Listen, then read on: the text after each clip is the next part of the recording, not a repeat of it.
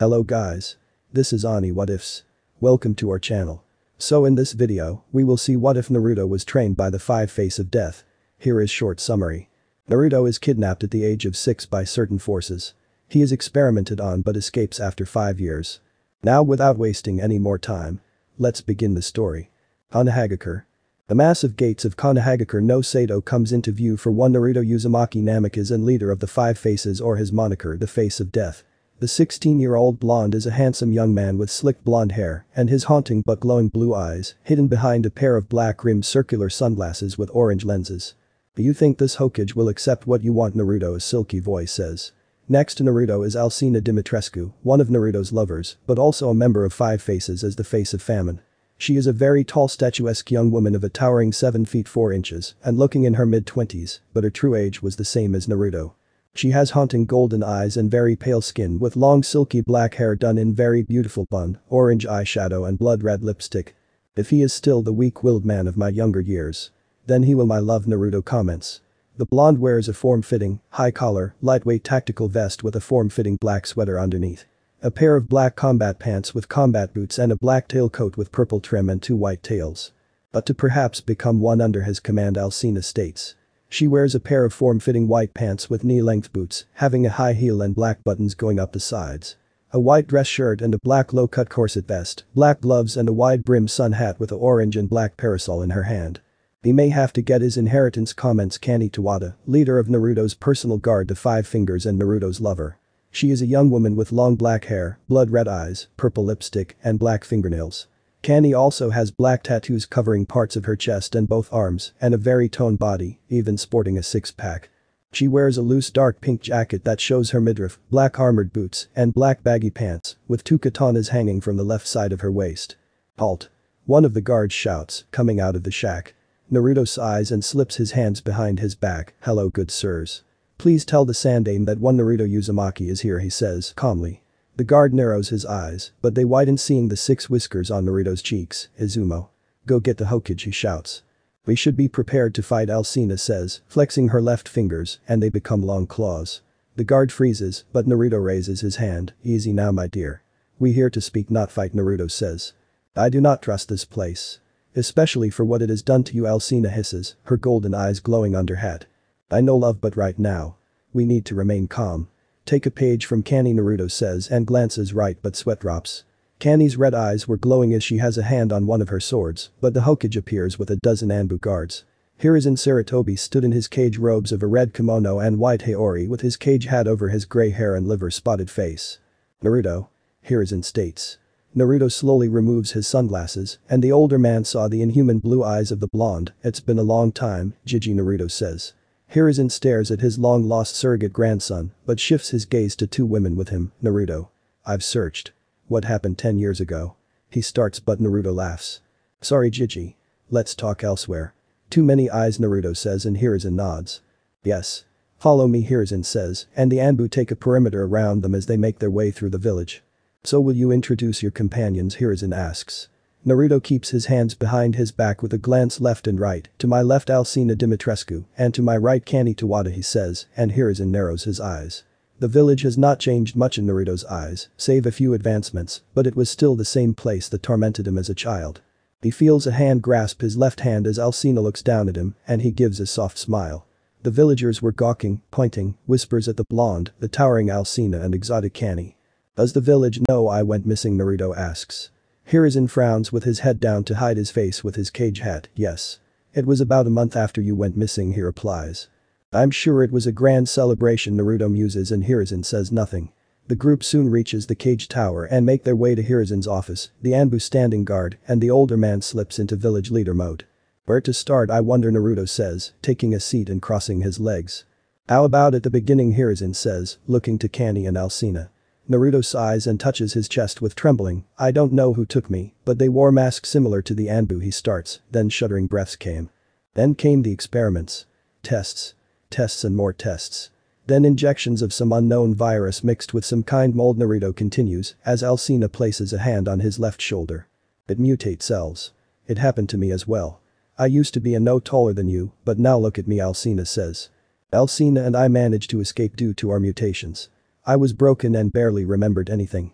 If not for Alcina, I would have died, Naruto says and lifts his glasses. Well, her and the Kyuubi, Naruto says, his voice taking a harsh edge. Hiruzen remains quiet as Naruto takes in a breath with his nose. Imagine my shock to learn why the village hated me, isolated me and treated me in such a manner. That it was the Kyuubi everyone believed was killed by the Yondaime, Naruto says and looks Hiruzen in the eye. Tell me, when was I to learn the truth, Naruto adds. Hiruzen remains silent once again, but Kani snorts, probably never. Why do you entertain this old man? He obviously doesn't care about you, she says. That may be true, but he has something that is mine, Naruto says, his gaze drifting to the Yondaime's picture.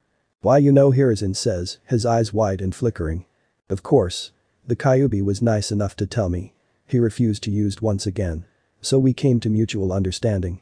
Two souls used by arrogant people, Naruto says, sitting up straighter, and an orange fox emerges from Naruto's shadow to sit in the blonde's lap. Now Jiji. Would you kindly hand over what is owed me? Money you can keep, but everything else I want. I'll even become one of your ninja for it. However, I will answer only to you. So long as you are Hokage, Naruto says, stroking the fox's head. Hiruzen stares at the fox, but gasps as 8 more tails appear, causing a bead of sweat to run down his face. I remember you, Hokage, and your accursed monkey stick, the fox hisses, and Naruto taps his head. Don't be rude, Kurama, Naruto muses. Naruto. Hiruzen starts. Don't even attempt what you're thinking. 10 years have passed. I'm not that stupidly naive child anymore. This village didn't deserve my parents' sacrifice. I am only willing to entertain the notion of being a ninja here, to simply get what is mine and not have to owe you anything. So do we have a deal, Sarutobi? As for Kurama, he can't do anything. He's still tethered to me, Naruto says, as Kurama vanishes. Hiruzen leans back his seat, but suddenly his door opens and 3 people enter, his advisors Danzo Shimura, Kaharu Utatane and Hamura Medikado. Why are you here, Hiruzen states. What is the meaning of this, Hiruzen, Danzo says, but his eye visible narrows as Naruto looks back.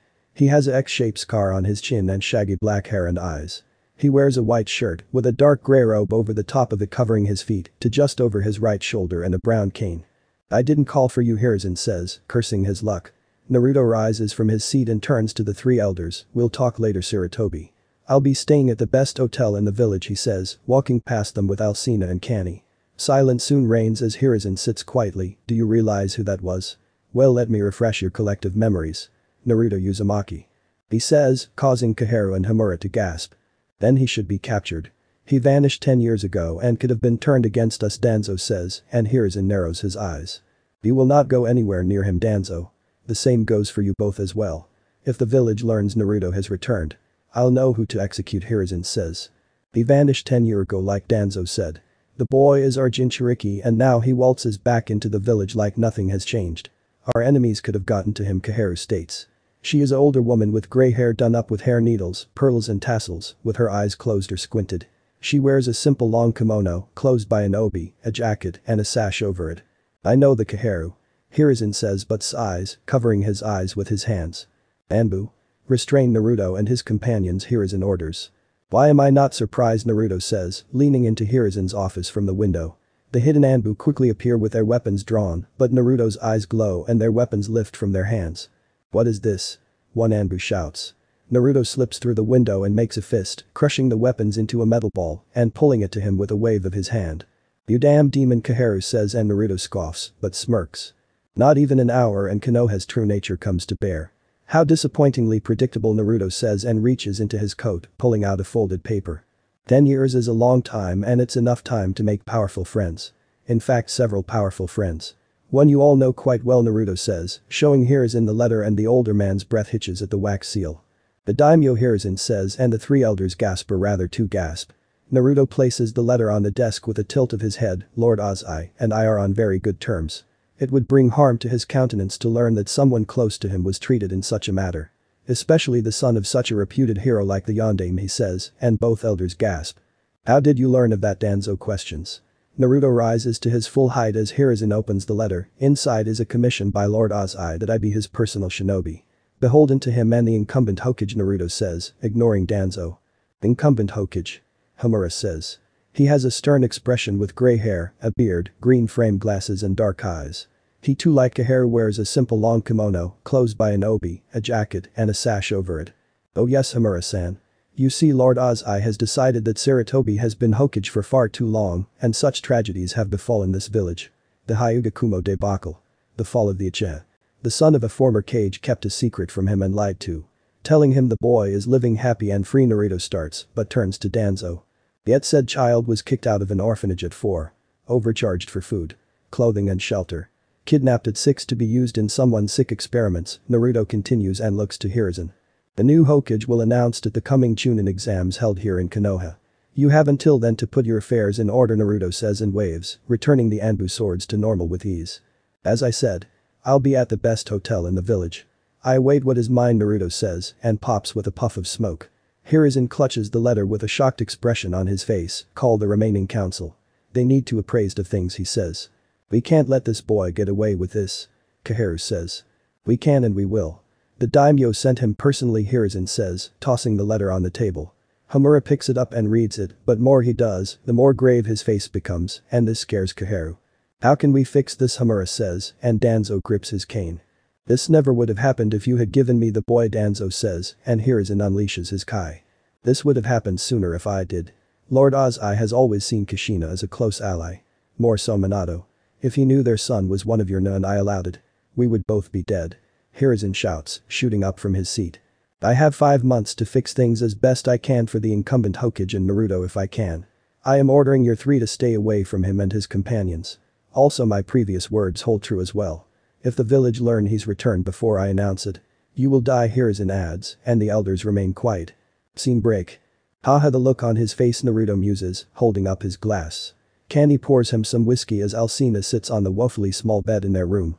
This simply will not do for our nightly activities, Alcina comments, drinking her own whiskey.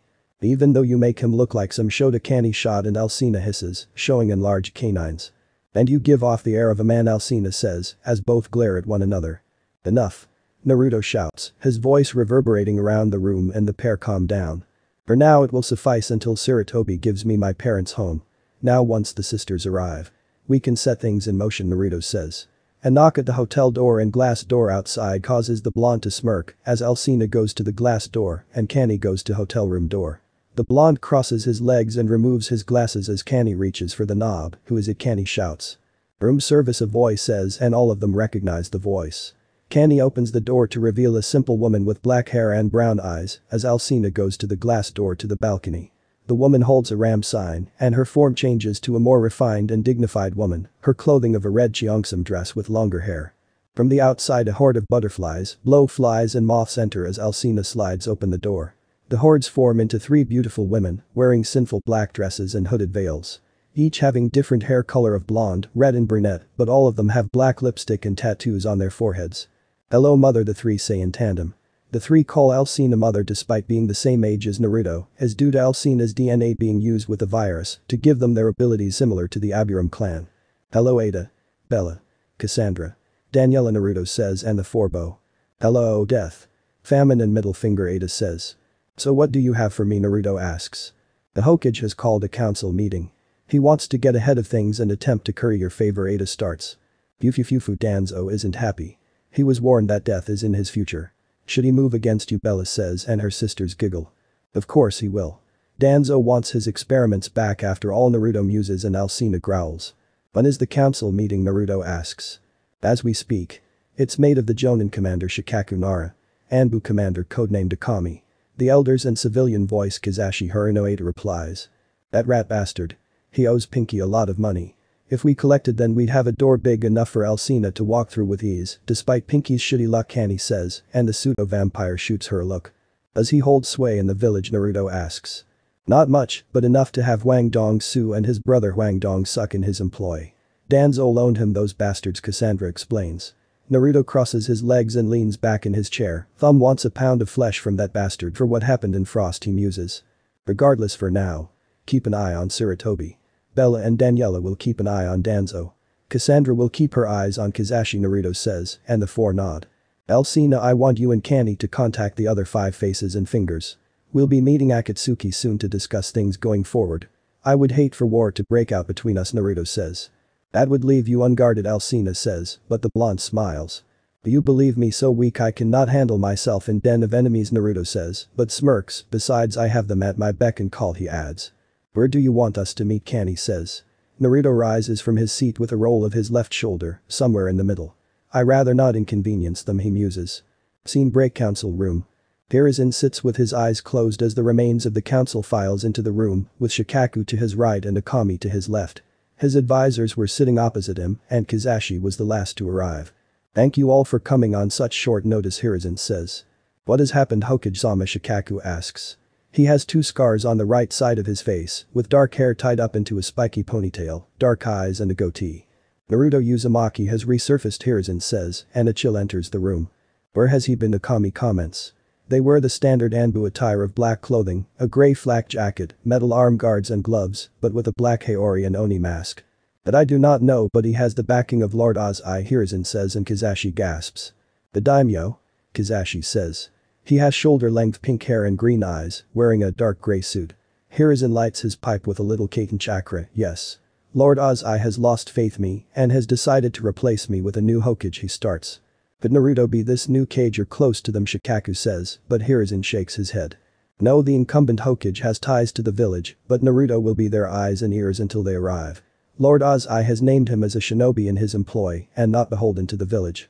The new Hokage will arrive for the finals of the Chunin exams and will be announced as such, Hiruzen explains. That means Naruto's treatment before his disappearance could play a factor in how things go and the investigation into it as well, Akami says. Indeed. Naruto told me he was taken by a group with masks similar to our Anbu, Hiruzen says, and Akami clenches their fists.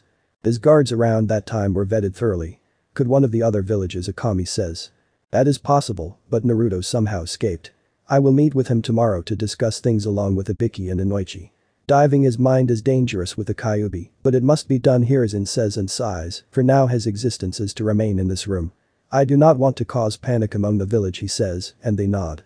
Hiruzen dismisses the council, but the Kage knew things would spiral out of control. How could things happen like this, he thought. He reaches his office but finds Naruto waiting and talking to his secretary Ada without his vest and coat on. Naruto, Hiruzen says. The blonde uncrosses his legs and rises to his feet. I came back to talk in private, Naruto says. Unfortunately that won't be possible. Ada, contact Ibiki and Inoichi. I need them quickly, Hiruzen says, and Ada nods as the older man ushers Naruto into his office. Naruto takes a seat as a few Anbu surround the blonde, interesting, the blonde muses, as Hiruzen takes a seat with a serious look. Naruto sits with his legs crossed and his sunglasses over his eyes. So. This is your answer, he muses. Yes. Unfortunately this is my answer, Hiruzen states. A few minutes pass and the door opens with men entering, both dressed in all grey uniforms and black trench coat. One is a tall and scarred man with blue bandana, the other is blonde hair man in a high ponytail with bluish eyes. You called for us, Hokage-sama, the scarred man says. Hiruzen keeps his gaze on Naruto with a slight look to the 2 men. Yes, Ibiki. Inoichi. Thank you both coming so earnestly, he says, before moving his hand to Naruto. Naruto Uzumaki has returned. I need your skills, Hiruzen states, and both men shift their gaze to the blonde. The Jinchuriki, Ibiki says. Inoichi comes around towards Hiruzen to get a good look at Naruto, noting his slightly gaunt face, but resembling his father. So how will this work? Will I tortured by our scarred friend or my mind tampered with by the Yamanaka? Naruto comments and slowly removes his glasses. Inoichi stares at the inhuman but haunting blue eyes and sees a myriad of emotions. I won't go too deep due to the Kyuubi, but we want you will be honest, he says. Naruto rises from his chair and causes them to go on guard, but the blonde reaches for his sweater, lifting it up to take it off. Hiruzen's eyes widen at the numerous scars and tattoos, but the most unique is the full back tattoo of a charred skull with death on the forehead. To hide my scars. I got some good ink away to cope with the pain from my past, Naruto says. Do you know who kidnapped you? Ibiki starts and Naruto looks his way, cupping his chin in thought as Inoichi places a hand on his head from behind. As I told Sarutobi. They wore masks similar to the Anbu. However, one stuck out though. He had the eyes of a snake, Naruto says, and Hiruzen's breath hitches. How long were you captured? Inoichi asks. 5 years. Alcina and I escaped mainly by luck. The virus they injected us with wasn't viable to them at that moment, Naruto says, but grins. However, that was a lie and our handlers paid for it, he adds.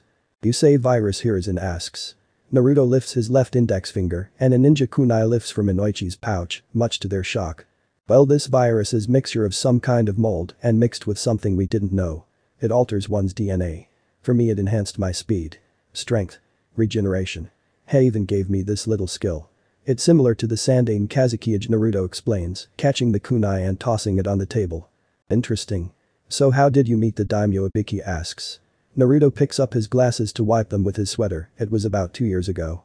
It was around the time of his granddaughter's kidnapping near Earth Country he starts and Hirizen's eyes widen slightly. Meaning he was maybe a member of the Five Faces, Hirizen thought. It was then he met you, Hirizen says, and Naruto nods, a faint smile on his face. Correct, and at first he was shocked that the son of people, whom he was on such a good rapport with, was in such a place. I told him my story and he was not happy, Naruto replies, slipping his sweater back on and then his glasses. Hirizen glances to both Inoichi and Ibiki with both men nodding, causing the older man to lean forward. Naruto. Tell me. Are you a member of the Five Faces, Hirizen asks, and Naruto grins, showing his teeth. Member and founder. You saw the tattoo on my back, Naruto says, and a small terror wells up in the older man. The Five Faces. A gang of mercenaries. Each member considered high level in their craft but having a tattoo of a different face. Even the face of death, Ibiki says, and Naruto snaps his fingers, pointing to the scarred man. Yep. I am death. There is also war. Famine. Pestilence and wisdom. So Sarutobi, is this interview over? I would like to know what rank do you wish to give me, Naruto says. Come back tomorrow at 8. I will have your rank, Hirizen says, and Naruto rises from his seat. That's fine, Jiji. Oh, more thing. Alcina and Kani have already left. So no need to keep the Anbu detail on them. Otherwise you'll have to find new ones, Naruto says, looking back and smiling. The door closes and Hirizen slams his fist on the desk but buries his head in his hands. I failed them both, he says. To think a 16-year-old kid created the Five Faces, Ibiki says. Who are the Five Faces, Inoichi asks. As I said, the Five Faces are a group mercs entangled in the underworld of shinobi. Each member is no slouch in terms of skills. If he indeed saved Lord Ozai's granddaughter, then he is untouchable, Ibiki says, and Inoichi's eyes widen. Jiraiya brought them to my attention after the incident with the princess. 300 people lost their lives to the group, Hirizen says. So what do we do with him? His skills alone make him above our current of Genin. Even some of our Jonin, Inoichi says. Be given the rank of Takebetsu Jonin, but I want him to shadow the current rookie teams. Perhaps being around those around his age. Hirizen says. I doubt that will work. The kid's seen enough death and destruction to last a lifetime. Coupled with the fact he's the Jinchuriki of the Kyuubi, Ibiki comments, but Hirizen remains silent. Scene break. Naruto strolls through the village with his sunglasses on his nose, a faint smile on his face, but his senses sharp. He'll restrict you, Kurama says, and Naruto sighs. I could care less what he does. He can't enforce any rules on me. I am the daimyo's shadow. I want Sarutobi out of office sooner. Rather than later. The fact that he convinced that person to become Hokage is proof enough. Someone who can cleanse this village with a heavenly fire, Naruto thought, stopping at a weapons and clothing shop known as Higarashi's. Welcome to Higarashi's, a young voice shouts. Naruto spies a girl a little older than him at the counter with chocolate eyes and brown hair and panda buns. She wears a long sleeve, high collar white blouse with maroon edges, black fingerless gloves, low heel sandals and maroon puffy Hakama style pants with the exposed parts covered in bandages. Naruto looks around at their wares but makes his way to the counter. I'm look for the standard Konoha attire for their ninja, he says, and tilts his head. Tenten Higurashi, and the attire is pretty much your own, but if you want stock attire we have it, she says, and comes from behind the counter. Tenten grabs Naruto the standard attire of a long sleeve blue shirt, forest green cargo pants and dark blue gloves with a metal strip on top. Here you? Are you new in town, go, Tenten asks, and Naruto nods. I am. The name's Naruto Uzumaki, Naruto says, shaking her hand. So why do you need the gear, Tenten asks, ringing up his things. Naruto pulls out his wallet and hands Tenten the necessary cash. I'm joining the village for the time being, and I want to look the part, he says. What's your rank, Tenten says, and Naruto tilts his head. I do not know yet, but the Hokage will inform me tomorrow. Good day, Tenten-san, Naruto says, taking his bag and turning on his heels. Tenten watches Naruto's retreating form. I wonder who he is. He didn't attend the academy and those scars on his face look familiar, she thought, but would soon learn, like everyone else, who he was. Deep below the streets of Konoha is the HQ of Naruto, a defunct and secret Anbu division run by Danzo. The shinobi no Yami sits on a cushion as his most loyal men Torin Abiram and Fu Yamanaka kneel before him. Naruto Uzumaki has returned, Danzo says. Should we attempt to capture him, Fu asks. He has auburn color hair and amber eyes. A short black jacket with red straps on the shoulders like all members of NA, and a red short kimono under the jacket with a black sash, a pair of black gloves, dark color pants, and regular shinobi sandals. No. The boy has the backing of the daimyo, Danzo says, internally gnashing his teeth. 10 years ago Danzo had Naruto kidnapped while Hirizen was away in Wind Country to meet with the Yondaime Kazuki Ajirasa Sabaku. He used the chaos of the Kyubi festival to take the boy and succeeded, preparing to use the boy as a tool for the future. For now. He will be observed, Danzo states, and both men nod. Torin. Send Sai to me immediately, Danzo adds, and Torin nods. He is typical of the Aburam clan with only a small portion of face visible from his black clothes. Yes, Danzo-sama, Torin says, and both excuse themselves. Danzo clenches his hidden arm at the thought of Naruto escaping him 5 years ago. He had made sure Naruto was far away from the village with Orochimaru of the Sanin's help. The snake Sanin had discovered a strange mold that held very strange properties, splicing it with the DNA of the Shodaime Hokage and a parasite. Orochimaru injected the virus now known as the progenitor virus into Naruto and several others, most notably being Alcina. However, the virus was useless and killed all but Naruto and Alcina. Could Orochimaru have lied to me? Danzo thought. Danzo-sama, voice says, and Danzo looks up to see the operative named Sai. He has short, straight black hair and dark eyes which contrast with his translucent-looking pale skin. He wears a short black gray jacket with red straps, a high-collar midriff shirt, black pants, shinobi sandals and gloves with his index and thumb fingers exposed. Tomorrow you will be joining Team 7 with Sasuke Uchiha and Sakura Haruno. Unlike his brother. The boy is a risk for his foolish notion of revenge for his clan's demise and father's death, Danzo states, and Sai nods. Also, I suspect Hiruzen will have one Naruto Uzumaki interact with the other genin around his age. Do not engage him but evaluate his skills if he is involved with your team, Danzo adds, and Sai nods once again before Danzo dismisses him. Scene break next day. Naruto groans and slowly opens his eyes, his gaze drifting to the nude body of Ayame Ichiraku laying on his chest. After leaving his interrogation, the blonde headed to Ichiraku Ramen to reconnect with the soul people who were nice to him. Tucci didn't recognize the blonde at first, but the more he talked he soon did, hugging the boy and reintroducing him to Ayame. She remembered him and they spoke at length before one thing led to another and the blonde was dragging Ayame to his hotel room. Ayame. I need to go, Naruto says and shakes her.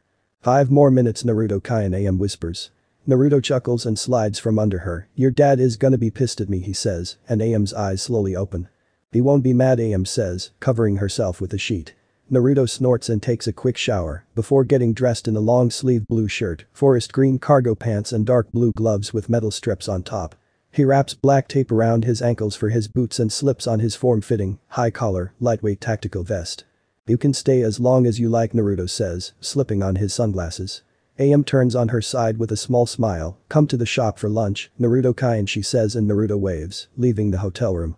Naruto makes his way to the Hokage Tower and could see people giving him curious looks, but mainly his whiskers, slowly touching their memories.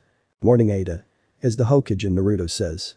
Ada was sitting near the door in a dark purple business suit and red shirt. Yes. Go on in, she says, and Naruto enters, finding Hiruzen sitting at his desk. Morning, Sarutobi. I am here, as asked, Naruto says. Hiruzen removes his glasses and rises from his seat. You will have the rank of Takebetsu Jonin for your duration, but I would like you to shadow our current crop of genin. Namely Team 7, 8, 10 and 3. All of them are genin around your age, he explains. That's fine, but I hope your forces understand I am not some green shinobi. I can and will defend myself. The same goes for your civilians, Naruto says, his left hand crackling with electricity and pulling the metal hit I-8 to his hand. Also take this to the academy. You'll be shadowing Team 7 first. Their sensei Kakashi was your father's student and is notorious for being late. So you can meet him there, Hiruzen says. I see, Naruto says and makes his way to the door but stops. Tell me. Does village know about my status, Naruto asks. I created a law to keep the younger generation ignorant of your status as a Jinchuriki, but after you were missing for 2 years. I repealed it, Hiruzen states, and Naruto says nothing. Naruto wraps the hit I-8 around his neck and leaves the Hokage Tower to make his way down to the academy. That explains the looks. Perhaps I'm still recognize you, Kurama says. Or see them as scars as they look now thanks to the tattoos, and I do resemble my father, Naruto thought, pocketing his hands and walking through the gates. The academy is quite large and comprised of several buildings. As the blonde finds the largest concentration of bioelectricity, this virus is quite useful to me. I can sense electrical impulses like an electric eel, Naruto thought. What is an electric eel anyway, Kurama says. A sea creature capable of creating their own electricity through certain organs. The parasite coupled with the virus mimics these organs in me, Naruto explains, finding the classroom with loud shouting voices. Naruto knocks 3 times, and the voices quiet down slightly to have the door slide open, revealing a man wearing the Konoha attire with a scar across his face and brown hair tied in a ponytail. Who are you, he asks, suspicion in his dark eyes. Naruto Uzumaki. Takebetsu Jonin and here to shadow Team 7. Naruto says but could see the hint of disgust manifest. Come in. I'm Iruka Yamino, he says, and Naruto follows him inside. The classroom was large and has a high ceiling. In front of the large blackboard is a podium, situated far from several rows, and student giving him looks. Naruto leans on the wall next to the blackboard, with his arms folded and his eyes closed as Iruka speaks about obvious Konoha propaganda. So will you introduce yourself, Iruka says. Naruto pushes off the wall and grabs a piece of chalk. Call me Naruto. Naruto Uzumaki. Kyuubi Jinchuriki and Takubetsu Jonin, he says, writing his name and causing many of them to murmur. Never heard of you, a brash voice shouts, followed by a dog bark. The source being a young man with messy brown hair, sharp black eyes and vertical slit-like pupils with red fang markings on his cheeks. He wears a leather form-fitting black jacket with zippers over the chest and sleeves, along with black pants and sandals. Well, that is be expected. I've only recently joined the village. I've been working outside for another, but they wanted me to see and experience the normal corporation, Naruto says. You mean the Kyuubi Jinchuriki? As in the Kyuubi demon that killed the Yondaime after he made it human, a blonde says, suspicion in her baby blue eyes, dressed in an outfit of purple and black. Iruka gives Naruto a slight smirk, but the blonde glances his way and his eyes bleed red, well, not entirely inaccurate. The Yondaime did indeed die due to the Kyuubi. Like many on the night, but he didn't make the Kyuubi human. He sealed the fox away, he says, removing his sunglasses and showing his altered eyes. Inside me is the monster fox that killed so many, but be warned. I am capable of using its power as my own. So you may know which of these children are members of Team 7. Unlike all of them. My time is more valuable, Naruto says, his eyes returning to a haunting and glowing blue as he slips his glasses back on. Iruka feels a bead sweat run down his face, as do a few in the classes, KHM. Sasuke-cha. Sakura Haruno and Sai. Why, you will be shadowing with Takubetsu Jonin Uzumaki and your sensei Kakashi Hadaki says. Well, you heard the man. Let us be on our way. As I said, my time is more valuable than yours, Naruto says. The three in question get to their feet as Naruto holds the door open for them with the blonde's hidden eyes on Iruka. Do you know where our sensei is? Sakura asks. She has long pink hair and jade green eyes, wearing a red kipao dress with short sleeves and slits along the sides, accompanied by a zipper and white circular designs. A pair of tight dark green bike shorts with a shuriken holster around her right thigh, blue sandals and her hit eye aid as a headband. Not a present, but I will soon, Naruto says, as they reach the outside. HN, Sasuke whispers. He has black hair that frames his face, but resembles a duck's ass and dark color eyes, typical of the Uchiha. He wears a navy blue, short-sleeved shirt with a high collar, white shorts, and wide arm warmers with blue sandals. Naruto raises his left index finger up, and all three gasp as a gray moth lands on his finger. Thank you, Naruto muses, letting it fly away. To go back to your question. I do now, Naruto says, and beckons for them to follow once again. A summoned Sai thought. Team 7 follow the blonde as they arrive at memorial statue for the fallen of Konoha. Standing at the stone was a man. He wears the normal Konoha attire with upturned silver hair oriented to the right and a half mask on his face. Oh my. Seems my team came found me, he says and turns, but his breath hitches, seeing Naruto staring back. Sensei, the man thought, but coughs. Well, hello Team 7. I am Kakashi Haddock and your sensei. He starts and gives a small introduction, followed by the other members. Your last blondie, Kakashi says. Naruto Uzumaki. Likes.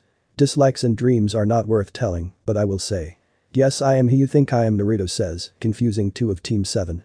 Kakashi clears and turns to his team with an eye smile, since it's a little early. Why don't we have a little test? Would you be willing to help, Naruto, he says. Scene break. Naruto stands before the exhausted members of Team 7 and his opinion of them was very low, or at least for two of them. Naruto suspected Sai was ordered to hold back, but Sasuke and Sakura were weak, more so the girl. Sasuke at least had his Sharingan and knew some ninjutsu, but Sakura was weaker than most newborns. You'll have your work cut out for you with her, Kakashi-san, Naruto muses, wiping his sunglasses. Kakashi looks to Sakura with a sigh. She may surprise you, he says, but Naruto mouths doubted. Alright team. We'll meet tomorrow at the mission hall at 8, Kakashi says, and his team stalks off with Sakura pestering Sasuke. I'm sure Sarutobi told you everything, Naruto says, slipping his glasses back on. He did. Naruto. Kakashi says, but the blonde raises his hand. Save it for someone who will actually listen. You were my father's student. Yet did you adopt me? No. Did you keep me safe? No. Did you search for me? No, and that's 3 for 3. I owe this village nothing but contempt.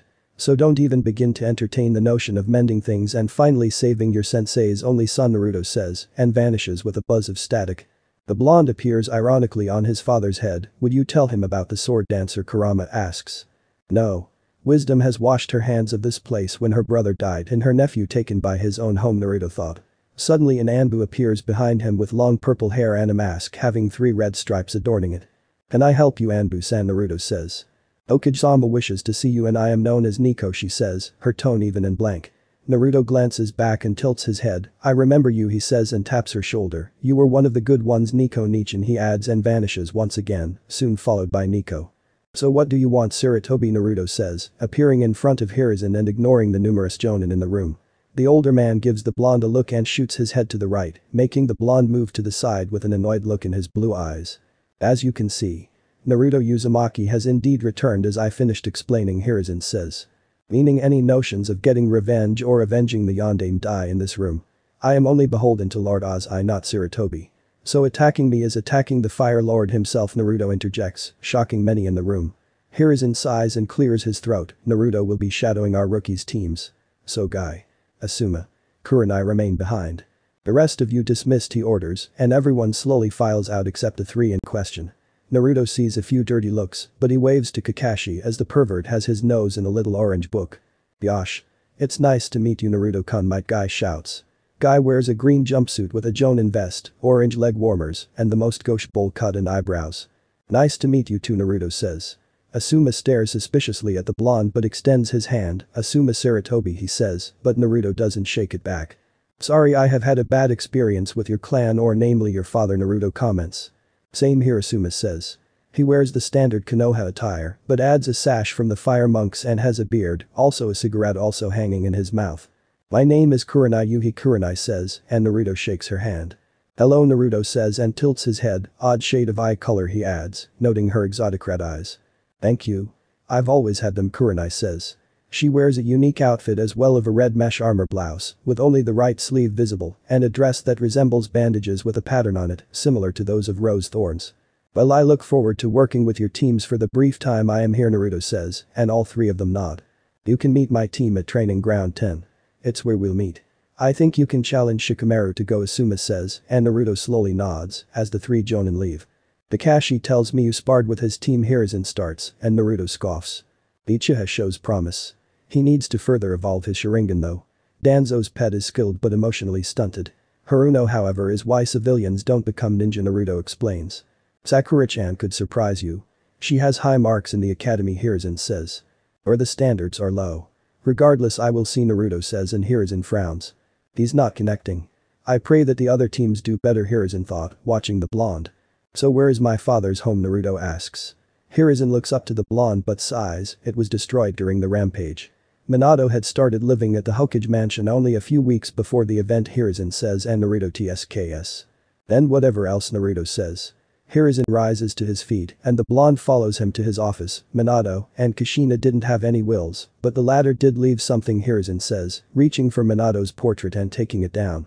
He opens a safe and pulls out a medium-sized scroll to hand it to Naruto. "Did they own property?" Naruto asks. "I thought you were not concerned with money," Hiruzen states, but Naruto sighs, removing his sunglasses. "Forget it. So when is the toad coming?" Naruto says. Hiruzen lights his pipe into a small pull. "In 2 weeks. He'll want to check the seal," he says. "Of course he does. Knowing Kurama can move so freely is scary," Naruto says. "Is it because of the virus injected into you?" Hiruzen says, and Naruto nods, smiling as Kurama manifests and hops onto the chair. "The virus has all sorts of mutated properties. If it had will, I would thank it," Kurama says. "Oh yes. Being combined with the DNA of who knows what in an electric eel is most thankful," Naruto says, and Hiruzen arches an eyebrow. "As I said before, the virus was mixed with different things. One of which is an electric eel, thus the electric abilities. Alcina had a blood disease and now she needs to ingest human blood to stay alive and grew to over 7 feet. Oh yes, we are most thankful for it and its creator," Naruto says, putting his glasses back on. "Oh, I plan to buy the entire floor of the hotel. I do not wish to be disturbed. My nightly activities can get quite loud," Naruto adds and turns on his heels to the red-faced Hokage. 2 weeks later. "Hello, Godfather," Naruto says, sitting across from Hiruzen. One of the legendary Densetsu no Sannin known as Jiraiya the Gallant was speechless. I can't believe it," Jiraiya says. Naruto lifts his sunglasses and rubs his eyes, "Yet it stands before you. No offense," he says, rubbing Kurama on the head with his free right hand. The white hair man wears a green short shirt kimono and matching pants, with mesh armor that is visible at his wrists and ankles. Hand guards, a black belt, wooden sandals, and a red haori with 2 yellow circles on each side. I felt the same, Jiraiya Hiruzen says. Jiraiya reaches out and Kurama snaps his teeth at him, don't touch me with those hands. I can smell what you do with them, Kurama says, and Jiraiya sputters. Anyway, how did you stay off the radar after you and this Alcina escaped, Jiraiya says, looking to the towering woman. For one, I aged about 5 years and Naruto's hinges were real transformations, Alcina says, smoking her kiseru. It was about a year before I felt I could look at my own face. Hence the tattoos, Naruto muses. Alcina locks her golden eyes on Jiraiya's dark eyes, however I bet he and his sensei are more concerned with the 5 faces, she says. Jiraiya narrows his eyes and shifts his gaze back to the blonde, but the blonde simply chuckles, shaking his head. It must bring you shame to know your godchild is a criminal. Associating with the mistress of pestilence Minami Amada, a merchant of war, Casper Hekmatyr and the like, Naruto says. How could you form such a group? Why, you should have, Jiraiya starts, but Naruto starts laughing. Oh, I know what this is. The prophecy, Naruto says, and Jiraiya's breath hitches, causing Hiruzen to narrow his eyes. Prophecy, Hiruzen says. Well, the toads have this prophecy. A prophecy shared among summon clans. I'm sure the monkeys have heard of it. A student of the Toad clan will teach a revolutionary of the shinobi world. So he's trying to do just that. Strike 3 and you're out, Naruto explains, but Alcina chuckles. He meant for you to become his student like his father before him, but that failed, Alcina muses.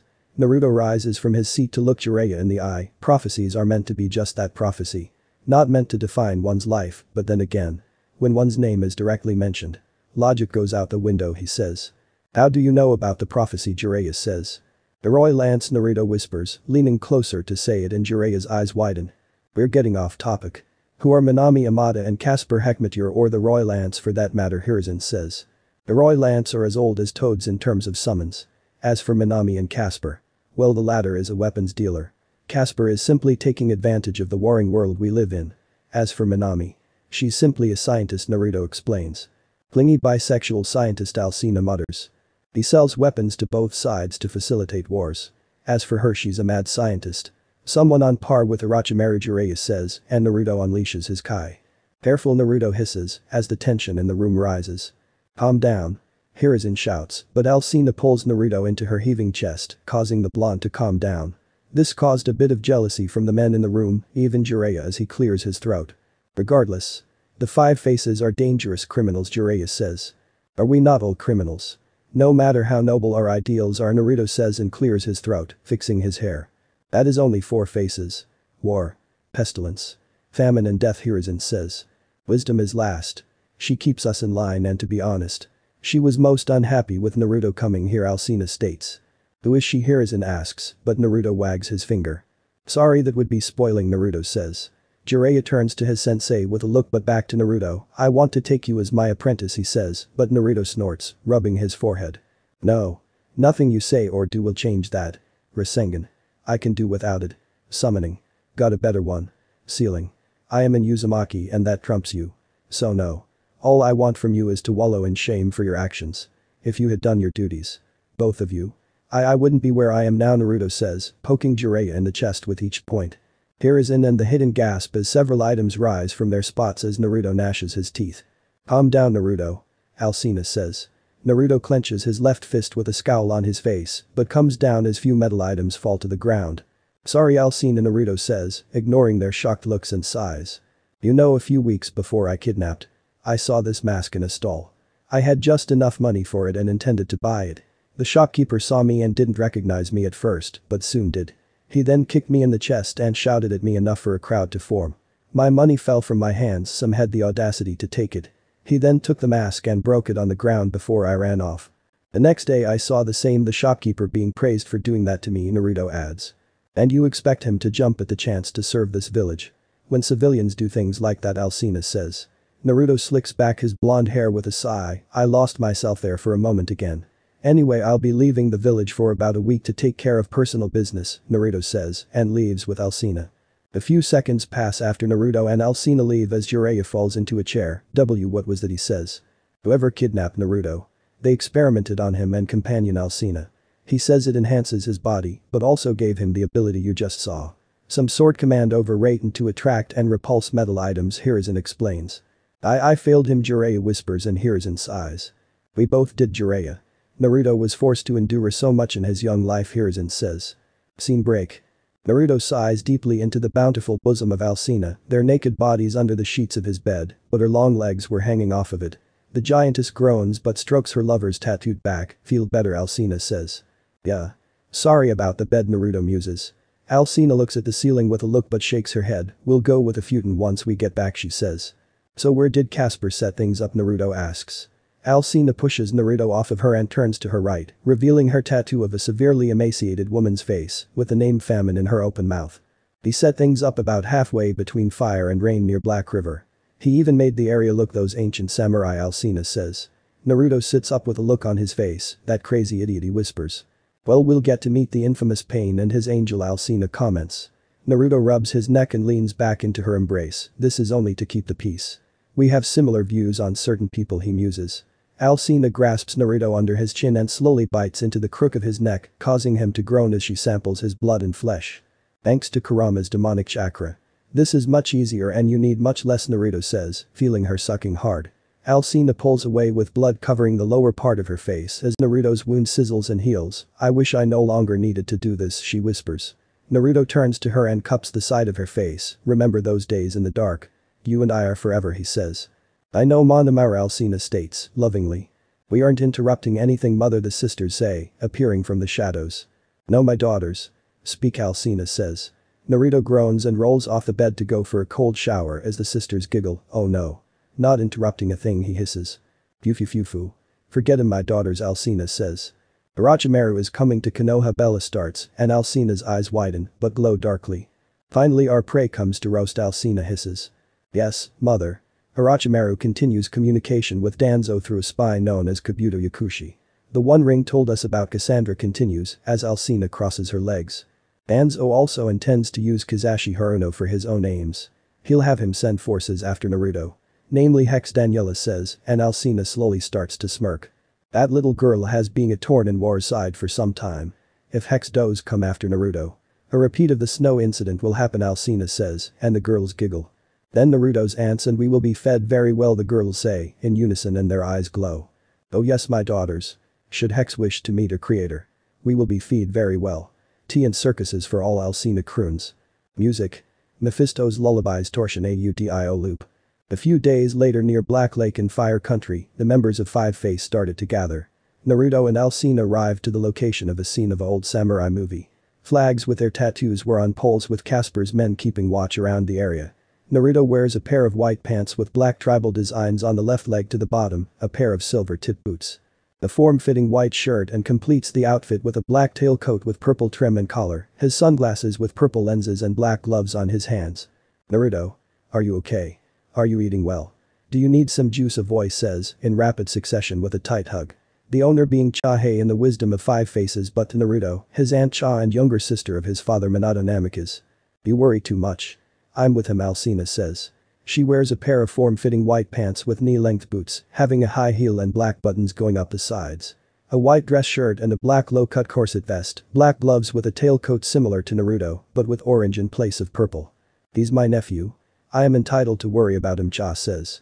She has long blonde hair past her shoulders and framing her face with it pulled back into a ponytail, sapphire eyes of a lighter shade to Naruto.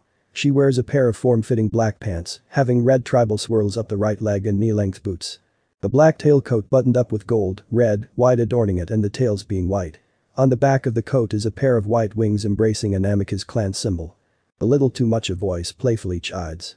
The source being Chiquita and leader of Casper's guards, the Warhounds, her forest green eyes full of mischief and a lopsided but lazy grin on her face. Where is Casper, Naruto says, and Chiquita points to the tent. We're still waiting for Pestilence. Also Ring and won't be joining us due to you know. Oh, and Pinky is mad again, Chiquita says, wearing a fitted black three-piece suit with a dark blue dress shirt. Naruto leaves his aunt and Alcina to catch up as he enters the tent to find two more of his fingers and his fellow face of war, Casper Hekmatyr. Yo, Naruto Kyan. Back so soon, Casper chirps. Kyun-ho, also known as Thumb, and Choijong and known as Index, greet him with curt nods. I didn't think we would meet so soon either, but I want to nip this in the bud, Naruto says. True. Someone with the eyes of the famed sage is not someone to mess with, foolishly, Casper comments. He has short white hair, swept to the left, and light pale blue eyes, wearing a white fitted three-piece suit, black dress shirt and white tie with a trench coat on his shoulders. Emblazed on the back is his symbol of a red skull with numerous swords through it and war stamped on the forehead. Will a battle break out? Hence the location Choi says, adjusting his glasses. He has auburn hair and a curtain hairstyle featuring a long fringe divided in a side parting. He wears a fitted pink striped business suit, black gloves and 8 rings on his rings. I would rather a fight not happen. No need to garner unnecessary attention, Beak comments. He is a muscular young man with spiky orange hair, orange eyes, pronounced canine teeth, and neatly trimmed sideburns with a fitted black 3-piece suit. Where is that blonde brat? A voice shouts and 3 sigh, but 1 giggles. The tent flap shoots open as the legendary medic of the Densetsu-san and Tsunade Senju storms in. Hello Aunt Tsunade, Naruto says, before being pulled between her bountiful breasts. Lucky bastard, Choi and Casper thought.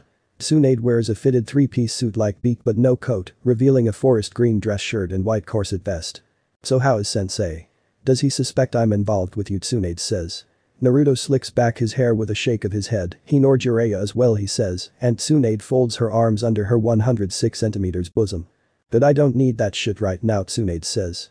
So what is you angry, Naruto says, and Tsunade tsks. Shizune is pregnant, Tsunade says, and Naruto arches an eyebrow, urging for her to continue. Arg. I thought my first grandchild would be from you, Tsunade adds, and Casper laughs, softly with a tap of Naruto's shoulders. Sucks for you and Shizune. Now my little Coco is no longer the focus of Tsunade's baby craze, Casper says, and Tsunade shoots him a look. Regardless. Why are we meeting so soon, Tsunade says. Naruto-kun doesn't want a war with Akatsuki at the moment, a voice muses. The last member of the 5 faces shows her face. War with them is not bad for business, Minami, Casper says. Minami has medium chin-length light pink hair and light brown eyes, glasses with oval frames and a cigarette in her mouth. She wears a similar outfit to Tsunade of a grey color scheme for her shirt and tie, but with a white doctor coat. On the left breast is her symbol of sickly skull and pestilence scrolling from the eyes. It's not that I don't want a war with them. We share a similar enemy. So working together is better than apart, Naruto muses. Doctor, don't go too far from me, a voice says, and Minami giggles as her guard Karen Lowe enters the tent. Karen has dark shoulder-length hair and blue eyes with fair skin, wearing a fitted black suit and white doctor coat. Hey Karen-chan. Valma-chan wants another spar with you. Playing with Coco isn't enough, Casper says. Boss. They're here, a guard says, and the group becomes serious. Well, let's get this over with, Naruto says, and the group follows. The 5 faces flank each other, with 4 of the 5 fingers behind them, as across from them were 6 paths of pain, the origami angel of aim known as Conan, and the kin slayer Izumiya. Between the 2 groups was a table with 2 backless chairs. It's nice to finally meet you face to face, or rather to the face you wield, Nagato, Naruto says, taking a seat. The lead path of pain narrows his rippled purple patterned eyes, along with Conan and Izumi. Oh, I know many things. Now please sit and we'll get down to business, Naruto says, removing his sunglasses. The path has short spiky orange hair with several piercing of a metal bar through each ear, 3 studs through the side of its upper nose, and 1 spike stud on each end of the bottom lip. As do I, Kyubi Jinchuriki. Call this path Diva Pain, the path says, and Naruto smiles, tapping the table. A guard brings a bottle of whiskey and 2 shot glasses. Call me Naruto or death, Naruto says. Naruto then clears his throat as he pours 2 drinks, pushing one to Diva Pain. This body can't drink, Diva Pain says. Naruto downs his drink with a glance to Conan and Izumi. Sorry. They can drink it in your place. I dislike drinking alone, he says. I'll do it, Izumi says. She has long brown hair and a ponytail with bangs framing her face and onyx eyes. A mole under her right eye wears the black with red clouded cloak of the Akatsuki. I will as well, Elsina says, approaching and kneeling to Naruto's left with her arms folded as a guard brings a chair for Izumi. Naruto rubs his eyes with a sigh and looks into Diva Pain's Rinnegan eyes. Anyway, the reason for this meeting. Our 2 sides have not met, but we have both some common enemies, he starts. Common enemies, Conan says. She has short, straight blue hair with a bun, amber eyes with lavender eyeshadow, and a black labret piercing with lavender lipstick as well. Yes. Danzo Shimura. Orochimaru to name 2, Naruto says, pouring Izumi another drink and pushing it to her. Now our 2 sides want the former dead for affronts to them and by extension Konoha, but I can't have that, Naruto says, and Diva Pain's eyes narrow. Konoha should pay for our pain, Diva Pain says. Indeed, Konoha caused your pain, but such is war. There are scores of people who have suffered the sort of pain you have felt. However, none of them act. You act because you have power, Naruto states. The power of a god, Elsina adds. Indeed, and that power has attracted others to your cause, and that can cause problems with our 2 sides. I wish to avoid that, Naruto says. In what regard? As you say, our sides have not crossed paths other than in collecting bounties or members, Diva Pain says. Ah, the old miser Kakuzu. That can't be helped, but our sides have done each a service. Hence this meeting to prevent war between our two sides and perhaps join hands for a common foe, Naruto says. Common foe being Danzo, Diva Pain says. Naruto downs another shot with a smile on his face, among others. You want revenge on Danzo for your friend's death, and I want Danzo dead for kidnapping me and a host of others, he says. I remember you going missing. So Danzo took you, Izumi says, taking her shot. Naruto shifts his gaze back to Diva Pain, him and Orochimaru as well, he muses. He turned Naruto and I into monsters. Killing innocent people in the process to give us power, Alcina hisses, causing Pain and his comrades to notice the harsh edge in her eyes. Look. I get you wish for peace through pain and all, but honestly, where is the fun in that? I created the 5 faces to see the world we could make. Whether through war, famine, pestilence, death or wisdom. And by world I mean the little section of world in which our group lives. The world at large I could care less about, but infringe in my world and I will bring hell upon you, Naruto says. Diva Pain's eyes narrow with a glance to Konan and Izumi. Then what do you propose, he says. We avoid each other as a professional courtesy. A little you help us and we help you thing. You want revenge on Konoha for their actions. Well, Naruto has already started on that, Casper says. Naruto reaches for his sunglasses and slips them on, thanks to saving the granddaughter of the fire daimyo. He gave me a prize and I told him I wanted revenge. Cliché, I know, he starts. Danzo and Orochimaru made my life. The lives of Alcina, Tama, Shiro, Katija, Momo, Reina, Itsuki, Mitsukuni and who knows who else, hell. Them they will die so the souls of my friends can rest. However, there is one I don't want to die. I want him disgraced. Looked down on with shame. Forever scorned because of his naive thinking which allowed Danzo and Orochimaru to commit their crimes, Naruto states. Konan and Izumi gasp as the mechanized Asura Pain was suspended in the air, along with many other metal items. Sorry when I'm angry. My power goes a bit haywire, Naruto says, letting everything fall. What sort of power can do such a thing? It was similar to Sasori's third Kazekage puppet, Konan thought. You seem to have power to back up your claim. If you wish harmony between our factions. I will need time to think about it, Diva Pain says. That's fine. We can even help your country and you yourself. Minami is quite the doctor. She could perhaps help you, Naruto says, and Minami giggles. Diva Pain and Izumi rise from their chairs. I will send a genin team to Konoha's exams with my answer, he says. Konan explodes into paper as the paths of pain dispel, with the help of Chikishoto Pain, and Izumi explodes into flower petals. Well, we didn't get a no, Casper says. The odds were not in his favor. He is smart and will prepare himself, Ja states, looking to her silent nephew. It still greatly bothers him, Tsunade muses, approaching Naruto and snatching the whiskey bottle. Both of us, Alcina says. So what now, Naruto kind, Casper says, taking a seat across from him. Naruto arches an eyebrow as Casper giggles. For now we plan for a no. We killed Tobi and Zetsu. Using the latter for our purposes. However, like Aunt Ja said. Nagato's smart and he'll say yes. Besides, the new Hokage will help in smoothing things, Naruto says, rising from his seat. The blonde slips off his coat with a roll of his neck. Now. I need to have some fun. Since we got this big lake and all. Let's have some fun, Naruto says, and a wild grin forms on his face. Casper and Minami gasp as the former grabs the ladder. Run for your lives. The monsters are gonna play, Casper shouts. Ta and Kani draw their swords with glowing eyes of red and gold as Beak's hair and eyes turn white. Tsunade cracks her knuckles as her honey eyes start to glow, along with Choi as he creates flames around his hands. Well, fighting is better than what other thing he does to have fun, Alcina muses, turning her hands into claws. Adafukugai 1 month later. Kizashi and his guard Dong-su make their way through a seedy club in Adafukugai. Why is she called Hex, Kizashi asks. She's a witch but good at her job and killing her enemies. Danzo-sama sees her as a good asset, Dong-su says. He is a burly young man with black hair and a buzz cut, wearing red t-shirt and grey jeans with a gold chain around his neck. The pair reach a private room, but Kizashi hears moans and heavy breathing before Dong-su knocks twice quickly, then 3 times slowly. Hum in a silky voice croons. Dong-su opens the door and Kizashi steps but gasps, seeing a tangle of naked bodies in the throes of sex, but at the center was a breathtaking woman with fair skin, long tresses of brown hair, and lust-filled eyes. Dong-su-kun. How can I help, Hex-kus? Dong-su sighs with a blank look on his face. Danzo-sama has something for you, he says, keeping himself from getting aroused by the lewd body of Hex. However, Kizashi was doing no such thing as the pink-hair man was on the verge of passing out from blood rushing south. I'm here to hire you, Kizashi states. Hex gently pushes the young woman suckling her right pierced breast aside slightly. What do you need, she asks, giving him a generous view of her stiff nipples. Kizashi weakly reaches into his pocket and pulls out a photo of Naruto. He needs to die, he says. Hex takes the picture with a moan and a look to Dong-su. He's a cute boy. Shame he must die, she says. He's death of the five faces, Dong-su says, and Hex seizes. A slow but manic laugh escapes Hex's lips, the infamous fox. Danzo-sama must be quite upset to come to me, she croons. He'll pay you double, and Danzo-sama will let you operate freely in Fire Country, Dong-su says. Hex giggles darkly and kisses the photo of Naruto, deal, she coos, before licking the photo, and it melts with a sizzle. Good.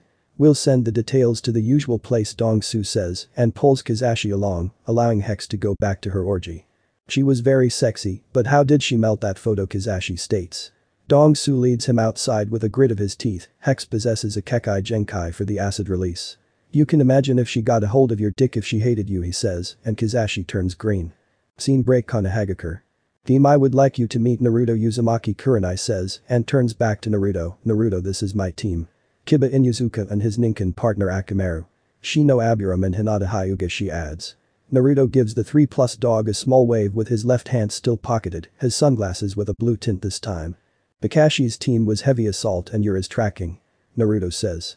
You have a good eye. My team specializes in tracking and capture. Hinata's Byakugan. Kiba and Akamaru's senses and Shino's Kakechu are a solid combination, Kurenai says.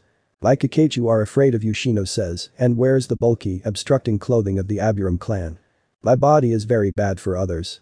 Whether my chakra or my blood. It would be unwise to let your Kakechu sample or such. Hyuga-san, try your Byakugan, Naruto states. You do smell weird. Sick and diseased, Kiba comments, and Kurenai shoots him his look, but Naruto waves his hand. Hinata activates her Byakugan, and veins around her eyes become pronounced. It's dark. Chakra is normally blue, but yours, she says, and relaxes her eyes. She has dark blue hair and a Heim cut, and the features less wide eyes of the Hyuga, but with a lavender tint. Are you sick, and Naruto-san, Hinata asks. She wears a loose-fitting, lavender and cream-headed jacket with lavender cuffs over mesh armor, navy blue pants, and black low-heel sandals. One could say that. I am infected with infectious blood-borne disease, Naruto starts, but raises his hand. You won't get infected unless you ingest my blood, he adds, seeing their looks of relief. So what do you have planned today, Kurenai-sensei, Naruto asks. I plan to have my teams doing a few D-rank missions, Kurenai says. Naruto removes his glasses to wipe them with a hum. Well, I have no need to do such. So I'll meet you another day to perhaps spar with your team, he says. The ranks promote teamwork and show shinobi and Kunoichi who they will be protecting, Kurenai explains but gasps, seeing the scowl form on Naruto's face. Naruto slips his sunglasses back on with a sigh. That is where you are wrong. Well, where it applies to me. I am not beholden to this village. To them I am the thing that attacked their village in the form of a human. Not an innocent child simply born on that day and had the Kyuubi sealed into, he says, and turns on his heels, pocketing his hands to walk off. What an asshole, Kiba says. Why, you shouldn't say that, Kiba-kun.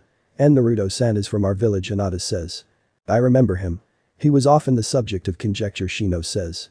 Now that you say that, I think I remember him. Mom always said to stay away from him, Kiba comments. Kurenai shifts her gaze to the retreating of the blonde. I should apologize to him. But I am not sure I can, she thought. You sense them, Kurama says. Naruto strolls through the village with his glasses on and his eyes closed, of course. I'd rather not be blamed for the deaths of 3 clan heirs and their Jonin sensei, he thought. The blonde soon makes his way towards the vaunted forest of death or training ground 44 before leaping over the fence and into the forest. Several blurs follow him into the forest as Naruto comes to a halt in a large clear. No need to run, friend, a voice says. Naruto slips off his glasses and drapes them from his shirt as several men wearing the Konoha attire appear in front of him. Sorry, friend, Naruto says. The leader is a stocky man with spiky black hair, neatly trimmed facial hair and several scars on his left arm. Oh, call me Dong-suk, and these are my friends, the leader of the group says. Naruto could seize the disingenuous smiles on their face, quite the friends Dong-suk han. So how can I help you, he says. Dong-suk cups his chin with a smirk. Well, you can let my friend Jun-tae kill you, he says, and the others laugh. Naruto arches an eyebrow as Jun-tae approaches, his brown hair tied with a small wolf tail at the back with his gray-black eyes filled with murderous intentions. May I ask you why, Naruto says. Music. Skylar Khan War Machine. Well, because you're a demon and demons deserve to die, Dong-suk says. Naruto's eyes start to glow and bleed into red before he snaps Jun-tae's head completely around and snapping his skull from his spine, with part of it sticking out. Dong-suk and his comrades' eyes widen in shock as silence fills the clearing as Jun-tae crumples. Hey, kill him. Dong-suk roars. Every one of them tossed their kunai and shuriken towards the blonde, but all of them stopped mere inches from the blonde, shocking them as Naruto smirks and kisses one. "Here, have them back," Naruto says, sending them back faster than they were thrown. Dong Suk and Cho Jae-hwan were quick enough to substitute with a log, as the rest were cut down by their own weapons. "Peyton. Carry it," in Jae-hwan roars, weaving signs to Tiger and inhaling. He fires a large fireball towards the blonde, but he simply dodges with his hands pocketed, leaving mere after images. What the hell? Jae-hwan shouts, but nothing more as his neck is snapped from a roundhouse kick. Dong Suk stares with wide eyes and a shocked expression on his face, but draws his katana, charging the blonde from behind. "I demon," Dong Suk shouts, but his sword misses the blonde. Dong Suk turns to have his face grabbed and his body slammed into a tree. "Wait, don't kill me. Spare me, I can give you money," he sputters, feeling a few vessels pop in his left eye. Naruto tilts his head as the smile on his face quickly leaves to be replaced by a cold look, scaring Dong Suk. "If you kill me. My little brother," Dong Suk starts but screams as several weapons pin his body to the tree. Naruto back walks with his hands pocketed and a dark smirk on his face. "Do you honestly believe that will save you?" he says. The blonde raises a half-ram sign and holds out his left arm vertically. Dong Suk gasps through pain as silver dust emerges from Naruto's left sleeve and glove. "You know they say death carries a scythe as their weapon. However, I prefer the hammer," Naruto says, as the silver dust melds into a large club hammer with a long handle. Dong Su screams as the hammer flies towards his head but stops mere inches from his nose. "Don't worry, I'm not gonna kill you," Naruto says but grins wide, "yet anyway," he adds. Naruto slips his sunglasses back on and clears his throat. "So let's begin. Who do you work for?" he starts, pulling the hammer back. "Kakashi Haruo," Dong Suk starts, before his right leg is crushed at the knee. Naruto tilts his head as shadows covers his face, and leaving 2 blue orbs. "I ask again. Who do you work for?" he says. "Aizashi," Dong Suk cries, now his right arm crushed at the elbow and tears streaming down his face. "Blind loyalty. Danzo, you taught them well," Naruto thought, before crushing Dong Suk's face. Naruto releases the weapons from Dong Suk's body, and it collapses with a thud before his hammer melted back into dust. The dust slinks its way back up Naruto's left arm to settle back into his myriad of Naruto's right cheek opens up and blood runs down his face, but he catches the wrist of a woman. "I would advise against that. I have a very aggressive and infectious blood-borne disease," Naruto muses. "How aggressive?" a feminine voice croons. Naruto lets go of the wrist and thumbs the blood to lick it off his glove. "Kills 10 out of 10, and you're number 11, he says, turning to a woman. She is quite provocative with pupil-less light brown eyes and violet hair and a short, spiky, hand-out ponytail. She wears a fitted mesh bodysuit to her thighs, a tan overcoat with a purple inseam and a pocket on each side. A dark orange miniskirt, dark blue belt and pale gray shin guards. So what's reason you killed them?" "He's a jonin," the woman says, pointing to Dong Suk's corpse. Naruto pulls off his gloves and folds them together before tossing them up and blowing a stream of flames. "Reasons?" Naruto says. The woman cocks her hip with a smirk on her face. "Name's Anko Mitarashi, and this is my playground," she says. "And I'm Naruto Uzumaki. I'm sure you've heard me," Naruto says. "The Kyuubi Jinchuriki that waltzed back in the village and is the leader of the 5 faces," Anko says. Naruto makes a complete circle with his arms up. "How do I measure up?" he asks.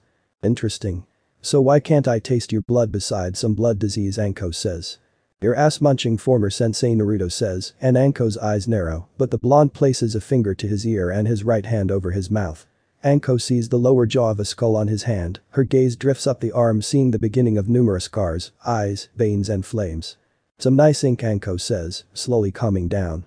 Naruto flexes his fingers with a smirk, "Made with special metallic ink too. You into tats? I can hook you up," he says. "I'll have to think about," Anko says and looks around. "You should go. I'll clean this up," she adds. "Sure. If you're interested. I'm at the Royal Leaf. I bought out the entire top floor," Naruto says, and vanishes with static. Anko sighs and pulses her chakra to alert an Anbu patrol. "Interesting gaki," she muses. Song ends. Scene break. Naruto stares in the full-length mirror at his various tattoos, the full sleeves on both arms and his back tattoo of his symbol. His right was made to look like acid has been splashed on the arm and ate away to reveal bone and muscle. Just under his left pec were the names of Tama, Shiro, Katija, Momo, Reina, Itsuki and Mitsukuni. All of them suffered with him and Alcina, but were released from that tortured life. "Soon, my friends. Your souls will be avenged," Naruto thought. The blonde grabs a form-fitting orange sweater and slips it on, pulling on the suspenders from his gunmetal gray cargo jeans. He then grabs 6 bracelets that double as chakrams, slipping 3 on each wrist and a pair of black gloves. He then slicks back his blonde hair and slips on a pair of sunglasses with red tint, lastly a pair of combat boots. A knock at the door catches his attention, and the blonde answers it to see Nico standing in the doorway. "Can I help you?" Naruto asks. "Okage-sama has requested your presence for a mission," Nico says. Naruto sighs and grabs his weapons pouch, securing it to his lower back, and follows Nico to the Hokage Tower. "I would like to see you outside of business hours to catch up," Naruto muses, leaping from roof to roof with Nico. "I will attempt to set things up," Nico replies. The pair arrive at the Hokage Tower, and Nico retakes her post as Hiruzen sits at his desk. "You have a mission for me?" Naruto asks. Hiruzen looks the blonde in his red-tinted eyes. "Anko told me what happened in the forest," he starts, and the blonde scoffs. "However, coincidentally I do need you for a mission. Team 7 has run into trouble on their first C-rank mission. The client lied and Kakashi decided to continue despite the risks to Nami, no Kuni." Hiruzen continues. "And you want me to assist them? Clever, it puts me in a better light with the village evading the Uchiha darling and Haruno heiress. I see where the snake gets his nature from," Naruto says, and Hiruzen narrows his eyes. "The truth is I don't want you in the village. Dong-su will tear it apart once he learns you killed his brother," Hiruzen says. Naruto leans on the desk with a smirk on his face. "Do you think I care what the muscle-bound moron does? However, since they went to Nami, it coincides with something for me. So I'll take the mission." "Will I get teammates?" the blonde asks, but the older man shakes his head. "Of course I don't." "Well, no matter. I'll return them alive," Naruto says, heading for the window. "Oh, my hotel room has nothing of value. So try not to turn it upside down for anything," Naruto adds and leaps out. Hiruzen leans back in his chair and pinches his nose in frustration. That boy, he thought. His office door soon opens as Hamura and Kaharu enter with looks on their faces. "What now?" Hiruzen says. That boy has murdered someone. Several of our forces," Kaharu starts. "Where is he? He should be jailed for this," Hamura adds. Hiruzen sighs and picks up his glasses to slip them back on. Naruto was justified as they attacked him first. A witness can ascertain that. "Have you forgotten that Naruto is sanctioned by Lord Ozai? The laws in the village do not apply to him," he says, and both are angry. "He should be at least fined. They were bodyguards for Kizashi," Kaharu says. "Why does a civilian need shinobi bodyguards of Dong-suk or Dong-su's level? Perhaps I need to look into that," Hiruzen says, and both remain quiet. At the same time, Dong-su stares at the mutilated corpse of his older brother, who? He hisses, leaking his kai. "It was Naruto," Uzumaki Fuse says, and Dong-su gnashes his teeth. "Where is he?" Dong-su asks. "He's left the village for Nami. Danzo-sama does not want you to move on him," Fuse starts, and Dong-su unleashes more kai. At the moment, Fuse continues. "Orochimaru will be coming to the exams. Uzumaki will be lead into a trap with one of his people. You can deal with him," then Fuse finishes. Dong-su clenches his fist as his eyes glow red. "I will rip him limb from limb and crush his skull like he did my brother," he hisses. Scene break 2 days later. Naruto looks up at the partially finished bridge with a small smile on his face. "Beautiful construction, Fubuki," he muses. Fubuki, former henchwoman of Dodo Kazuhana but now loyal Kunoichi of Koyuki Kazuhana, stands next to Naruto. Indeed, she muses. She has green eyes and pink spiky hair with small circular dark pink eyebrows. She wears a Kunoichi Shizoku with a light blue kimono jacket on top with the insignia of Yukigakure on her hit I-8 around her neck. Naruto met Fubuki as he was leaving Konoha and her coming to Konoha to meet with him about things. "How's Koyuki?" Naruto asks as they run along the water. "She is doing well. The compound reflex bow you and Minami-sama made for her has enhanced her skills. Though she does miss seeing you," Fubuki replies, and the blonde slowly nods. Naruto and Fubuki reach the main island and make their way to the town. "Of course she does," he muses. The town itself was looking destitute and people were begging, looking completely defeated and no hope in their eyes. "Seems Gato has put this country on the brink of collapse," Naruto muses, adjusting his sunglasses and sending out his senses. Fubuki has a look of disgust on her face, but could see a few men leering at her. "Would you kill him?" Fubuki says, and Naruto smirks, as both vanish. The pair find a seaside inn with 2 stories and a medium-sized dock. "He's taking money from Casper for taxes regarding shipping for the shipping lanes he controls," Naruto says. "You might want to hide your hair. A girl may think you're related," Naruto adds, and Fubuki arches an eyebrow but complies, using a jutsu to turn her pink hair to black. The blonde then knocks a few times on the door and the sound of feet echoes before it slides open to see Sakura staring back at him. "Why are you here?" Sakura says, but Naruto ignores her and steps inside with Fubuki. "Where is Kakashi?" Naruto says to a woman with dark blue hair. She wears a short-sleeved pink shirt with the end of the sleeves and the collar being red in color, also a long blue skirt. "Hello, my name is Tsunami and he's upstairs," the woman says. "I'm Naruto Uzumaki and this is Fubuki. We're Kakashi's backup, Naruto says, and Tsunami gasps, mostly in relief, and beckons for them to follow with Sakura in tow. Where is your teammates, Naruto asks. Sasuke-kun and Sai are with Tazuna, the bridge builder, Sakura says, with a clipped tone. The legendary copy ninja was laying on his back with his lone eye on the ceiling, with the sounds of the sea lulling him into relaxation. Ad showing Kakashi, Naruto says, and Kakashi turns his head to see Naruto with a woman. Sandaime Sama sent you as backup, Kakashi says, and Naruto slowly nods, lifting his glasses. So why did you continue? The client lied about the mission, Naruto asks, shooting a glance to Tsunami, and the woman flinches. I thought my team could handle it and I didn't want to damage Konoha's reputation, Kakashi says, and Naruto sighs. What happened, and start from the beginning, Naruto says, rubbing his eyes. Kakashi sighs and slowly sits up. With Sakura and Tsunami's help, first we encountered the demon brothers.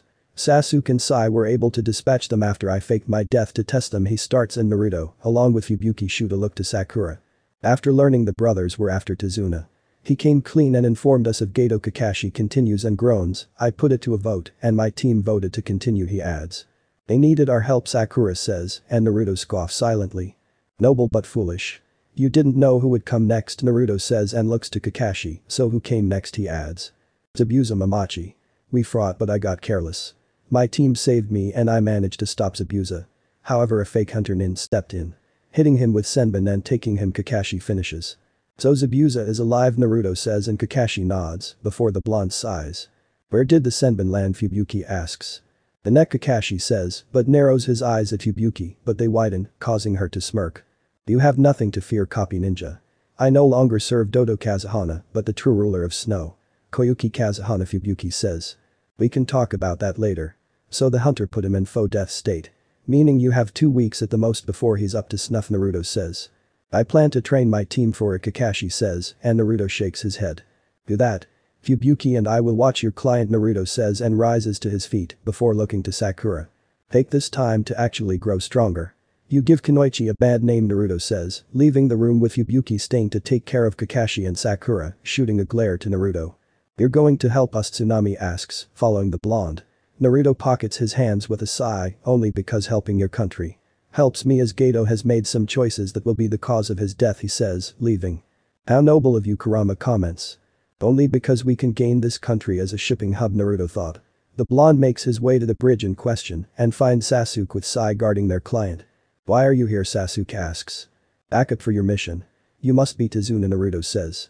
The older man with gray hair adjusts his glasses and wipes his brow with his towel. Yeah, and who are you, he asks.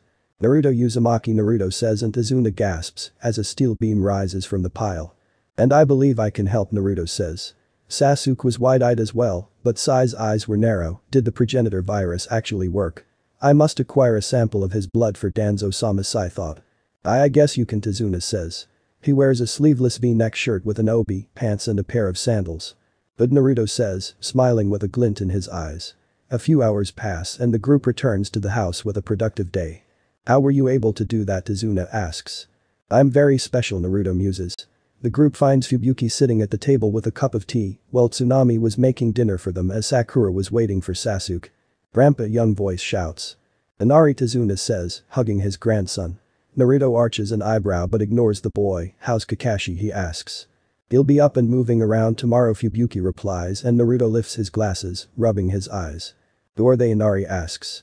He has spiky black hair and dark color eyes, wearing a green jumpsuit with a yellow shirt and a simple pair of sandals with a blue-white stripe hat under the brim. They are Naruto Uzumaki and Tazuna starts. I'm Fubuki, Fubuki says, and Tazuna nods. Why yes, Fubuki. They're here to help Kakashi and his team, Tazuna adds, but Naruto sees the look of anger forming on the boy's eyes. Then they'll die like them too. Gato is too strong, Inari shouts. Naruto chuckles with a glint in his haunting eyes. Gato killed someone close to you. So you believe there is no hope. How cute, but unlike all of you. I do not believe that. So watch as soon Gato will die and your perceptions destroyed, he says. Inari glares at the Naruto and runs up to his room. How can you be so mean to him, Sakura says, and Naruto sighs, rubbing his forehead. Your naivety is astounding. The world is much different than Konoha's rose-colored eyes. The world is dark, cold, and people like Gato are more numerous than you think, Naruto says. Tsunami finishes dinner, but Naruto declines to eat with them and goes to the roof to lay down. The foolishness of some, Naruto thought, crossing his arms behind his head and looking at the sky. Flashback. Naruto lays on the cold floor of a cell, his 8-year-old body starting to show numerous scars from the daily prodding. Naruto flinches as the cell door creaks open and a figure enters, Kukuku. "Hello Naruto-kun. How are you feeling?" a voice says. The owner of the voice being Orochimaru, his snake-like yellow eyes locked on the small blonde. "Wyc can't I go home?" Naruto whispers. Orochimaru steps and moves closer with a fake concerned look on his face. "You can't Naruto-kun. I've told you time and time and time again. You can't go home. I need your help," he says. "Don't you want to help me like Momo did?" Orochimaru says. Naruto starts to cry and clench his fists. "Why you killed Momo-chan?" he whispers as the snake Sannin unlocks his chain. Orochimaru freezes the blonde with his kai and drags the blonde off for experiments to prepare his body for a new virus. A few hours later Naruto was tossed into a new cell. Near the window was a pale girl with long black hair and lackluster honey eyes. Naruto shifts his vacant gaze on the girl. "Who are you?" he whispers. "Alcina. Who are you?" the girl says, glaring at Naruto. The little blonde winces in pain with numerous bruises on his body. "And Naruto Uzumaki," he whispers. Flashback end. Naruto opens his eyes and slams his fist on the roof, crushing an ink-like mouse with a sigh. He sits up and leaps down from the roof as the clouds move across the sky. "You would be inclined not to push this further. Otherwise I will make you disappear," Naruto muses. Sai steps out of the shadows with his fake smile on his face. "I apologize," he says. "So we understand each other," Naruto says and Sai nods as the blonde vanishes. "He's dangerous. Danzo-sama will not be pleased," Sai thought. The next morning Sasuke corners Naruto in the bathroom as the blonde was wiping his upper body, giving the Uchiha full view of his scars and tattoos. "Do you want something?" Naruto asks. Sasuke blinks and nods his head. "Yeah, in private," he says. Naruto slips on an undershirt and beckons for Sasuke to follow him outside. "So what about?" Naruto asks, standing on the pier and looking at the water. "You came from the capital, right?" Sasuke starts and Naruto arches his eyebrow, but slowly nods. "Meaning you saw my brother Itachi. He went to the capital after what happened?" Sasuke continues. Naruto fully turns to Sasuke with his hands pocketed and, "Is that supposed to hold some meaning for me? I don't live in the capital. I conduct business there," Naruto says. "Look, I want to avenge my clan and our father. Our mother is in a coma because of that night. So if Itachi won't do it, I will," Sasuke says, nearly shouting. Naruto chuckles and slips his green-tinted sunglasses over his eyes. "I know the feeling. You saw the names under my pack," he says and Sasuke nods. "They died for unjust means, and I will avenge them. However, the difference between you or I is that I have the power to do so," Naruto says, walking past the now angry Sasuke. "However, you say Itachi isn't doing anything to avenge the Uchiha. You're wrong," Naruto says and Sasuke whips around, but Naruto was already gone. Scene break 2 weeks later. Team 7 make their way to the Tezuna's bridge with Naruto in tow and Fubuki staying behind to keep an eye on Tezuna's family. The last 2 weeks has been a chore for the blonde as Kakashi taught his team tree and water walking to bolster their reserves along with a few jutsu for Sasuke. Sakura naturally was the first to master the exercise with her pitiful chakra pool, but Sai faked being second and Sasuke in the final sport. This angered the Uchiha, but Kakashi placated that women have smaller reserves, thus better control. Inari finally fully blew up at the group about them wanting to help and called them fools for even thinking of going against Geto. Naruto promptly ignored the boy and it seemed to infuriate him more, but Kakashi took the body aside to placate to him. What is this?" Tezuna shouts, seeing his workers on the ground. Several of them were laying on the ground with broken wood and tools. Could it have been? Kakashi thought. Suddenly a thick mist rolls in and Team 7 quickly surround Tezuna as Naruto keeps his hands pocketed. "Sorry to keep you waiting. Kakashi. You even brought those brats and it seems one more. Look, one of them is trembling." "Poor thing," a voice echoes around them. Suddenly 5 copies of the same man appears around with very large sword as Sasuke smirks, shocking the man. "I'm trembling with excitement," Sasuke says. "No, it's fear," Naruto comments. Zabuza's breath hitches at not just Naruto but suddenly Sasuke takes out all the clones, shooting a glare to the blonde. Zabuza appears not too far in front of them with another figure wearing a hunter mask and long black hair. Naruto moves in front of Team 7 with a faint smile on his face and causal air about him. "The death saw." The figure starts, but Naruto places a finger to his right ear and a hand over his mouth. "So why are you working for Geto?" "Money that tight, Zabuza-san," Naruto says. Zabuza grits his teeth behind his bandage mask. "This complicates things," he thought. "Unlike you. I can't afford to pick and choose who I work for," Zabuza says. He wears a sleeveless black shirt and matching pants, complete with a waist guard and Karigaku's striped wrist and leg warmers. "All true, but to work for scum like Geto, who doesn't pay in the end. Why not work for me instead? I'll actually pay you," Naruto says. "What are you doing?" Sakura shouts. Naruto glances back with a sigh and a blank look, saving your lives and Tezuna's life, he says. What do we do, Zabuza-sama? We can't fight Death-sama, the hunter says. They wear olive pinstripe outfit with a green haori having white trimmings, and around their waist a brown sash with a fringe trail wrapped around the waist twice with light brown platoon sandals. I know that, Haku, Zabuza says, gripping his famed Kubikirabacho. Work for you? The infamous merchant of death, Zabuza says, and Naruto chuckles. Why not? I'm always on the hunt for talent. I could even get back into Kiri. I hear the civil war is on the outs. The rebels are close to killing Yagura, Naruto says, walking a few steps forward. Really? I thought your little gang would love the civil war, Zabuza says, and Naruto grins darkly, scaring Haku a bit. True, but five faces don't subscribe to what Yagura is doing. No matter how similar we are, Naruto says, tapping his whiskers. Zabuza's breath hitches and eyes slightly widen. I see. Perhaps it would be in best interest, he says. But we can discuss your severance with your employer, Naruto says, pointing. Team 7 gasp as Zabuza looks to see Gato and almost 3 dozen armed thugs. Gato. Why did you come here, Zabuza says. Gato slams his cane on the bridge with a sneer on his face. Our strategy has changed. You failed me too many times and still are, he says, his small, circular black glasses glinting. He wears a black suit with a purple tie, a yellow shirt underneath his coat, and closed-toed shoes. So I decided not to pay you and collect your bounty from Kurigakure. So you're gonna die here, Gato says. Naruto removes his sunglasses and dangles them from his right pocket jean. Gato Han. At last we meet, Naruto declares. Gato's eyes widen in horror, but narrow quickly. This is even better. I can kill you too, he shouts. Naruto strolls forward and raises his free hand, causing the thugs to gasp as their weapons lift from their hands. What is that? Sakura shouts. Kakashi raises his hit I-8 to reveal his Sharingan with a confused look. I don't know, Sakura. Some sort of Kakai Genkai, he says. The thugs look up at their suspended weapons, but Naruto casually brings his hand down, piercing the thugs with said weapons as he never breaks stride. Gato skitters away and falls on his rear, as all his thugs were dead and dying from their own weapons. Gato Han, Naruto says, and Gato turns to have his shoulder pierced, with a silver blade digging into the bridge. Zabuza-sama, what was that? Haku says. That's Zabuza says. Sakura and Tezuna quickly rush to the side of the bridge to vomit as Sasuke stood with wide eyes. He's powerful, Sasuke thought. Gato Han. It's not nice to piss off death in any fashion, Naruto says, silver metal coming from his sleeve and glove. Damn you, Gato hisses. Shadows cover the upper half of Naruto, but leave 2 glowing orbs where his head is. Someday I may be damned, but not today, he says, before electricity surges out his body. Gato screams in agony as electricity courses through his body starting to burn from the inside, until Naruto shuts off the circuit by pulls his sliver blade free and it slips back into his tattoos. Good riddance to a sorry fuck, Zabuza says. Naruto smack his hands with a faint smile on his face. Good riddance indeed. Now head to his compound and raid it for me. Deeds and the like bring to me.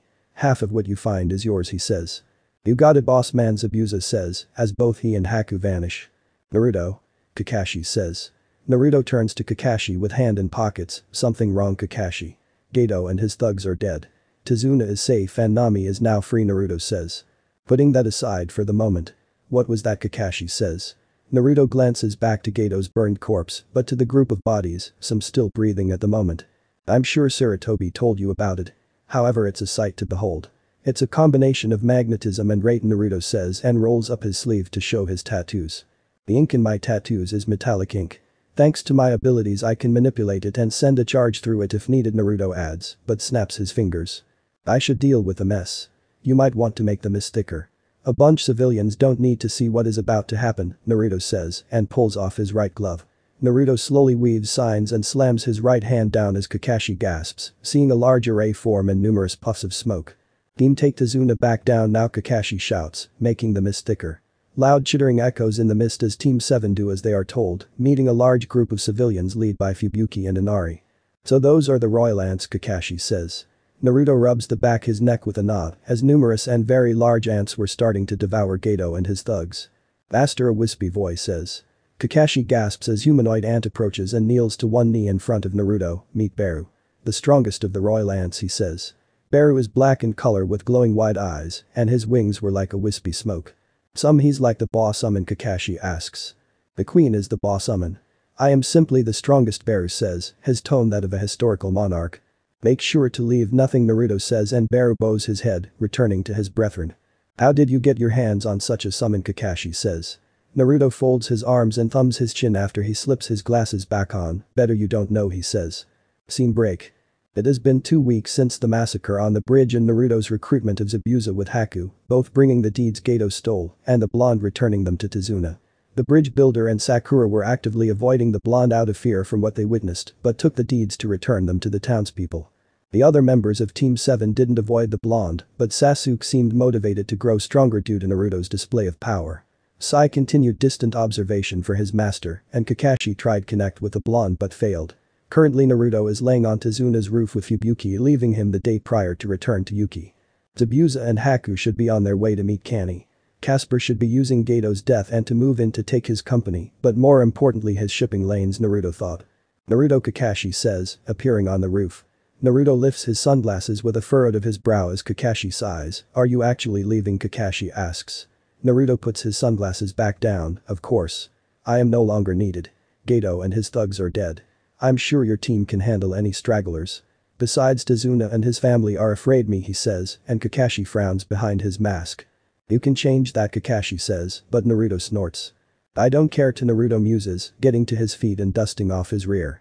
If you happen to get back to Konoha before me, let Sarutobi know I went to the capital for business, Naruto says, leaping from the roof. Naruto leaves the area of Tazuna's inn and into the forest, removing his right glove along the way. Fuchius no Jutsu, Naruto says, slamming his right hand on the ground. A large puff of smoke erupts as a large red ant with wings appears. Is there danger to the colony? Yeah. They will burn, it hisses. Calm down, Inferno. I need you to take me to the capital, Naruto says, climbing on Inferno's back. Oh yes, my queen. For the royalty, Inferno crows, as they take to the skies and the blonde sweat drops. Something is seriously wrong with that ant, Kurama comments. Scene break. 1 week later, Fire Capital. Naruto sits in a tea house with his legs crossed and a table between him and Itachi Uchiha, soon to be Godame Hokage. How is the village? Itachi asks.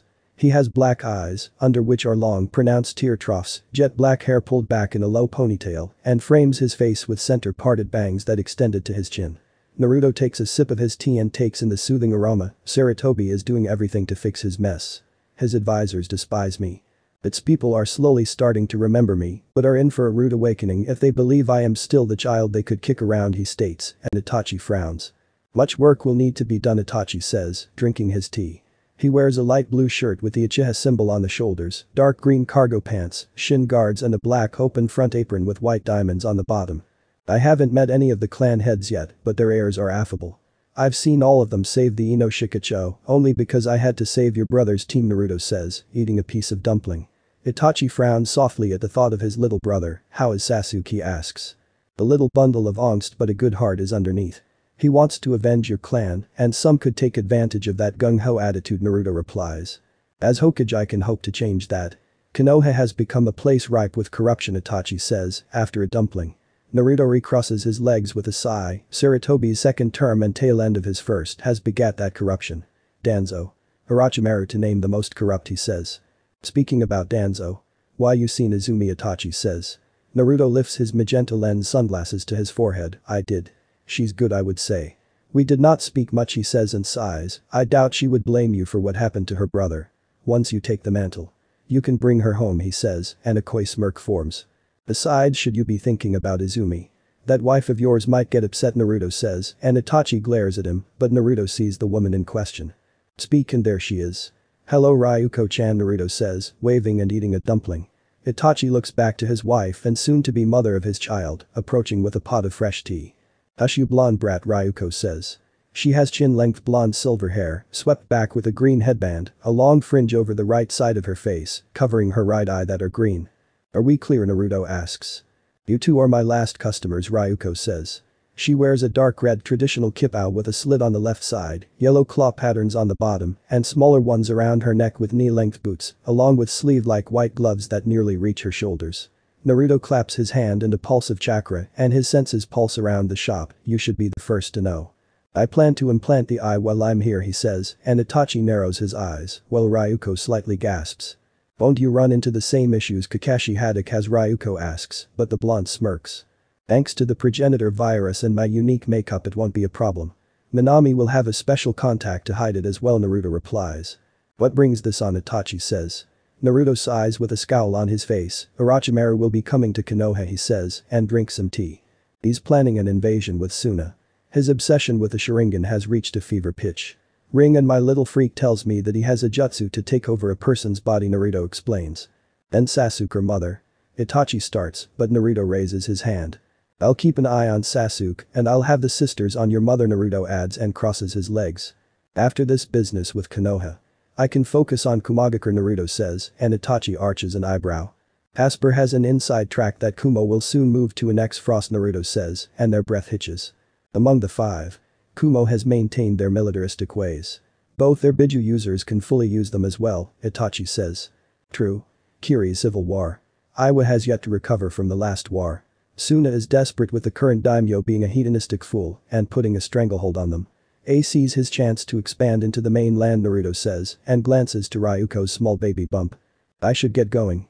I need to make my session, Naruto says, placing some money on the table. If you have a boy, will you name him Naruto? Naruto says, smiling, but Ryuko glares at him and he waves his hand. Naruto leaves Ryuko's tea shop called Dragoon Princess and makes his way to a nondescript shop, keenly aware of those watching him. Will they move on you? Kurama asks. More than likely. Their new spy in the shop will let them know I'll be down for a few days, and Hex may make her move, Naruto thought, entering the shop. Yo Naruto. Come back for more, a man shouts. He is tall and muscular with numerous tattoos and pierces, wearing all black and has a bald head with green eyes. Yo Taka. Yeah, I want to start on a new piece on my hip, Naruto says. What sort of look? Taka asks. A blood red orange spiral. Symbol of a whirlpool, Naruto replies, and Taka whistles. Nice. I'll set up everything. Take a seat, Taka says, and Naruto nods, finding a seat and seeing a young woman with red hair and bluish eyes. Hey. You must be new, Naruto says. The girl looks up from her book with a slight look away. Yeah, about a month, she says, and Naruto nods, licking his lips slightly. Cool. I'm just here adding to my collection, Naruto says and lifts his shirt, showing part of his back tattoo, then his sleeves. Wow. That must take a long time, the girl asks and smiles. Oh, my name is Yumiko, she adds. Yeah. It takes some serious time. I need to have surgery soon. So I wanted to get this at least started, Naruto says, and Yumiko gasps. Surgery? Yumiko asks. Naruto crosses his legs and starts to wipe his sunglasses. Yeah. A simple surgery. The place is just outside the capital in Itakugai, he says. Yo Naruto. I'm ready, Taka says. Naruto gets to feet with a small wave to Yumiko and follows Taka to the back. So what brings you back? I thought you were going to Konoha, Taka asks. Naruto unbuckles his boots and pants, slipping both off and placing them on the bench. This is just a little detour before heading back. I was in Nami on a mission, Naruto says, hopping onto Taka's slab as he called it. The blonde lays on his side to give Taka access to his right hip and leg. Taka starts outlining Naruto's new tattoo as the blonde tunes out everything for the duration. Flashback. Naruto stands across from the Lord of Fire Country, known as Azai Hono, and the man was currently holding his granddaughter Kino. Thank you, Naruto. Whatever you want.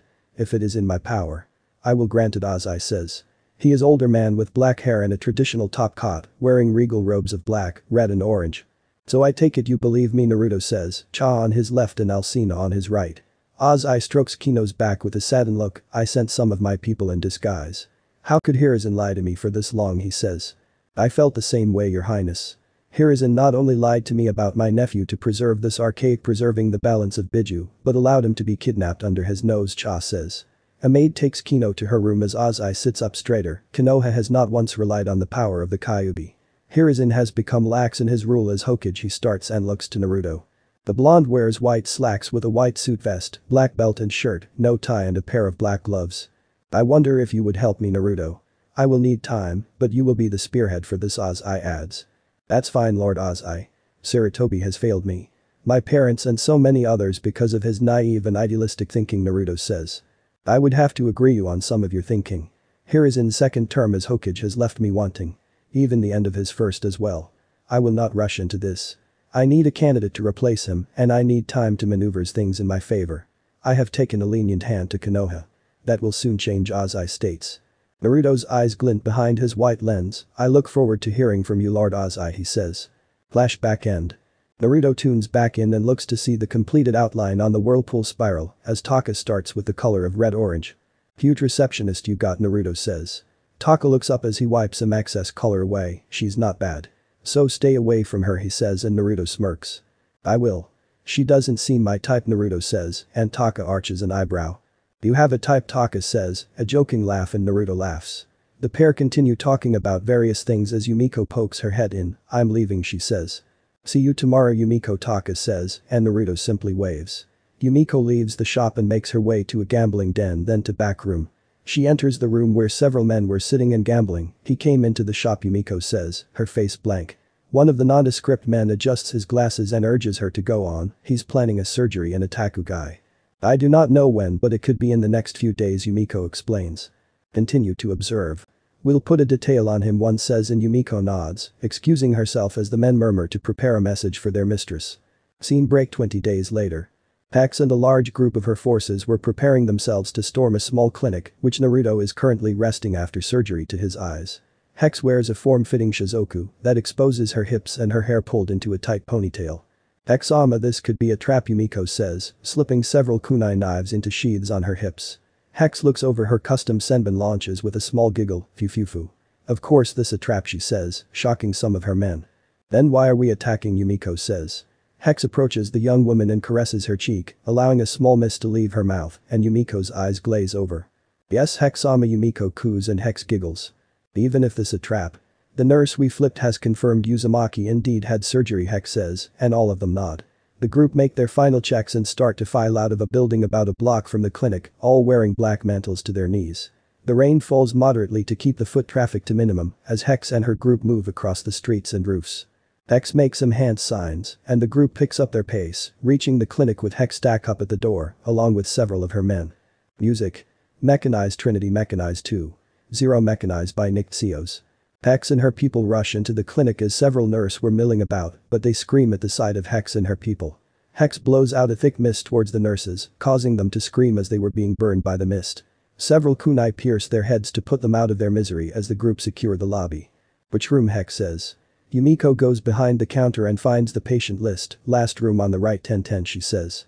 The group stack up once again and make their way towards said, some slipping into other rooms to kill any witnesses. Hex and Yumiko reach room 1010 and slowly but carefully slide open the door, fufufu. Hello, Naruto-kun. Tsunade and Cha, Hex sneers, her senbon launcher aimed at the trio of blondes. Naruto sits on a bed in pajamas and his eyes bandaged with Tsunade and Cha to his right and left. It's nice to see you, Hex. Well, sort of, Naruto says. Hex fully steps into the room with Yumiko on her left and another man on her right, same. So many have called for your death, she says. Naruto chuckles with a wave of hand, such is way of the world. So why don't you be a good puppet and tell me who hired you, he says. Yumiko narrows her eyes in anger and flings a kunai towards the blonde, but Tsunade catches it, crushing it with ease. You get one, Hex, Tsunade hisses. Hex shoots a glance to Yumiko, but back to Naruto, that would be telling Naruto-kun, Hex says. Naruto touches his bandaged face with a sigh, that's fine. Why don't we go outside? I would rather fight in the open, he says, tossing his covers. Tsunade takes his hand to help him to his feet as Hex narrows her eyes, but slowly backs her people. The standoff and tension begins as Hex backs up her people, but looks of disgust form on Cha and Tsunade's face. These people were innocent, Cha says, a serious look on her face. Such is battle. They chose to aid the enemy, Hex says, as they reach the outside. Tsunade guides Naruto to the middle of the road as Hex's forces surround them from the roofs and street. You know, Hex. I always thought you were an interesting person. Casper goes on and on about you, but seeing you now. You're just someone's puppet, Naruto says. Hexama is no one's puppet.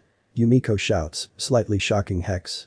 Naruto grins with his hidden gaze on Yumiko, oh, but she is. Her puppet master is too arrogant to face Mimi head on. So he gives me the prize that is Hex, he says. Yumiko gnashes her teeth in anger and grabs her knives, shut up, she shouts. Yumiko, stop.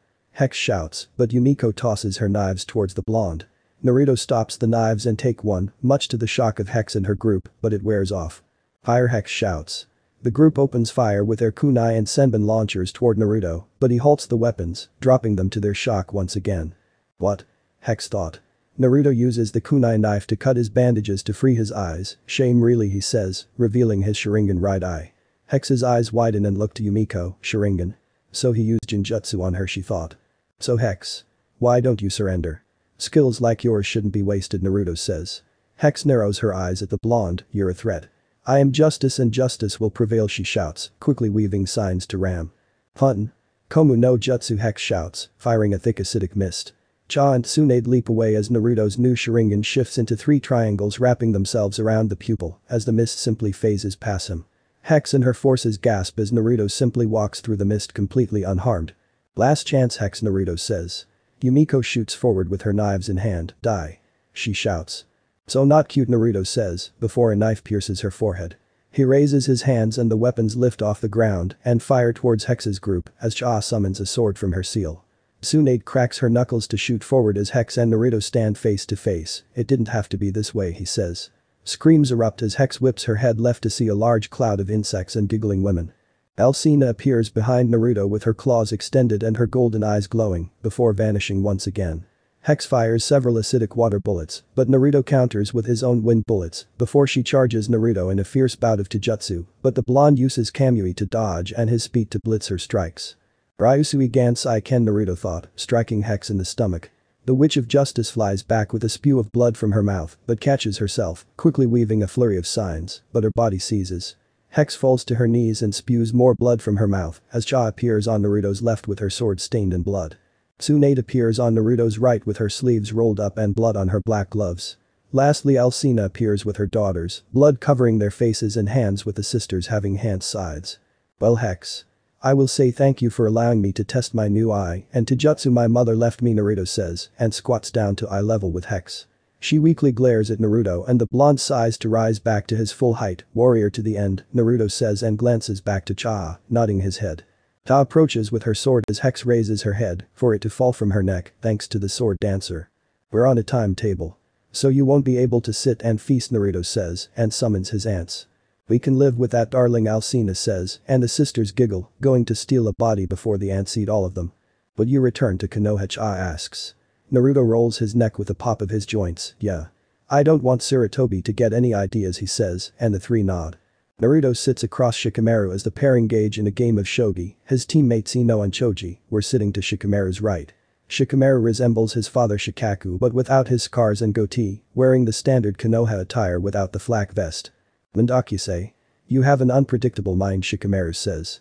Naruto adjusts his pink lens sunglasses with a coy smirk. Well, in my world, you have to be, he says. What does that mean, Choji asks. He is a plump boy with brown hair with red swirls on his cheeks and wears a red and black outfit with armor. Well, unlike Konoha. The world is dog eat dog, to coin a phrase.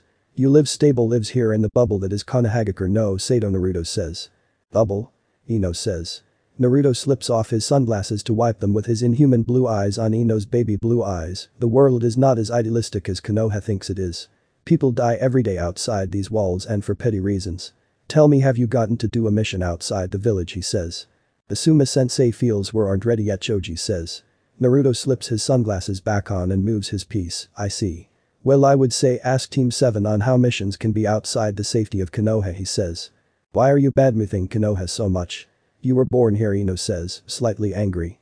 Naruto rests his chin on his palm with a faint smile. That may be true, but I also house the very monster that destroyed much of the village. Killing scores of civilians.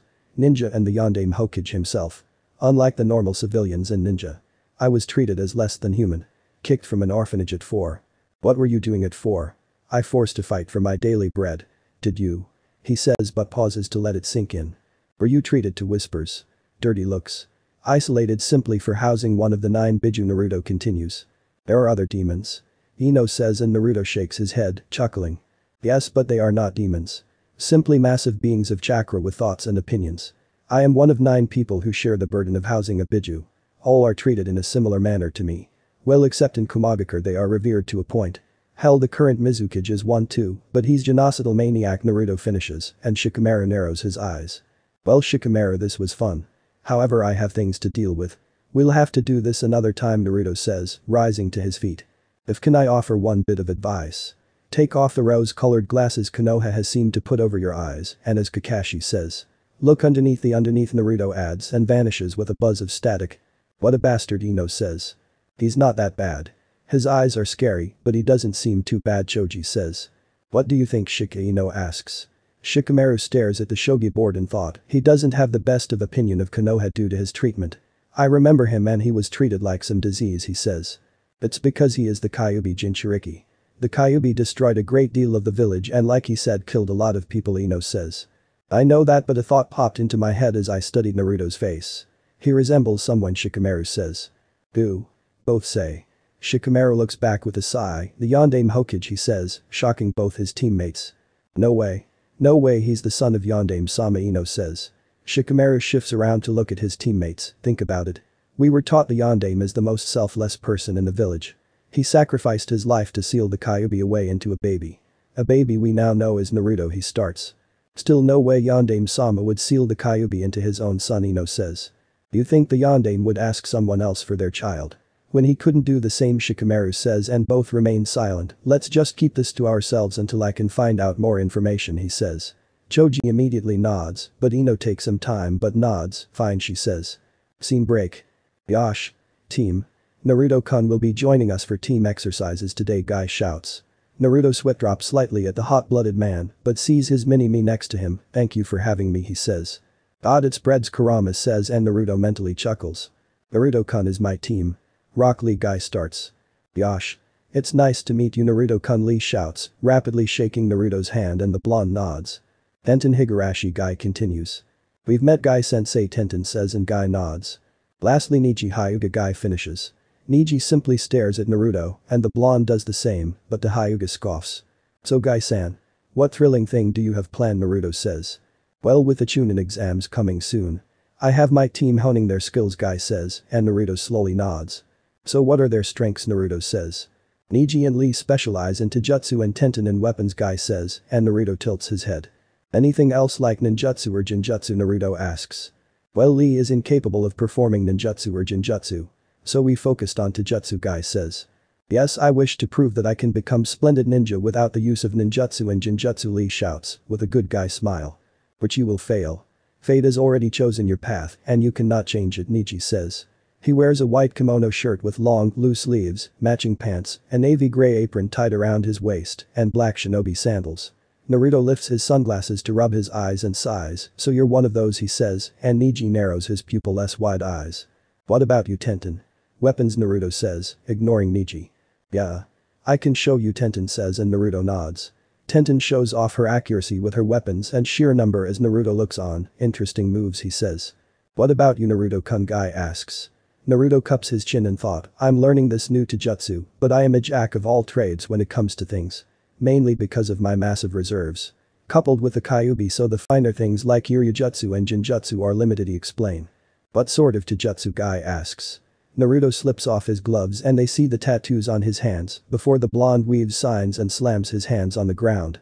A slab of rock rises from ground as Naruto rises to his full height, rolling his shoulders and popping his joints.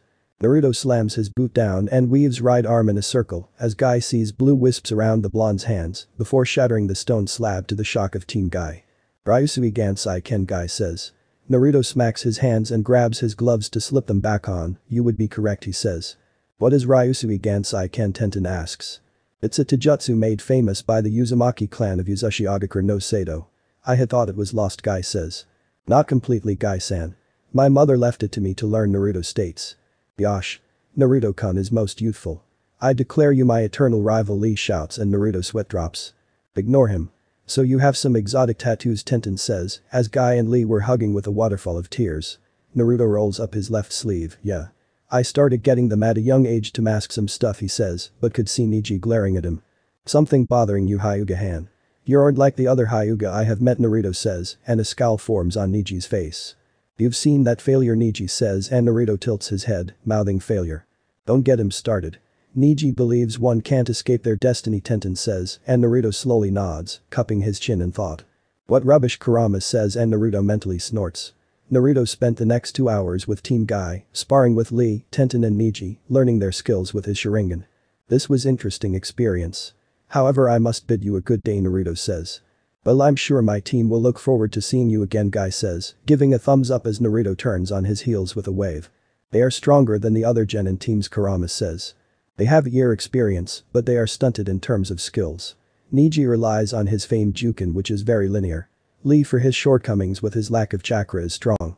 Tenten relies on her weapons, but a skilled user of Futen can stop her in her tracks, Naruto thought.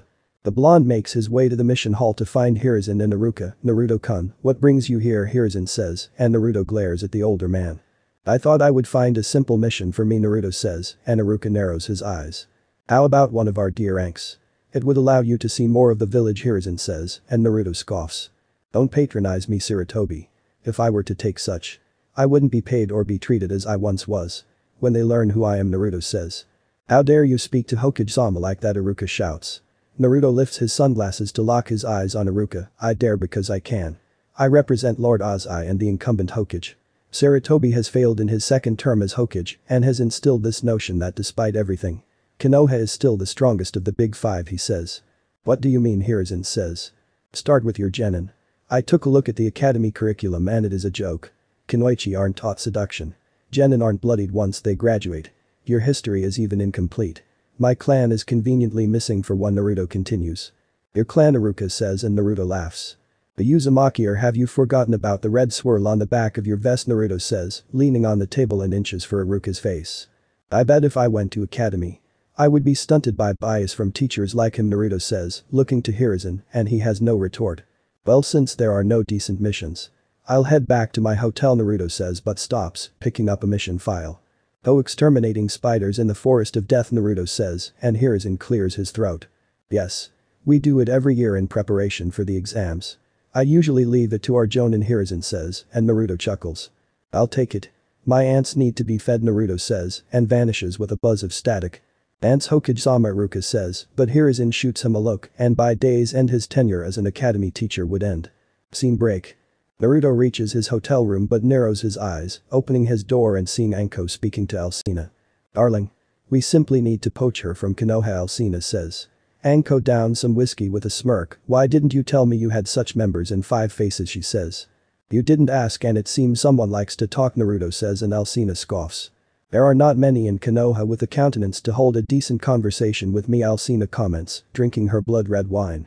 Naruto sighs and grabs his tactical vest. Well, this is actually good fortune. I have a mission in your playground, he says, slipping it on. You're taking the spider mission, Anko says, and Naruto nods, causing her to whistle and giggle. Well, before we go, I would like to speak to you about something, Anko says, her eyes becoming serious. Naruto slips off his glasses and claps his hands with a pulse of his chakra. Speak, he says. What does Orochimaru have to do with you, Anko says, a hard edge to her tone. That foul snake is reason for what we have become, Alcina says. Naruto's eyes glow more and Anko gasps as several metal items levitate. He used us in his sick experiments and turned us into this. For that he will soon die a horrible death, he says, putting things down. Does the Hokage know, Anko says, but Naruto scoffs. He may suspect, but Orochimaru is still his beloved student and he'll fold, Naruto says, and Anko frowns. So what will you do with this information? Will you run to the Hokage or keep it to yourself, Alcina says. Before you answer that, what would do if I said we can remove that little hickey on your neck, Naruto says, and Anko's eyes narrow. He attempted that with Naruto, but Kurama purged it, Alcina adds. Anko stares into the inhuman eyes of the blonde. You know I went through the same shit you went through. The village questioned my loyalty and people still give me shit. Whispering behind my back. So if you can remove this, I'll keep quiet, she says. Good. I would have helped you regardless. Now let's go exterminate some spiders, Naruto says, smiling. Chikigaki, Anko says. Scene break, forest of death. There is something seriously wrong with that ant, Kurama says. Naruto was squatting on a large tree branch with Anko and Alcina as his ants went to work on the spider nest. Inferno was in a humanoid form and spewing fire on spiders. You spiders dare attack the colony. Burn, it howls, cackling. Some summons, Anko comments. Naruto lifts his sunglasses to his forehead with a chuckle. Yeah, they are eccentric. Well, some of them are, he muses.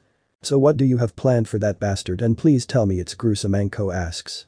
Alcina laughs softly with a glance to her love as he leaps down to join the fray. Oh, it will be glorious to watch, she says. So let's go back to what we were talking about, Alcina adds. Well, I've working on turning my bestie Kurenai bi or full Ezzy for some time, but she's such a prude. Even dating that bastard Sarutobi, Anko says.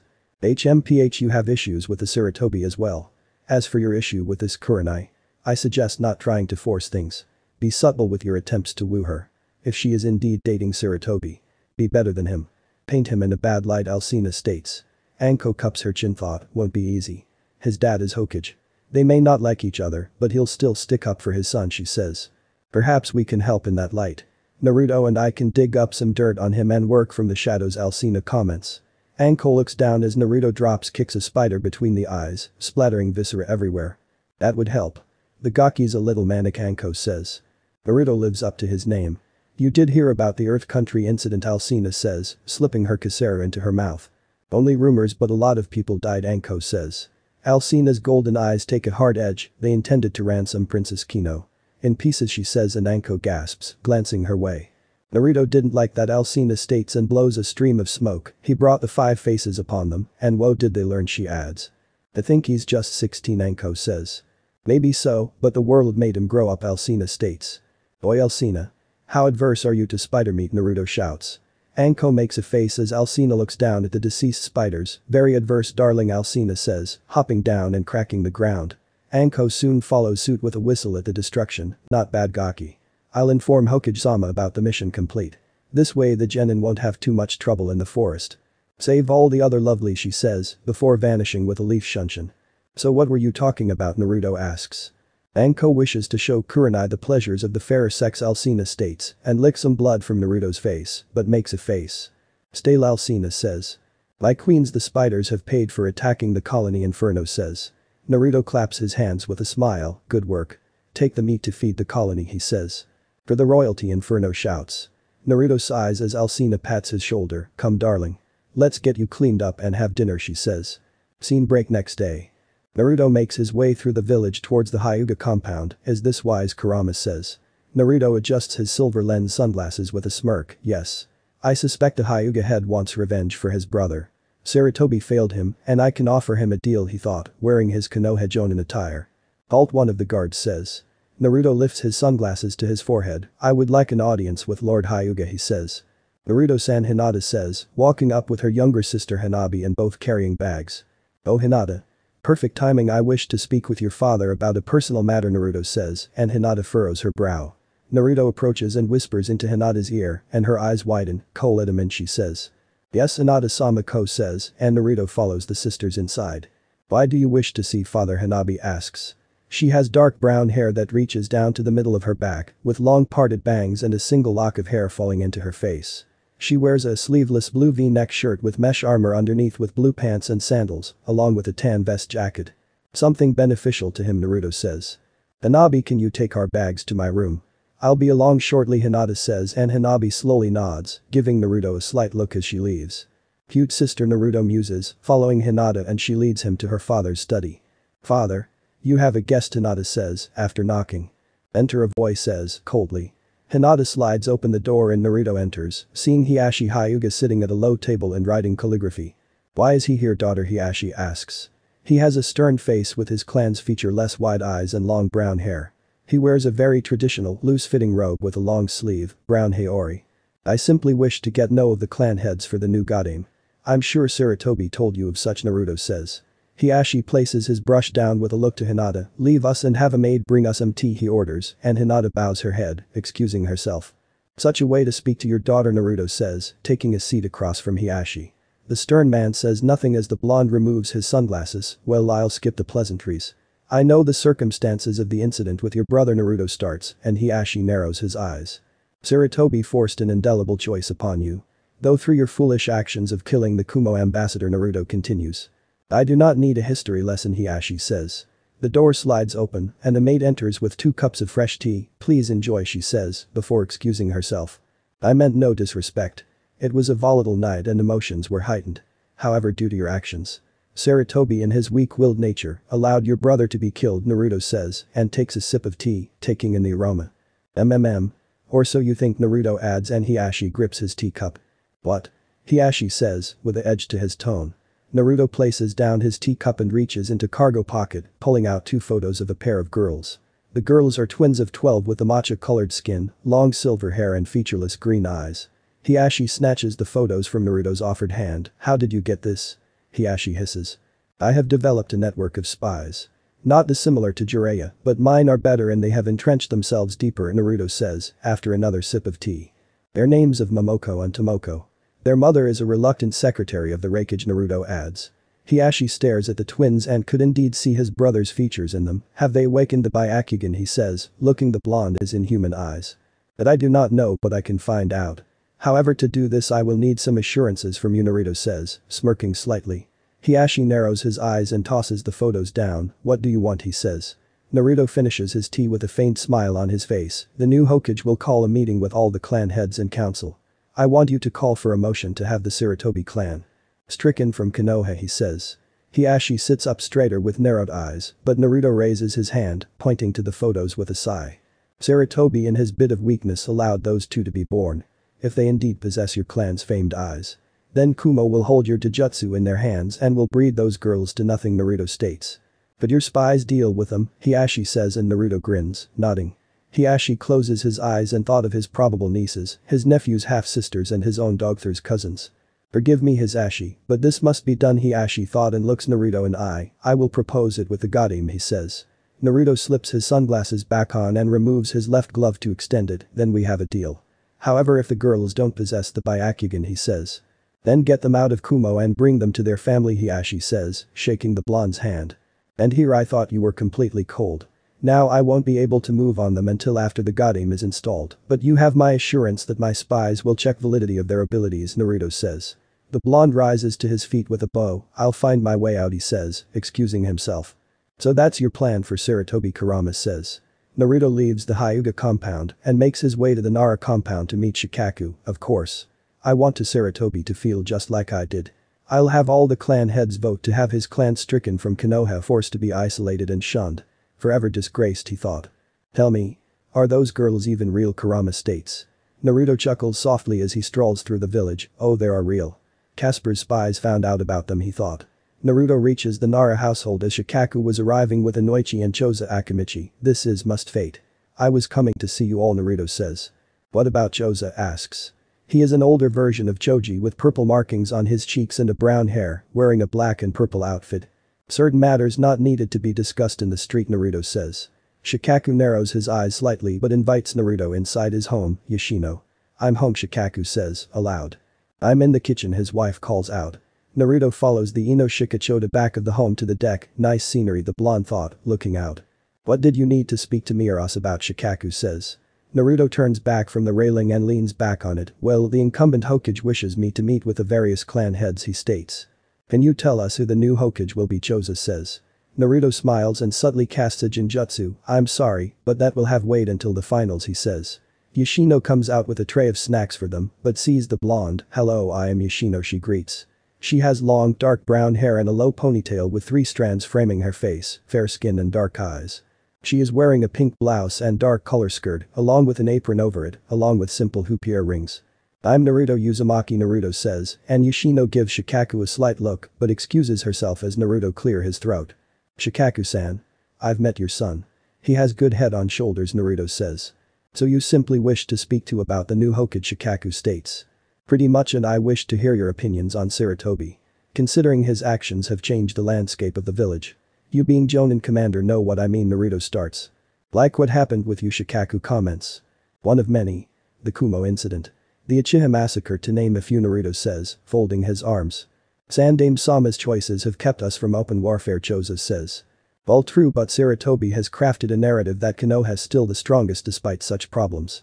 His second term as Hokage has left much to be desired and the aforementioned events have happened, Naruto says. Sandaime Sama has his faults, but he's weathered the storms that have happened, Shikaku says. Yet these storms could have been avoided. Kumo had no reason to cry war when they were the ones who committed the act of kidnapping the Hyuga heiress. Sarutobi chose to cave and allow the brother of Hiashi Hyuga to die to appease Kumo. The Uchiha incident. Again, Sarutobi caved to pressure, Naruto states. You speak as if you know the truth, Shikaku counters. I do. When I was in the capital I spoke to Itachi Uchiha. He told me the Uchiha were planning a coup due to Sarutobi's actions of allowing them to be ostracized by the village due to the Kyuubi incident. Speaking of the Kyuubi incident. He chose to make a law to keep people from speaking about my status after someone leaked it to populace, Naruto states.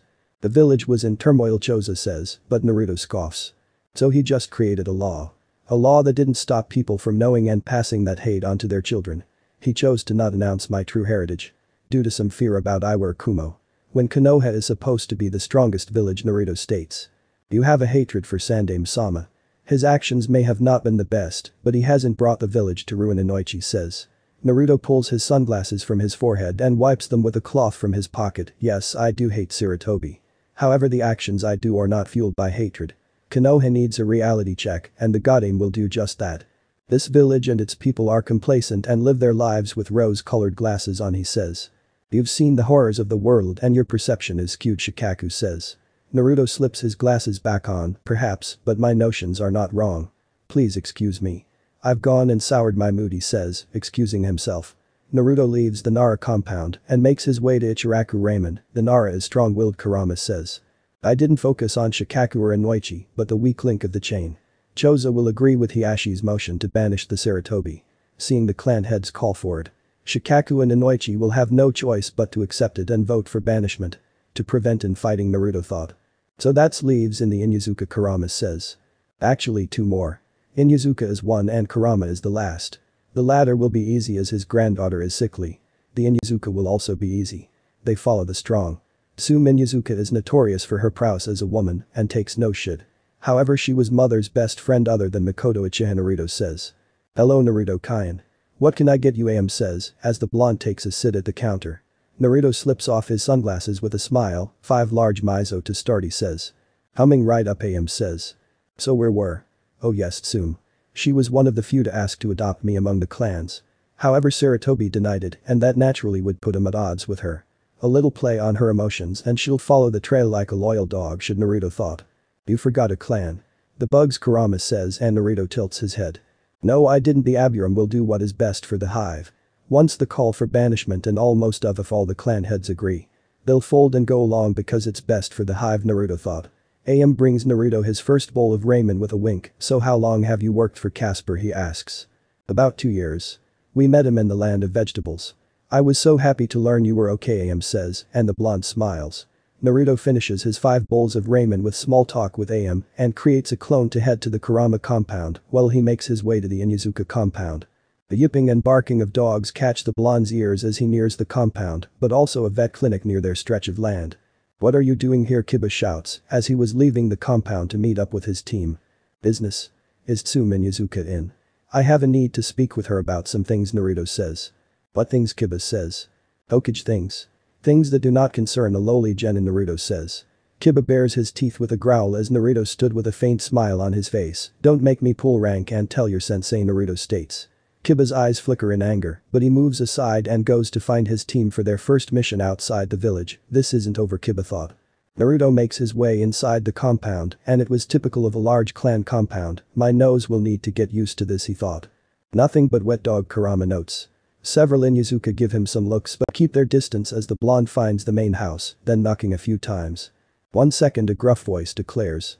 The door slides open and Naruto was treated a large wolf dog with an eye patch. You smell sick, it says. I get that a lot. Can I speak with Tsume Inyazuka, Naruto says. The name's Kuramaru and follow me, the Ninken says and Naruto follows, slipping off his boots as well. You're the Kyuubi kid, Kuramaru says. Naruto walks with his hands pocketed and his sunglasses glinting. I am. Does that bring you anger, he says. No, but you reek of foxes and mold, Kuramaru comments. Naruto finds Tsume sitting in the living room in a large recliner, her slitted and dark eyes scanning over him. So the infamous pup, Tsume says. She has long, spiky, untamed brown hair, her clan fang markings on her cheeks, as well as markings over her eyes, and a dark shade of purple lipstick. Infamous in what regard? The Kyuubi are my other activities, Naruto says, taking a seat across from her and crossing his legs. Tsume gives Naruto a belly laugh. Both. I've done work for Ibiki Marino. Plus you're the son of a dear friend, she says. She wears the standard outfit of a Konoha shinobi, but with a black suit underneath, the sleeves rolled up and bandages around her legs. How dear, Naruto says. Dear enough that I wanted to adopt you when you're orphaned. However, Sandaime-sama prevented it. Saying it would unbalance the clans because you were the Kyuubi Jinchuriki, Tsume explains. Naruto sighs and slips off his sunglasses to wipe them once more, so yet again Sarutobi fails. If I wasn't the Kyuubi Jinchuriki, I would have been adopted by a caring family, he muses. Again Tsume questions, seeing his inhuman blue eyes. Naruto slips his sunglasses back on with a sigh. If you haven't been informed, I represent the daimyo and the incumbent Hokage. Both wish me to meet with the clan heads about Sarutobi and how he's run the village in his second term as Hokage, he explains. You could say that, but he's done a lot good, Tsume says. Well, true, but it doesn't outweigh the bad. He let the likes of Orochimaru run free after his inhumane experiments came to life. The Uchiha massacre. Just to name a few. Naruto counters and Tsume has no retort. Naruto and Tsume continue to talk with the latter telling the former about his mother, but one thing lead to another as whiskey got involved. Scene break 1 hour after sunset. Naruto strolls out the Inyazuka compound with his shirt half tucked into his pants, for someone who has had 2 kids. Her pussy was tight, he thought. You're a perverted mess, Kurama says. Maybe, but it convinced her. She follows the strong despite her alpha bitch bravado. Plus we now have the Kurama in our pocket too, Naruto thought, deciding to get a drink from one Konoha's shinobi bars. The flow was normal as shinobi and Kunoichi drink, but the blonde sees one Asuma Sarutobi hugged up with a big-titted Kunoichi. Though it seems it won't be too hard to help Anko ensnare Kurenai. If Asuma is that easy to woo, the blonde thought, going to the bar. Triple shot of vodka, Naruto says. The bartender looks over the blonde but sees the hit I ate around his neck and pours the drink. Look a little young, he says. Maybe, but my soul is old, Naruto says, downing the shot and pulls out a wad of the cash. Leave the bottle, Naruto says. The bartender takes the cash and Naruto takes the bottle, downing a swig and turning back to the patrons. Fancy seeing you here, Gaki, Anko says, walking up to the bar. Decided to have small nightcap, Naruto says. Anko nods and orders several bottles of sake. So where's your super-sized girlfriend, she asks. Back at the hotel. Most places don't cater to someone of her height, Naruto replies. True. Come sit at our booth, Anko says, and Naruto nods, taking a swig of his clear liquor. Naruto follows Anko to a booth and he sees 2 young women, one with brown hair and a ponytail with familiar red markings on her cheeks. The other has long purple hair and brown eyes with red lipstick. Is this personal enough, Naruto, she says, and Naruto tilts his head. Nico? Naruto says and the woman nods. Her name is Yugao Yuzuki and this is Hana Inyazuka, Anko says, taking a seat. Hana makes a face as a scent catches her nose as Naruto takes a seat. Something wrong, he asks. No. What my mom does is none of my business, Hana says. Anko and Yugao's eyes widen, but a smirk forms on the snake mistress's face. Didn't know you had in Yugaki, Anko says. Naruto takes a few pulls from his bottle. Things happen, he says, but shifts his gaze to Yugao. It's good to see you in a personal setting, Naruto says. Yugao takes a sip of sake with a sigh. I was hoping for a better setting than a bar, she says. Sorry. We can meet another time of your choice, Naruto says, and Yugao slowly nods. So Gaki. Anybody starting to recognize you, Anko says. Naruto takes another swig from his bottle, a few, but none have had the balls to try anything, he muses, causing Anko to giggle. The group continues to talk, but Naruto notices a certain former academy teacher was sitting in the bar and was glaring at him with another teacher named Mizuki. I'm interested in a tattoo. So I'll take you up on the offer, Anko says, and Naruto slowly nods. Aka does good work. I can get him come to the village in time for the exams. He can do some networking, Naruto says. That's cool, Anko says. Naruto finishes off his bottle and rises from the booth. I've got an early date tomorrow. Hope to see you again, Yugao, and it was nice meeting you, Hana. See ya, Anko, he says, excusing himself, and the 3 women wave.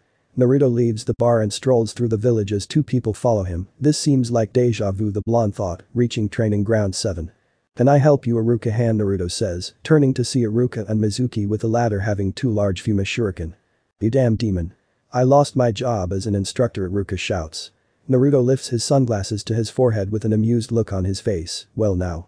Sarutobi has finally done something good. Clearly you were biased, he says, his gaze shifting to Mizuki. Iruka-han. You made 3 mistakes. First you came here. Second you came way too light with just 1 other Chunin against a Jinchuriki. That is fucking insulting, but the worst mistake you made. Naruto starts. Iruka jerks as cold steel enters his back and hot breath in his ear. You trusted the wrong guy, Mizuki sneers, wrenching the kunai free. Iruka drops like a sack as Naruto approaches with a glint in his eye. Oof, he got you in the spine. Bad news, he says, before grabbing Mizuki by the throat. WW what? Mizuki sputters. Did you think I would let you join my crew, Mizuki-han, Naruto says. I did what why you ask, Mizuki says, feeling his vision darken. Naruto lifts Mizuki off the ground by order of the 5 faces. Your application to join. Denied, he says, snapping Mizuki's neck and dropping him. Naruto turns his attention to Iruka and squats down to look him in the eye. Take this moment to reevaluate your life. I am not the Kyuubi but its jailer, he says, rising back as Anbu appear. He's all yours, Naruto says, vanishing with a buzz of static. Scene break 1 week later. His Ashi barely could contain his fear as Naruto was sitting across from him with his burgundy lens sunglasses glinting in the shadows and 2 items on his left and right. I didn't know the Haruno were considered a shinobi clan, Naruto says, crossing his legs. The pair were meeting in a conference room on Naruto's bot floor. Why yes. I've petitioned Hokage-sama to do so. My daughter Sakura graduated at the top of her class, Kizashi says. Naruto silently chuckles and takes a sip from his glass of water. Kunoichi of the year. You must be so proud, he says, after a few sips. Kizashi thought of his precious princess. I am. Now the reason for our meeting is because you murdered my bodyguards, he says. Naruto snorts and slips off his sunglasses to show Kizashi his inhuman blue eyes. Murder is such a strong word. Yes, I did kill them, but it was self-defense. Something the Hokage signed off on, he says. Kizashi internally gnashes his teeth at the almost smug look on the blonde's face. Even so. Those good men had families. Things should be done, Kizashi says. Oh, I know what this is.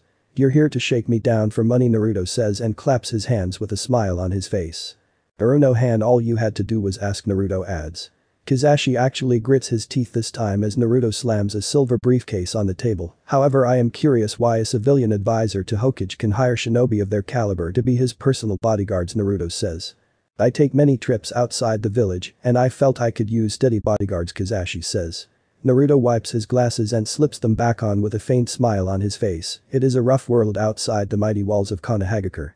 Your daughter has experienced it firsthand, he says. She has nightmares because of you, demon, Kizashi says. Naruto covers his mouth with his bare left hand and touches his right index finger to his ear with a smile. Careful. Well, now she knows what the real world is about, he says. Kizashi opens the briefcase and sees the stacks of money. I will see that their families have properly compensated for your actions, he says, before closing it and rising from his seat. Wait. I have one more thing for you, Naruto says and grabs the bag on his right, placing it on the table. Kizashi turns back to table but gasps in horror as Naruto places the severed head of Hex on the table, with her cheeks missing and her tongue as well. Is this yours, Naruto says, but Kizashi says nothing, running off with his money. Naruto giggles darkly as Kurama emerges from Naruto's shadow. He'll run to his boss, Kurama says. Of course he will. However, I can't wait to what Dongsu has planned. Hell, even Danzo too. His days are numbered and the number is growing smaller with each day, Naruto says, placing Hex's head back in the bag. He picks up the bag and makes his way back to his hotel room, finding Alcina and the sisters in the room. Iran, Alcina says and Naruto smirks, handing the bag to Bella. Not until after taking the money, Naruto says, and the sisters giggle. Are you three ready for the operation, Naruto asks, pouring himself a drink. My daughters will not fail. Minami will meet them during the exam break and begin seeding once they do, Alcina says. You'll have to give up a good chunk of your hives, Naruto says. So long as the queen survives and a dose of your chakra will facilitate their growth, Cassandra states. Do be cautious of Torin Aburam, my daughters, Alcina says. We will, mother, the sisters says and break down into their insects. Alcina sips her wine as Naruto slips off his sunglasses. So how will you help Anko, she asks. Kurama can purge it with his chakra, but introducing my chakra into her body may have effects, but Minami has help in that regard, Naruto replies. A knock comes to the door and Naruto makes his way to open it, meeting Yugao and another man, but a sickly-looking man. Well, this is a surprise. Do come in, Yugao and Naruto states. This H echo. My boyfriend, Yugao says and Naruto invites them inside. Hello, H says, with a few coughs. He has short brown hair, dark color eyes and dark markings under his eyes, wearing casual clothes. Hello to you as well. This is Alcina Dimitrescu, Naruto says. Greeting, H. Yugao, Alcina says, and the pair greet her in turn. Naruto grabs a bottle of whiskey and a few glasses. So how has life treated in last few years, he asks, pouring them a drink. Height coughs a few times after a glass and Yugao rubs his back, nothing of major note. Other than a thorough vetting on your kidnapping, she says. I hope not too harsh, Naruto says, but Yugao shakes her head. Inoichi was used to check my memories and they revealed nothing, Yugao says. You're one person. You cannot be expected to do the work of a group, Alcina comments. Height coughs a few times and take another drink. Many saw it as Kami finally answering their prayers, he says, and Naruto scoffs after a few gulps. I bet they did. Soon they'll realize their prayers were not answered, Naruto says. What happened that night, Yugao asks. Naruto pours himself another drink and takes a few gulps. The festival was in full swing. I had gone to Ichiraku for my birthday ramen. However, I knew some drunk civilian would try to mess with me. So I didn't stay long, he starts and takes another big gulp. However, it wasn't a civilian. It was a shinobi. She cried her husband had died that night and the stress of it caused her to miscarry. She brandished a weapon and took a few shots at me. However, she was hurting me to a training ground. There were several people with Anbu-like mask. The woman wasn't even drunk. She was one of them. Things went black and I woke up some time later in a dark room with no windows, Naruto finishes. I met Naruto a few years later. I despised him at first, but we soon found comfort in one another. It helped combat the loneliness and darkness, Alcina states. Height snaps into a coughing fit and Naruto furrows his brow. I was exposed to a chemical in one of Orochimaru's old labs. It destroyed my lungs, Height says, weakly. The medical corporation couldn't help, Alcina asks, but Yugao shakes her head. Perhaps, but our current medical ninja aren't as capable as someone of Tsunade-sama's level or even near it, Yugao says. Yet again Sarutobi fails as Hokage, Naruto says, and could see the looks of confusion and defense of their Hokage. Don't take it too hard. I am biased of course, but we happened to meet Lady Tsunade. She helped me not knowing who I was due to a henge. We talked as she worked and she let it slip that she wanted to create a better medical corporation. However, Sarutobi and his advisors shot it down, Naruto explains. Certainly if someone of Lady Tsunade's level or near her level would be here in the village, deaths could be prevented, Alcina states. Hokage-sama couldn't have foreseen such things, Hate says. Naruto sighs and slips his glasses back on, perhaps, but it doesn't change the fact that things have spiraled in his second term. Since I have returned, Sarutobi has nothing to change things. He could recall Lady Tsunade. Shore up the academy other than firing someone who tried to kill me. Brained and his advisors are dealt with missing men from this village, he says. I can't fault you for feeling that way about Hokage-sama or the village, but… Yugao starts, but Naruto scoffs loudly. Do not use the will of fire or Kyuubi attack or whatever line Sarutobi makes everyone paired. The will of fire failed me and so many others. The incumbent Godame will fix the mistake Sarutobi has perpetuated and hopefully bring Konoha up instead of down like Sarutobi, Naruto says. I'm sorry you feel that way, Naruto, Yugao says and rises to her feet. We should go. Hayate needs his medicine soon, Yugao says. Naruto rises to his feet as well and gets the door for them. I didn't mean to sour the mood for you. Perhaps we meet again under better terms, he says. I will have to see, Yugao says, as she and Hayate leave. Naruto closes the door with a roll of his neck. She'll be cross with me for some time, he muses. Do believe so, Alcina says. Of course. They both believe in Sarutobi's sugary words, Naruto states. Words can do all manner of things, Alcina muses and Naruto chuckles. Scene break. Konoha General. Naruto strolls into the lobby of the hospital and makes his way to the main desk. Can I help you, the nondescript nurse asks. Naruto leans on the desk with an adjust of his bubblegum lens sunglasses. Yes. Which room is Makoto Uchiha located, he asks. The nurse narrows her eyes at the blonde but a subtle shimmer in his right eye and she complies. Room 408, she says. Naruto taps the desk with a smile and makes his way to the fourth floor, find the room in question, but also Sasuke inside. Why are you here, Sasuke says. Another bout of deja vu, Naruto thought and slides the door closed. Itachi asked me to pay Makoto-san a visit in his place, he says. Sasuke turns back to his mother with narrowed eyes. Why, he says. Naruto looks to the fair-skinned woman with long, straight black hair and almost serene face with a few minor wrinkles. He told me. She was one of the people who wanted to adopt me, Naruto starts, lifting his sunglasses to his forehead. Mom did, Sasuke asks, looking to the blonde. She did, but apparently Sarutobi prevented this as it would unbalance the clans. Having such a powerful asset in their midst.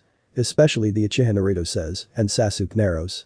Naruto sighs and rubs his eyes. Please tell me you are not wholeheartedly blind to how your clan has been treated. Before and after the massacre, he says. Sasuke turns back to his mother and clenches his right fist. No. People treated us oddly outside of the art district, but after everyone died. It changed. I was given discounts on things. Treated as some tragic survivor for everyone to coddle.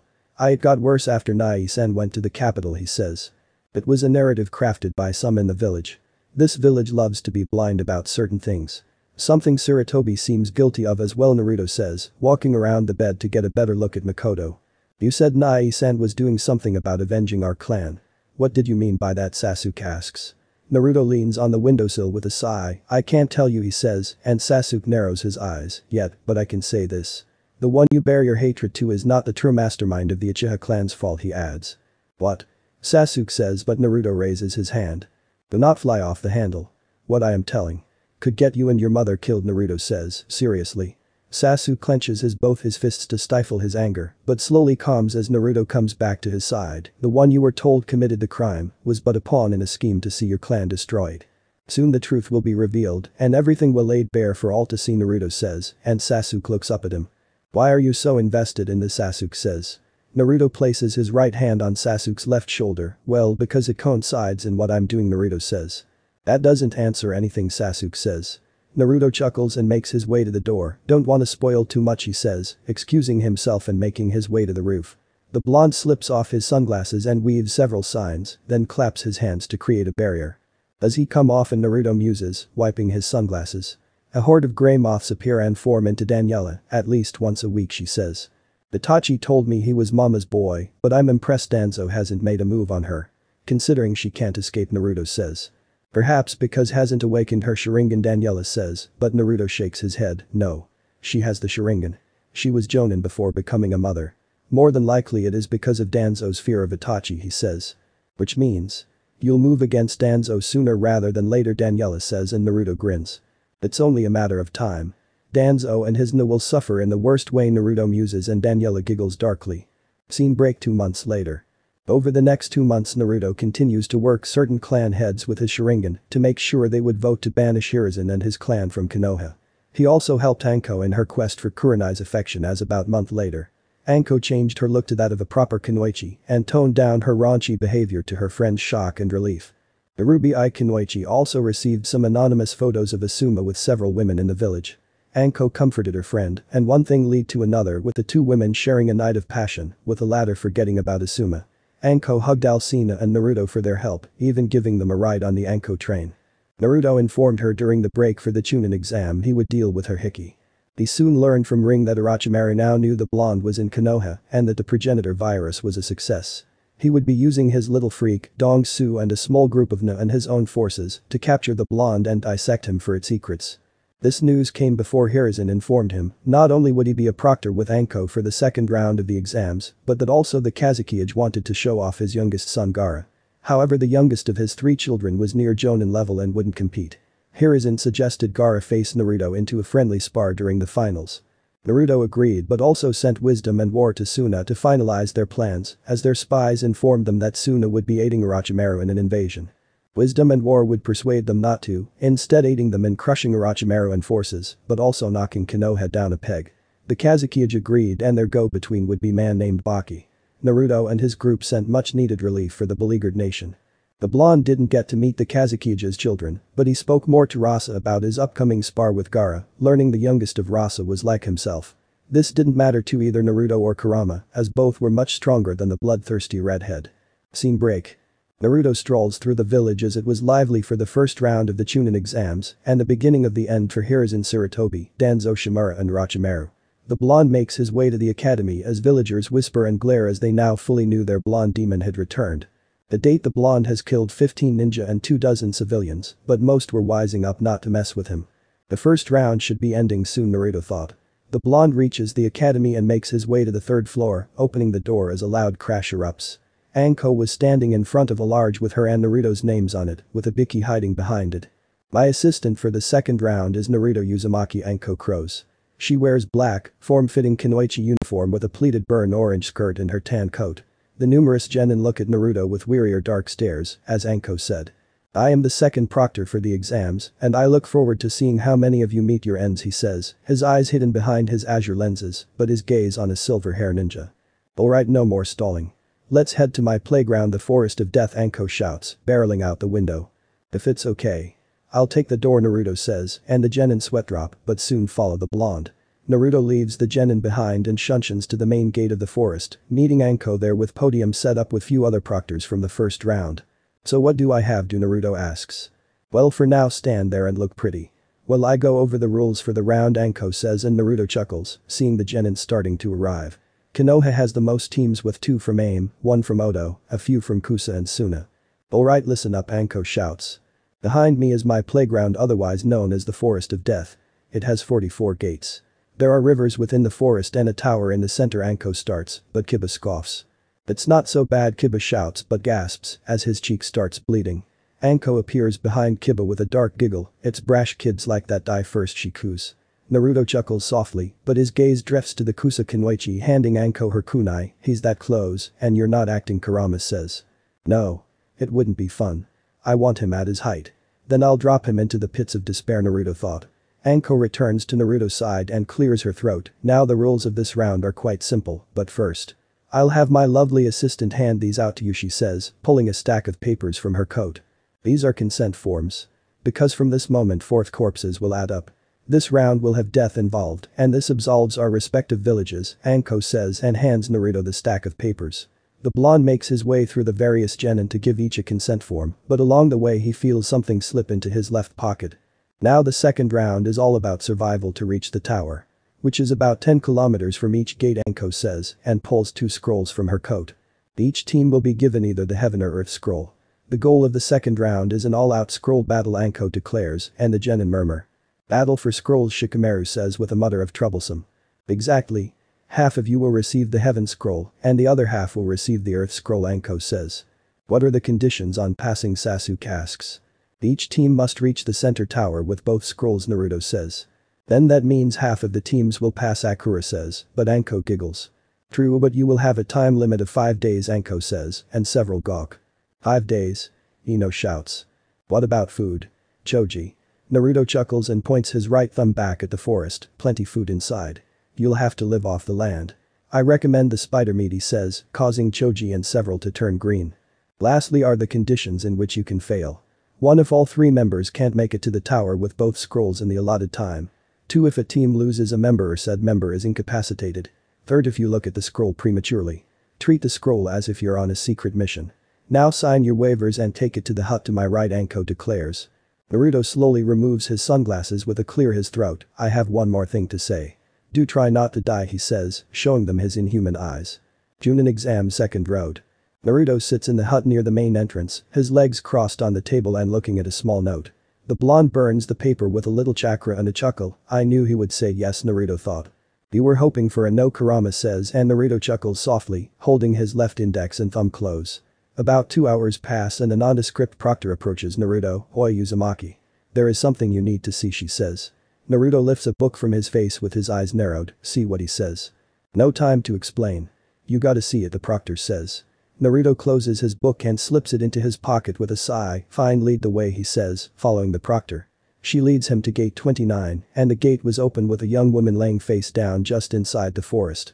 What happened, Naruto says, approaching the downed girl. She has long red hair and dressed black shorts and an orange kimono blouse with black sandals. The proctor says nothing as Naruto kneels to one knee, but the girl turns over, kicking Naruto in the throat and knocking him on his butt with his sunglasses falling off. The girl shifts to a crouch with a smirk on her face and a glint in her red eyes. Naruto coughs, but his eyes narrow as nearly 24 ninja dressed in a shinobi shizoku of black and camo gray appear around him. Surrender, Kyuubi Jinchuriki, the proctor says, dropping their henge to reveal themselves as another no operative. Music. Skylar Khan Titan. No surrender. Not until I break him, a voice hisses. Naruto chuckles as Dong Su steps out the shadows of the forest. Such brotherly love. To go to this such an extent, Naruto says. Several veins bulge on Dong Su's face and arms as he tosses his jacket aside. I swore to rip you limb from limb for killing him, he hisses, his eyes glowing red. You can't kill him, bastard, the girl snaps, adjusting her red-framed glasses. Dong Su shoots a murderous glare to the girl. Fuck off, freak. Orochimaru can have what's left, he hisses. Naruto spits a loogie and gets to his feet with a faint smile on his face, but looks around at the combined forces. So Pedamaru owns a Togakur, he muses, looking at their music symbol hit I8. You should know that already, Death, Dong Su says, cracking his knuckles. Naruto reaches into his pockets and all of them except Dong Su go on guard. True, but just so you know. I'll fight back, you know, he says, holding up a pair of silver knuckles. Dong Su's arms start to turn dark brown as the white of his eyes turn red. I would hope you do, he sneers, and Naruto smirks right back. Eren-chan, is this all of them, Naruto says, halting Dong Su. The girl giggles darkly with eyes hidden in the shadows of her glasses. This all he could spare without raising notice. Oh, and he's deep in the forest, she says. Naruto shoots forward and connects with a body blow to Dong Su's gut and sending him careening into the forest. Capture him and kill her, one shouts. Naruto breaks left as Oneness sends his tanto down, but it phases through the blonde before he connects with a right hook and snapping the jaw of Odo Kanoichi. Several shuriken shoots towards the blonde, but they halt and fling back with increased speed. Naruto starts to pick up his speed and blitzes the Odo ninja with punches, breaking faces and snapping necks from the force of his strikes. Pain. Dikakyu no Jutsu, Oneness shouts, spewing a fireball towards the blonde. Naruto smirks and phases through the fireball before spearing the Na into the ground and slamming a fist into his face and caving in his skull. Several explosive kunai charge the blonde, but they halt and fling back to explode into their thrower. Naruto. He's coming, Karen shouts, clapping her hands gleefully. Naruto rises to his feet as his silver knuckles melt into silver dust and more snakes from his sleeves to form a large club hammer with a long handle. You see this hammer? This hammer caved your brother's skull in, Naruto shouts. Dong Su gnashes his teeth in rage, numerous veins bulging in his entire body as his muscles bulge on his shirt. Naruto spins his hammer with a manic smile on his face as rage exudes from Dong Su, the tension rising with each step. Dong-Su picks up speed and swings a right, but Naruto sidesteps his large arm before connecting with his hammer to his side. Dong-Su jerks as some blood bursts from his mouth and dropping him to his knees, but Naruto connects with an uppercut, pushing him off the ground, and then another hammer strike to his chest. Dong-Su spews more blood from his chest as he crashes into the fence. Fucking bastard, Dong-Su thought. Naruto approaches with his hammer resting on his shoulder as Dong-Su staggers to his feet, but the blonde sends his hammer into Dong-Su's knee. Here I thought this would be a challenge, Naruto says, tossing the hammer up to levitate it. Dong-Su clutches his shattered knee, but attempts to get to his feet as Naruto flashes signs to ram. Silver needle, Naruto declares. The hammer breaks down into long needles and pierce Dong-Su's body, but he doesn't scream like his brother did at one time. Oh, looks like it's over, Karen says. Naruto chuckles and weaves more signs and slams his hands together before slowly pulling them apart. Dong-Su's eyes widen as lightning was between Naruto's hands. Raiden. Chained lightning, the blonde utters, slamming his hands into the silver needles. Dong-Su screams bloody murder as lightning courses through his body, but it peters out as his skin turns black in spots and his eyes bleed. Naruto calls back his silver needles as Dong-Su collapses with a thud and smoke wafting off his body. Toasty, he says, smacking his hands. Song ends. Scene break. Karen claps her hands and skips to Naruto with her arms open for the blonde to hug her before they share an incestuous kiss. Hello my little freak, Naruto says, licking his lips. Karen giggles as she twirls around. Hello my big freaky cousin. How I have missed you, she says. The bodies of the Na burst into flames as Naruto rolls his neck. How helpful, he muses, creating some clones to secure the Odo ninja and Dong-Su's corpse. So how was Kusa, Naruto asks. Karen adjusts her glasses with a scowl on her face. Horrible, I had to play this timid Kunoichi for Orochimaru and let them use my healing bite. Ugh, she says, but a smile forms. I did make a friend though. They call her a witch, she adds. Naruto quirks an eyebrow as Karen grabs his right hand to pull him along. She's in the forest with our teammate and a clone I left. Come on, you gotta meet her, she says. Naruto follows Karen through the forest to find her team. Well, you're lucky. I do need to head to the tower, he says, seeing the setting sun. So how's big sister Alcina, Karen asks. She's good. After this round. I'll take you to her, Naruto says. Karen and Naruto continue on until the Redeed stops on a high tree and points down to her team currently fighting a large bear. Karen's clone was cowering under them, while her male teammate was already dead. However, Karen's third teammate was in front of the clone with a kunai in her hand and her right arm cut up. She has a thin, voluptuous figure with pale skin and straight white hair that falls to her mid-neck and mid-length bangs. Her name is Jean. Kusa calls her witch because of her hair and she was born under a red moon, Karen explains. Jean wears a white sleeveless kimono blouse with a long black trim, white wrap skirt with buckles. Pink thigh-high socks with knee-high closed-toe kunoichi boots and mesh arm sleeves. Always with a superstition, Naruto says, stepping off the branch and caving in the bear's skull. Jean gasps and her yellow-green eyes widen at the sight of Naruto, but jerks as Karen drops down with her clone popping into water. Jean, are you okay? Here, Karen says, quickly and holding out her wrist. Jean bites Karen's wrist and the redhead cries in pleasure as Naruto shakes his head. Fucking Naruto thought. Jean's wounds heal and she lets go to turn to Naruto inches from her face, causing her to stagger back and into the tree. You're so cute. Snow white hair and piercing yellow-green eyes, Naruto says, slamming his hand into the tree. Jean's cheeks turn red and she fumbles over her words. Thank you. Are you Karen's freaky cousin, she says. Naruto leans closer and snakes his right around her back. Yes, he says, kissing her deeply. Jean's eyes widen, but she gives into the kiss with her face turning red as Naruto pulls back, thumbing his lips. Like strawberries, Naruto says. Jean leans on the tree with a red face and wide eyes as Naruto turns to Karen. Well, cousin. We should get to the tower. Your teammate is dead, so the round is over for you, he says. Thank Yami. Now I can leave Kusa, but what about Pedamaru, Karen says. Let me worry about that. What about you, Jean? Do you want to stay in Kusa or come with us, Naruto asks. I want to come with you and Karen-chan. She doesn't see me as a witch, Jean says, and Karen hugs her tightly. And people see me as a demon. However, I say wear those words like armor and it will never be used against you, Naruto says, and Jean gasps. Naruto slips off his right glove and summons an ant with wings. Get on. She'll take you to the tower. Tell them I sent you and ask for Anko Mitarashi, he says, and both nod, climbing on the ant, and it flies off as Karen whoops. Naruto then seals the bear's corpse for his colony. If you want to scroll. There is one to my right, he says, turning to a Konoha team. We don't want the scroll demon, one of them snaps. He has short brown hair and gray eyes, wearing a black jumper. His teammates are a pair of twins with black hair and eyes, wearing matching tracksuit of dark blue and white. Naruto pulls out his sunglasses out a scroll, and these have bronze lenses. "Oh, you don't, huh?" he says, slipping them on. Naruto suddenly vanishes, and the lead genin gasps as the blonde's hand was sticking out his back like a knife. "Fumio!" the twin shouts, back leaping and tossing several kunai. Naruto rips his arm free from Fumio as the kunai simply pass through him, before speeding up and piercing the twins' heads. "Young lives snuffed by a superior predator," Kurama says, coming out of Naruto's shadow. Naruto rips off the stained sleeve to the shoulder and slips off the gloves, tossing them aside with a shake of his head. "No accounting for stupidity," Naruto says, reaching into his cargo pocket and pulling out a pair of new black gloves. The blonde slowly slips them on and is aware of 3 people watching him. "You know it's rude to stare. I thought Kurenai-san taught you better," he says, looking back to see teammate. Biba glances to the dead team, but back to Naruto and more so his tattoos on his arm. "Why did you kill them?" Kiba says, as Akamaru whimpers on top his head. "They tried to kill me. Was I supposed to stand there and let them?" Naruto says. Still, that doesn't give you the right to kill them," Hinata says. Naruto lifts his sunglasses to his forehead with a sigh. "I can see why Niji looks down on you. What do you think ninja do? Save princess. Be heroes to the downtrodden," he says and sweeps his arm to the dead genin. "It's about killing. Lying.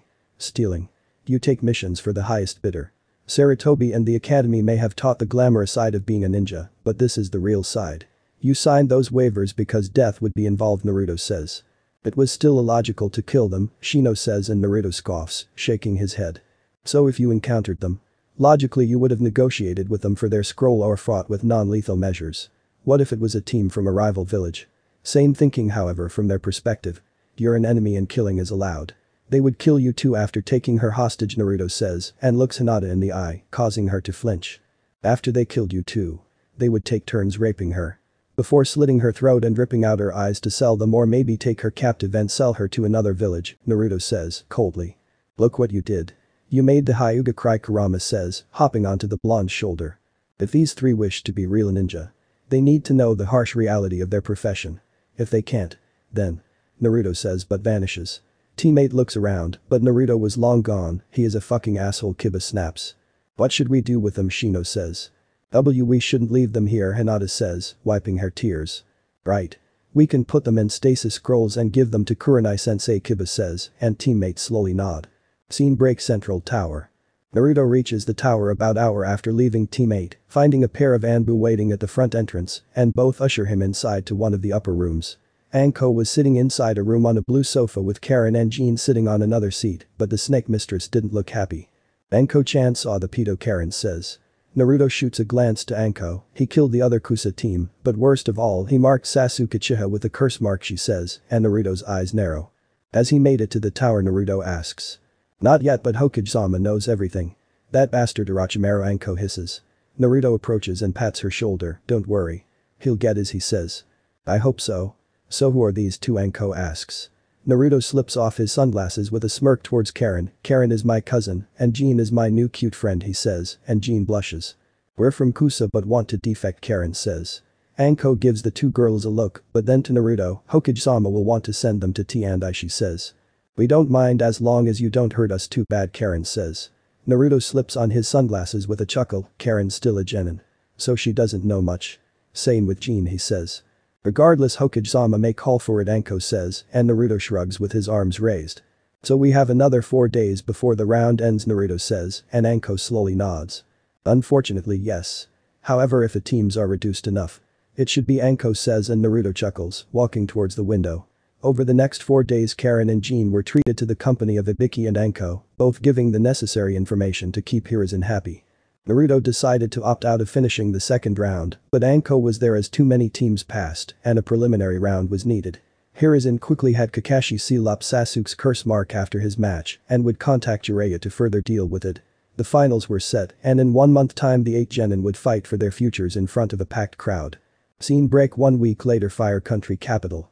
Naruto crosses his legs with a magazine in his hands as Anko sits next to him. "What are we doing here?" she asks. "We're here to see the doctor about your affliction," Naruto says, flipping the page. Anko narrows her eyes, but a nurse comes up to them. "The doctor will see you now," she says. Anko and Naruto follow the nurse to one of the exam rooms in the rear of the building. Inside a room sits Minami with a clipboard. "Hi. I'm Minami Yamada. Otherwise known as the face of pestilence," Minami says, ushering for Anko to sit down. Naruto closes the door and locks it before putting several seal papers on it and forming a ram sign. So I hear you have a hickey from a pedophile, Minami says, and Anko touches her left collarbone. Yeah, and in exchange for keeping my mouth shut about certain things. He promised to remove it, Anko says, jerking her thumb to Naruto. Minami wiggles the unlit cigarette in her mouth, fufufu. Naruto-kun always making promises, she says, and Anko narrows her eyes. Good thing he can keep them, Minami adds. Anko sighs with a shake of her head, so what do I have to do to finally be free of this mark, she asks. Minami grabs a silver case and places it on her desk to open it to reveal medium-sized syringe of dark liquid. I'm sure Naruto-kun told you how dangerous his blood is, she starts, and Anko slowly nods. Well, you're insane, sensei injected Naruto-kun with a virus known as the progenitor virus. Something he spliced together with the cells of the first Hokage, Minami continues. The Shadame Hokage. Anko blurts out and Minami nods. Even long after his death. The power of Hashirama Senju changes things. Anyway, Orochimaru spliced the cells with a special mold grown on the island Yuzushio, along with a parasite known as the Kadu. Combine these three and you have the progenitor virus, Minami explains. It killed everyone, but I survived because of Kurama. His demonic chakra altered the virus and made it viable, Naruto says. What about Elsina, Anko asks. Minami glances to Naruto with her eyes hidden behind her glasses. She was drinking Naruto's blood due to her blood disease, and the virus bonded to her. Making her the super-sized vampire mommy we all love, she says. Naruto makes a face and crosses his legs after taking a seat with a sigh. This injection is made from Naruto-kun's diluted blood and antibodies from the body of someone who was the impetus of the curse mark, Minami explains, and Anko's eyes widen. Minami then picks up a syringe. You see, this person produced an enzyme that interacted with a special energy known as natural chakra. It allows one to alter one's body. Thanks to this person's body. We were able to create these antibodies that cures curse mark bearers, she explains. How the hell do you know so much about that bastard's work, Anko says, and Naruto chuckles, slipping his sunglasses off. I have someone close to the pedo and they want him dead as much as you. They gave us the information and pointed us in the direction of the aforementioned person, Naruto states. Anko turns back to the blonde with a narrowed eyes, but sighs. So how does this work, she says. Well, it's a simple injection, but it'll be quite painful. We'll put you down for a few hours to let it run its course, Minami says. I'll be adding a seal on top to counter the other function, Naruto adds. Anko looks at the blonde and could see the seriousness in his eyes. This better work or I'm gonna haunt you, she says, and Naruto chuckles. Alright, Anko. Take off your jacket and top.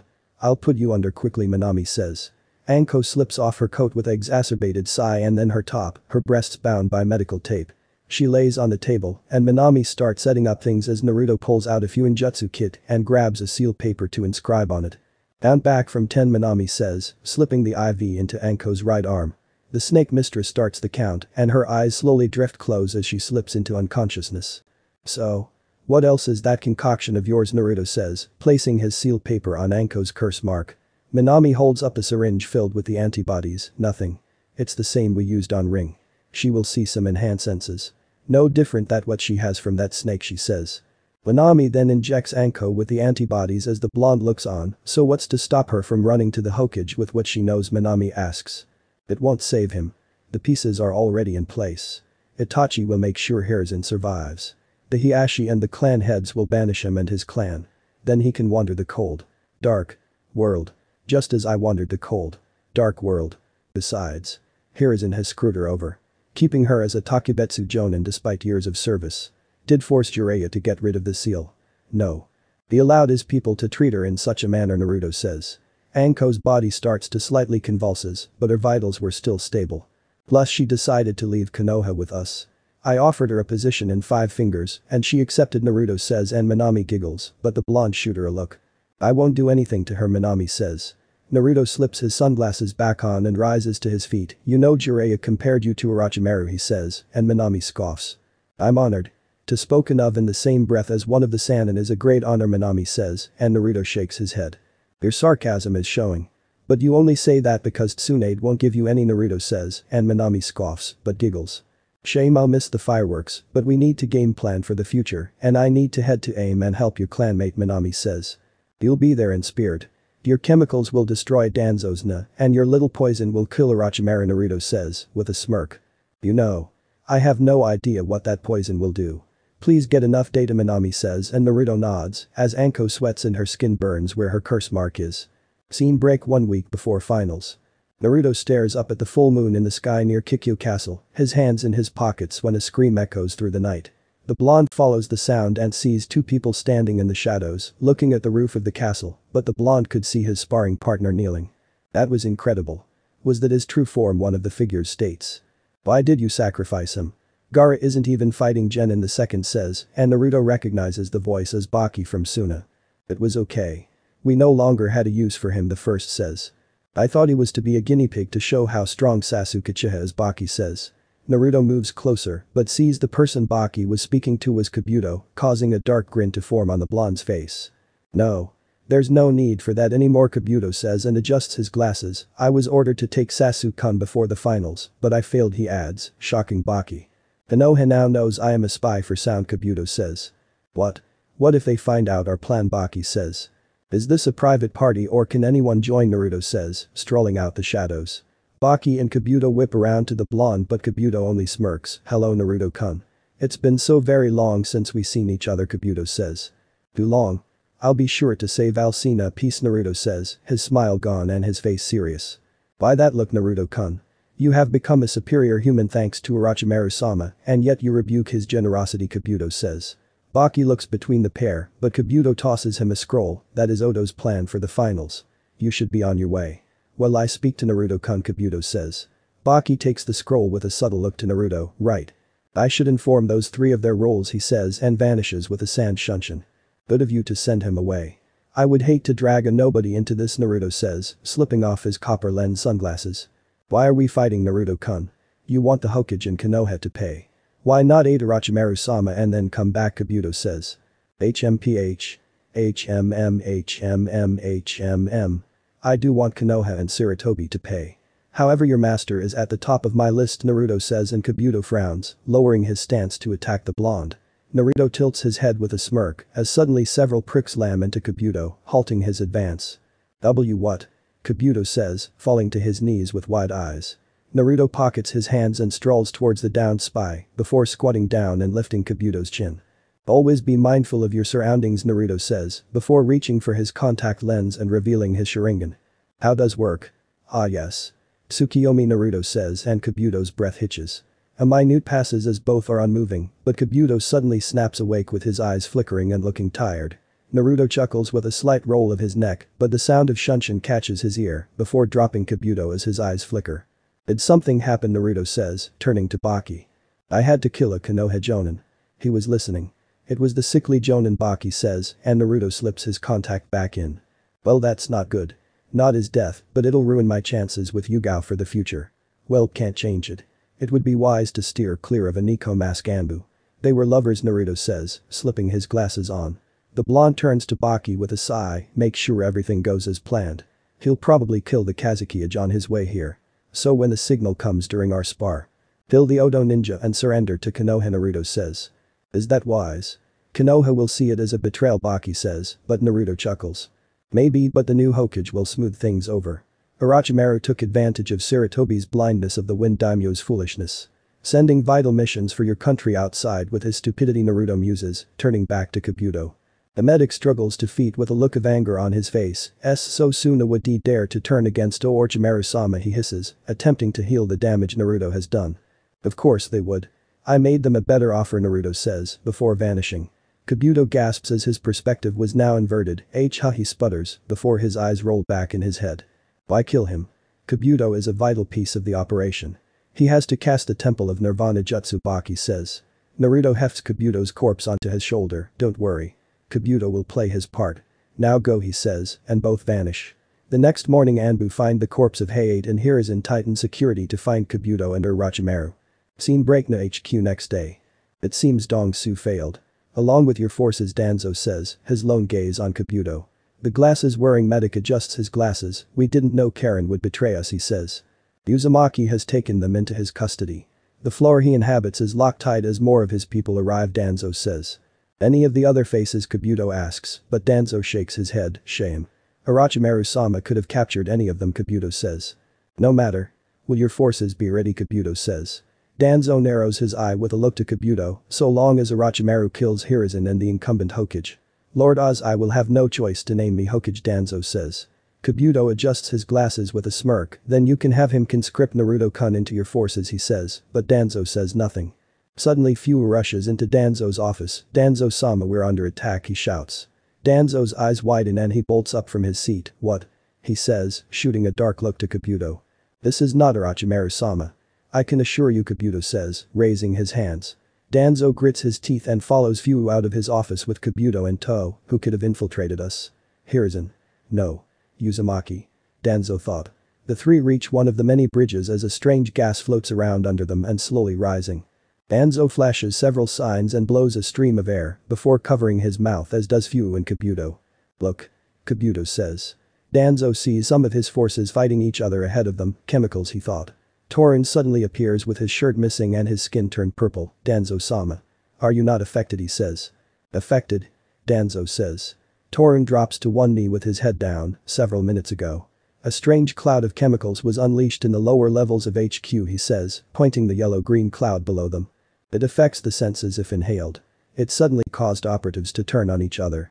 Showing symptoms of fear and paranoia, Torin explains. Danzo clenches his fist with gritted teeth and a scowl on his face. You were forced to put them down, he says. Yes, Danzo-sama. Several operatives attempted to attack me in their delusion, Torin says. Danzo removes his hidden arm covered in bandage and 3 golden locks. We will have to fight our way to an exit, he says. Don't bother. The exits are already sealed, Kabuto says, and Danzo whips around. Kabuto raises a ram sign, and his form changes to that of Naruto with a gas mask on. He sneers. You? You would dare, boy? Danzo says. Naruto simply chuckles with a shake of his head. I dare because this has been a long time coming, he says. Torin and Fu get in front of their master but keep their eyes on the gas. How do you like my gas? It has 3 components. First, it heightens one's senses.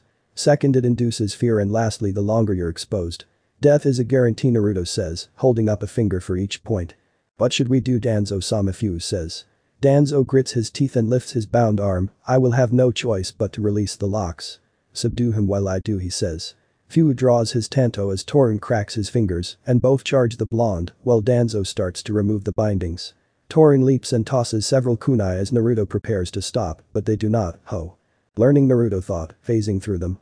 They must be made of carbon fiber, Kurama notes.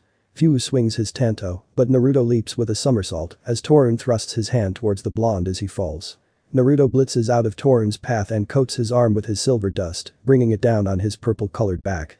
Torin slams into the ground as Naruto tosses aside the contaminated silver, landing on the railing of the bridge as 2 of Danzo's locks hit the bridge. So you were paying attention to Sai's notes about my abilities, Naruto muses.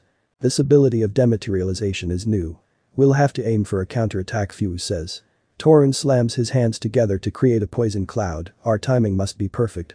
We'll attack together, he says, expelling it forth.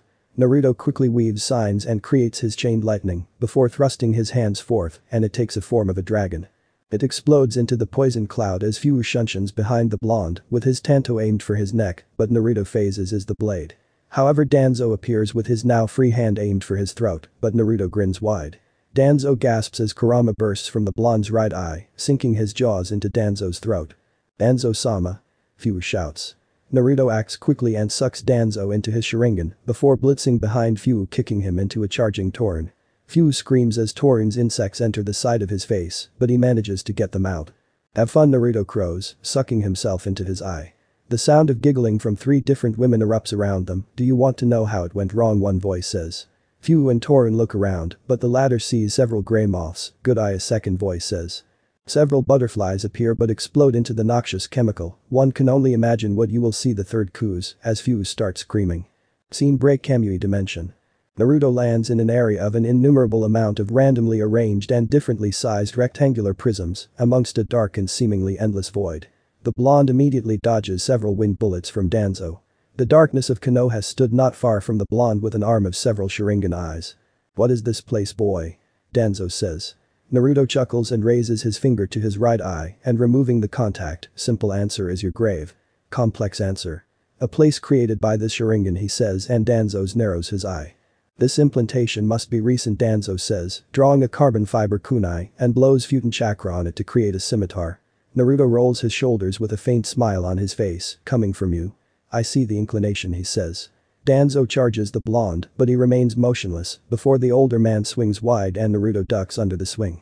Danzo gasps as his chest was caved in by Naruto's upward palm strike, causing the blonde to grin, but his eyes narrow as Danzo fades away. Danger senses go off on Naruto and ducks under a swipe from Danzo, causing his eyes to narrow as he turns with another palm strike, but again Danzo fades away. He seems to be cheating death, Kurama says, appearing and entering Naruto's shadow. I immediately hid once you dragged inside and I saw him fade away, Kurama adds. Danzo stands on one of the higher cubes with a narrowed eye. Tell me, boy. How did you escape Orochimaru's sight? He told me the virus wasn't viable and failed, he says. Naruto pockets his hands with a faint smile. Well, it wasn't viable at the moment. However, thanks to my furry roommate. Well, the rest is history, he says. Danzo flashes signs to dog with a large inhale. Futon. Shinku Tojoku, he thought, expelling a large but tight blast of wind. Naruto keeps his hands in his pockets as a slight charge of electricity coursing up his body as metal items surround his form, shocking Danzo greatly internally, but externally, it was only a crease of his brow.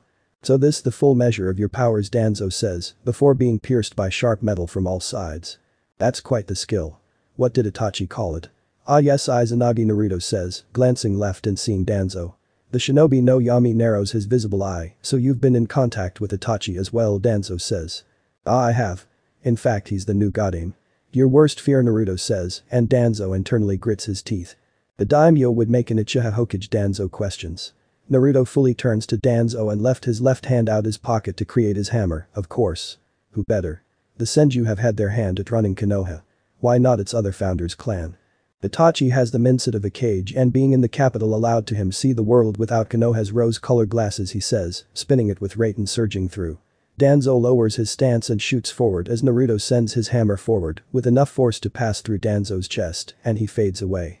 Futon. Shinkuha, Danzo thought. Naruto puts up his defense with a wave of metal weapons before maneuvering his hammer to smash through Danzo's head. Another Izanagi use and Danzo draws closer to the blonde. I will have to gamble, Danzo thought, biting his lip and drawing blood. He dabs some onto his finger and prepares to use the summoning technique, but Naruto appears inches from his face. Raiten. Jibashi, the blonde says, shocking Danzo, but with his enhanced abilities, it stops his heart and forces another Izanagi usage. How many does this make, Danzo? You will run out sooner or later, Naruto says. Danzo looks to his arm and sees only 4 eyes still open. Curse this boy. He's forcing me to use my Izanagi by drawing out this fight and curse Itachi for aiding him, he thought.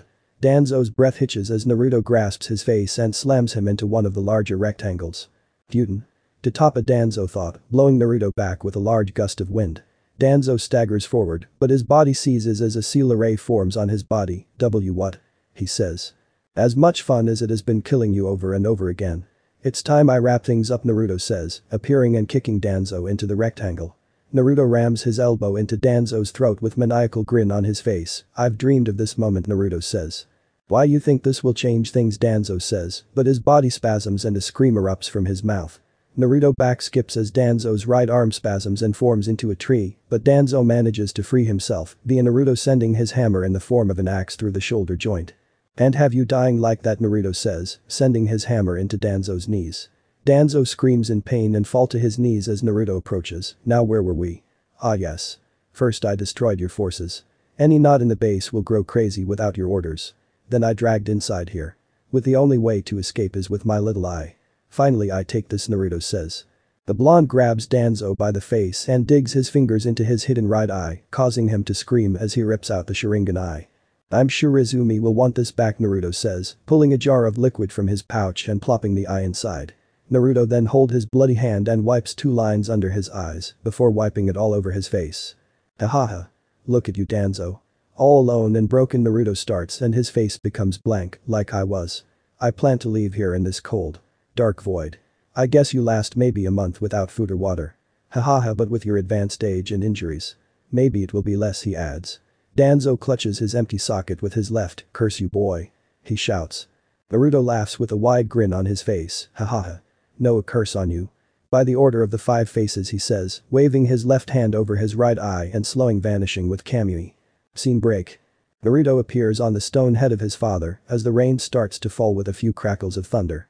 The blonde tilts his head back with his arms spread out as the blood washes from his face thanks to the rain, but it also hides the tears running down his face. A clone pops to life and promptly dispels as Naruto opens his mismatched eyes. My friends. One down, he muses. The sound of Shunshin echoes as Alcina stands behind her beloved. One down, he says. Alcina closes the gap and turns Naruto to pull him into her chest. Indeed, beloved. Soon our revenge will be at hand, she says, stroking his head. Naruto lifts his head with a look of the bedroom eyes in his mismatched eyes. Make love to me, beloved. Let's put Danzo from our thoughts and enjoy unbridled sexual feelings, he says. Alcina leans down to kiss his forehead. Of course, beloved. I even invited Karen and Jean. Canny has even arrived with the fingers. Save ring and pinky. Even wisdom is here, she says, and Naruto grins. A few hours later, Naruto was resting his head in the lap of his Aunt Cha, both wearing robes and smelling clean from their hours of incestuous debauchery. Across from them sits Alcina with a glass of wine. What will say to Sarutobi, she asks. Cha strokes Naruto's head as the younger blonde lightly snores. I will want to know why. Why didn't he contact me, she says. He wanted to mold Naruto into his lackey. He told me Sarutobi told him about being Hokage, Alcina says. Cha looks down at Naruto with a dark look on her face. I love Minato, but he was blinded by Konoha's will of fire. Sarutobi's student, that perverted toad, molded Minato into their kind of Hokage, she says. Konoha should change for the better with Itachi as Hokage. Someone who knows how to balance the will of fire properly, Alcina says. One can only hope. Things are moving into the right place, Cha says. Naruto slowly opens his mismatched eyes with a quiet groan and shifts to look up at his aunt. Very soon. We'll put Konoha in our review and move on to a more pleasing foe, he says. Day of Chunin Finals, Hokage Tower. Hiruzen could not hide the shock on his face at the sight of Itachi, standing across from him with a serious look on his young face. Naruto was leaning near the open window with his arms folded and a faint twinkle in his eyes hidden behind green lens sunglasses. So you were Lord Ozai's choice for Godame, Hiruzen says. Itachi stood with an unreadable face. Yes. As someone born in Konoha and showed the qualities of a Kage. He chose me to replace you, Sandaime-sama, he says. Hiruzen lights his pipe with a glance to Naruto. I see. You're a good choice, Itachi-kun. I've always felt you have a good head on shoulders. I believe you can make Konohagakure a better place, he says. I hope to do so. If you excuse me, Sandaime-sama. I wish to see my mother before the finals begin, Itachi says and bows at the waist, before excusing himself. The room falls silent as Hiruzen rises from his seat. Is this your doing, Naruto, he says. Whatever do you mean, Jiji? Lord Ozai only told me it was Itachi before I arrived in Konoha, Naruto says. Hiruzen shoots the blonde a look as he makes his way to the window. Why did you not tell me, he says. Why should I have told you? It would not change things. Lord Ozai chose Itachi because he can bring change to Konoha. It has become stagnant and blind to the world around it, Naruto says, and Hiruzen glances his way.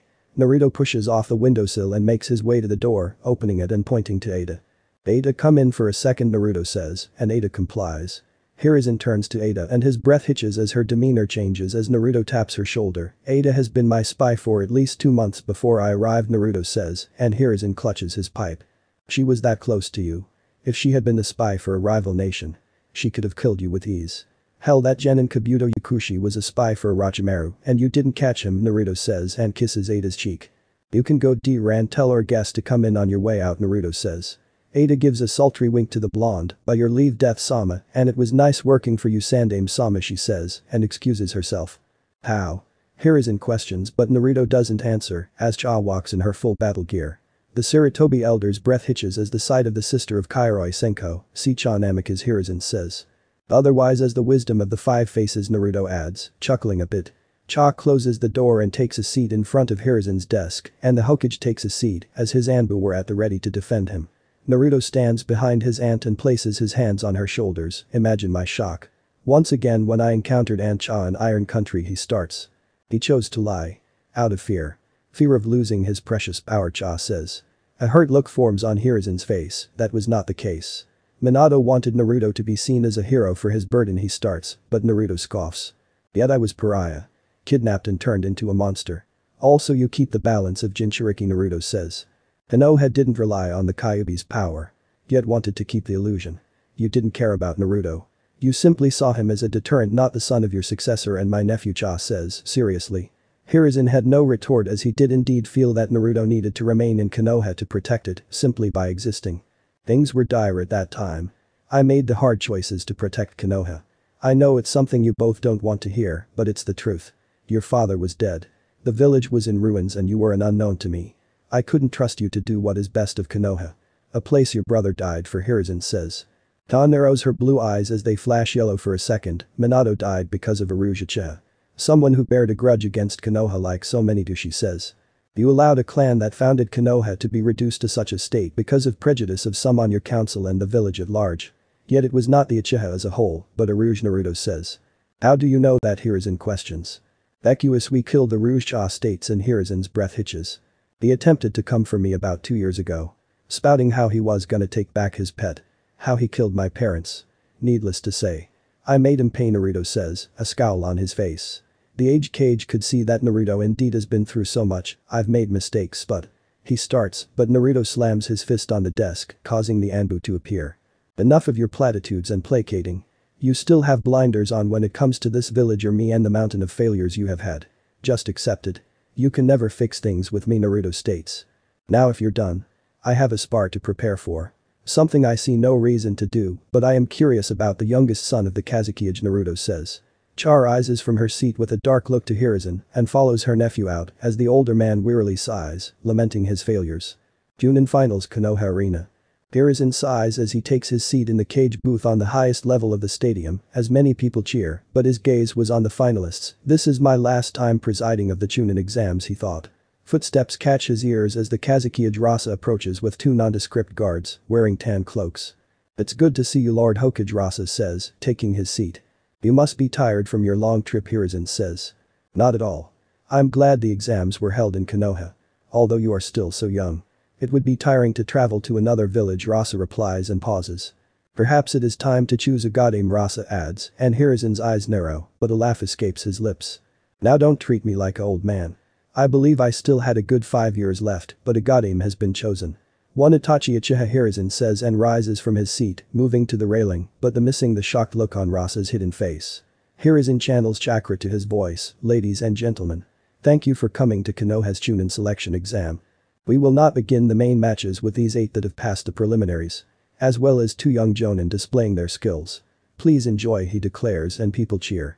He loves to play to the crowd, Naruto thought, standing with the finalists. The blonde was wearing black cargo pants, having white tribal designs with a form-fitting white tank top, black gloves and combat boots. A grey 1/4 length jacket with his symbols adorning it, weapons pouch on his lower back, and his hit I-8 around his neck with a pair cream color sunglasses over his eyes. Why are you with us, Kiba says. Naruto glances to Kiba with a raises his arms into a shrug, a faint smile on his face to infuriate him. Sarutobi wants me to spar with him, Naruto says, pointing to Gaara Sabaku. Kiba shifts his gaze to Reed on the other end of the group, his eyes closed and his arms folded. He has the tattoo of love on his forehead and wears a long-sleeve crimson coat and black combat pants with Suna-type sandals.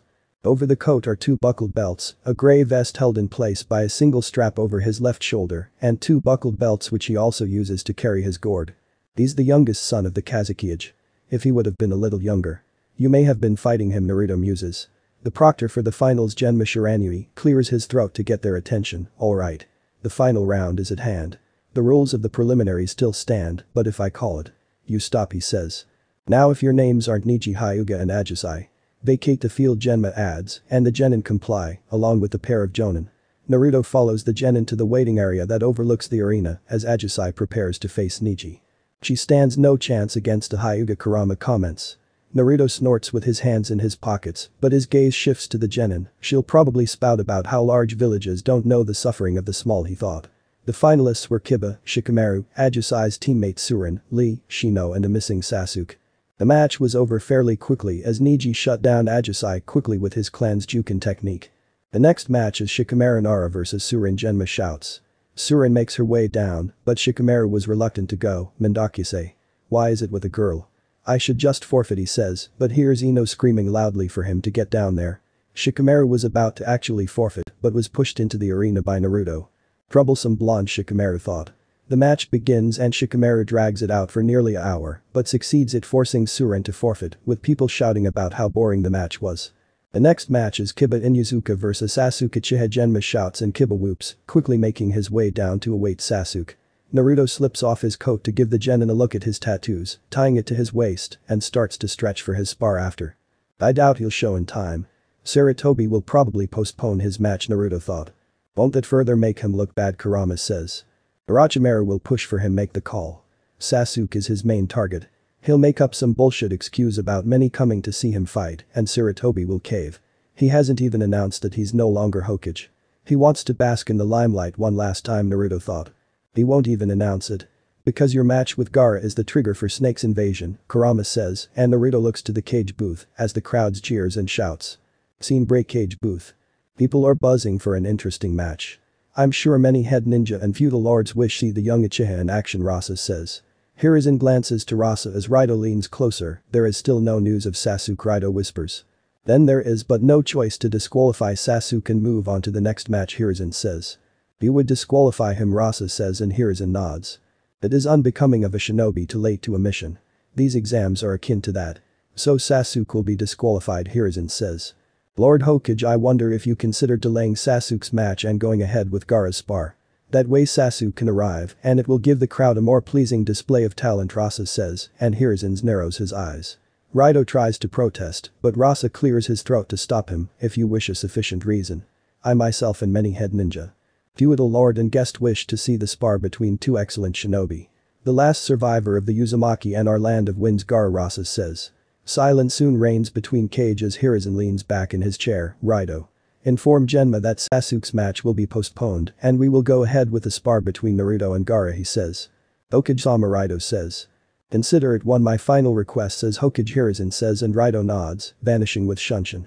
Genma makes the announcement of the postponement and the beginning of the spar, causing many to boo. Told you, Naruto thought, smirking. Gaara-san shunshins to the arena floor as Naruto leaps from the waiting area as many in the crowd start to boo more. The Jinchuriki pair make their way towards Genma with the blonde having his hands in pockets. Alright, this a friendly spar. Genma starts, but Naruto chuckles. This won't be a spar but a full contact fight. I doubt Gaara would want a friendly spar, Naruto says, heavy sarcasm on spar. I agree. Mother wants his blood and she will have it, Gaara says. Genma chews on Senbon with a sigh, just don't kill each other, he says. We'll see, Naruto says, and both turn on their heels to put some distance between each other. Naruto makes an about face with about 20 feet between him and Gaara before reaching into his pouch and pulling out 2 scrolls. Gaara narrows his eyes as Naruto unfurls the scrolls and channels chakra through them. Many on the crowd gasp as a black substance pours from the scrolls. You're not the only one who plays in sand, Naruto says. Is that? Hiruzen says, glancing to Rasa. It seems Uzumaki has a tricks up his sleeve, Rasa says, but Orochimaru thought, could the progenitor virus granted him the use of the iron sand of the Sandaime Kazuki-age, he thought. Scene break. Crowd. Ta sits in the crowd with Beak, Choi, Kani and Tsunade under a henge of a woman with long white hair and blue eyes. Each of the 5 fingers were wearing something similar to Naruto, but a skeletal hand on the back of their jacket with a hand having a skull ring on their respective finger. So he's actually using that, Choi says, catching the attention of Kurenai and a few of her fellow jonin. What is that, Asuma asks, blowing a stream of smoke. Choi lights his own cigarette and points at the pool of black, that is iron sand. You've seen him leviate metal. Well, the sand is the same principle, he explains. Naruto-kun is most youthful, guy shouts. Hucking loud, Kani thought. Among the rookies that did not make it, Sakura and Ino were more concerned with Sasuke than Naruto's spar.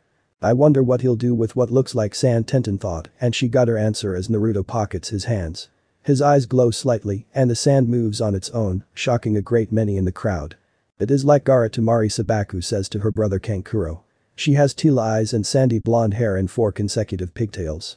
She wears a short sleeve, black kimono that reaches down to her legs, with slits along the side and a red obi. This could be bad, Kankuro says. He wears a black outfit consisting of a long top and trousers with a red sash around his waist, purple face paint and a large bundle on his back. Music. Kekai Sensen and Beyond Ost 030 VERWHELMING loop. Gaara stares with arms folded as the cork for his gourd pops off and sand leaks out to pool around him. Across from him, Naruto stands with his hands pocketed and black sand pooling around him. Genma raises his hand as he looks between the pair before bringing it down and leaping back. Several seconds pass to ramp up the tension as Jinchuriki stare the other down, but Gaara's sand makes the first move.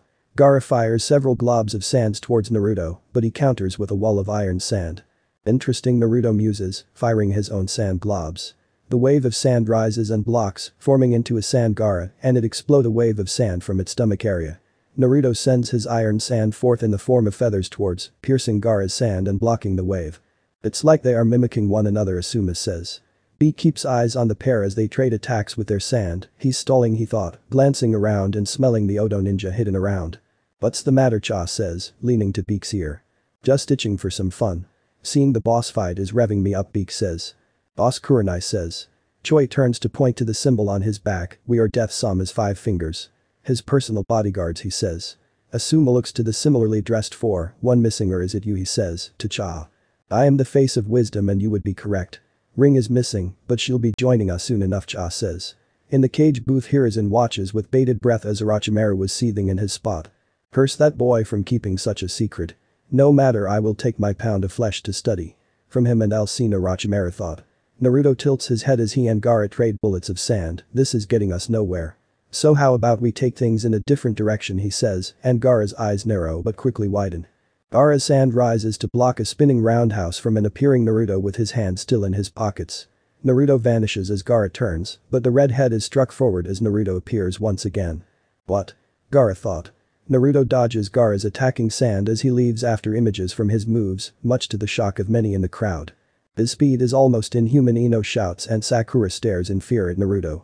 Gaara gasps as his face starts crack as Naruto connects with a punch to his cheek. "He cracked my armor," Gaara thought, skidding back. "Beware sand armor." "Very interesting," Naruto shouts. Gaara creates 2 large arms of sand and brings them down with a double sledge, but Naruto dodges, starting to creating a circle of dust around him with his speed picking up. Gaara brings his sand around in a ring, but Naruto passes the ring with spin kick to Gaara's face before grabbing him by the straps. Gaara grunts as Naruto lands some solid knees to the stomach. "It's almost time. Be ready," Naruto whispers, into a monkey flip. Gaara crashes into the ground with more and more cracks in his sand armor. "Now then, Gaara, let us end this. It's time to let these children finish their fights," Naruto shouts, flashing signs to Ram. The black sand rises and turns into sharp feathered spears aimed right at Gaara. "Zatetsu Satsujin," Naruto shouts. Temari and Kankuro gasps as the feathers fire en masse towards, crashing into Gaara with a large dust up.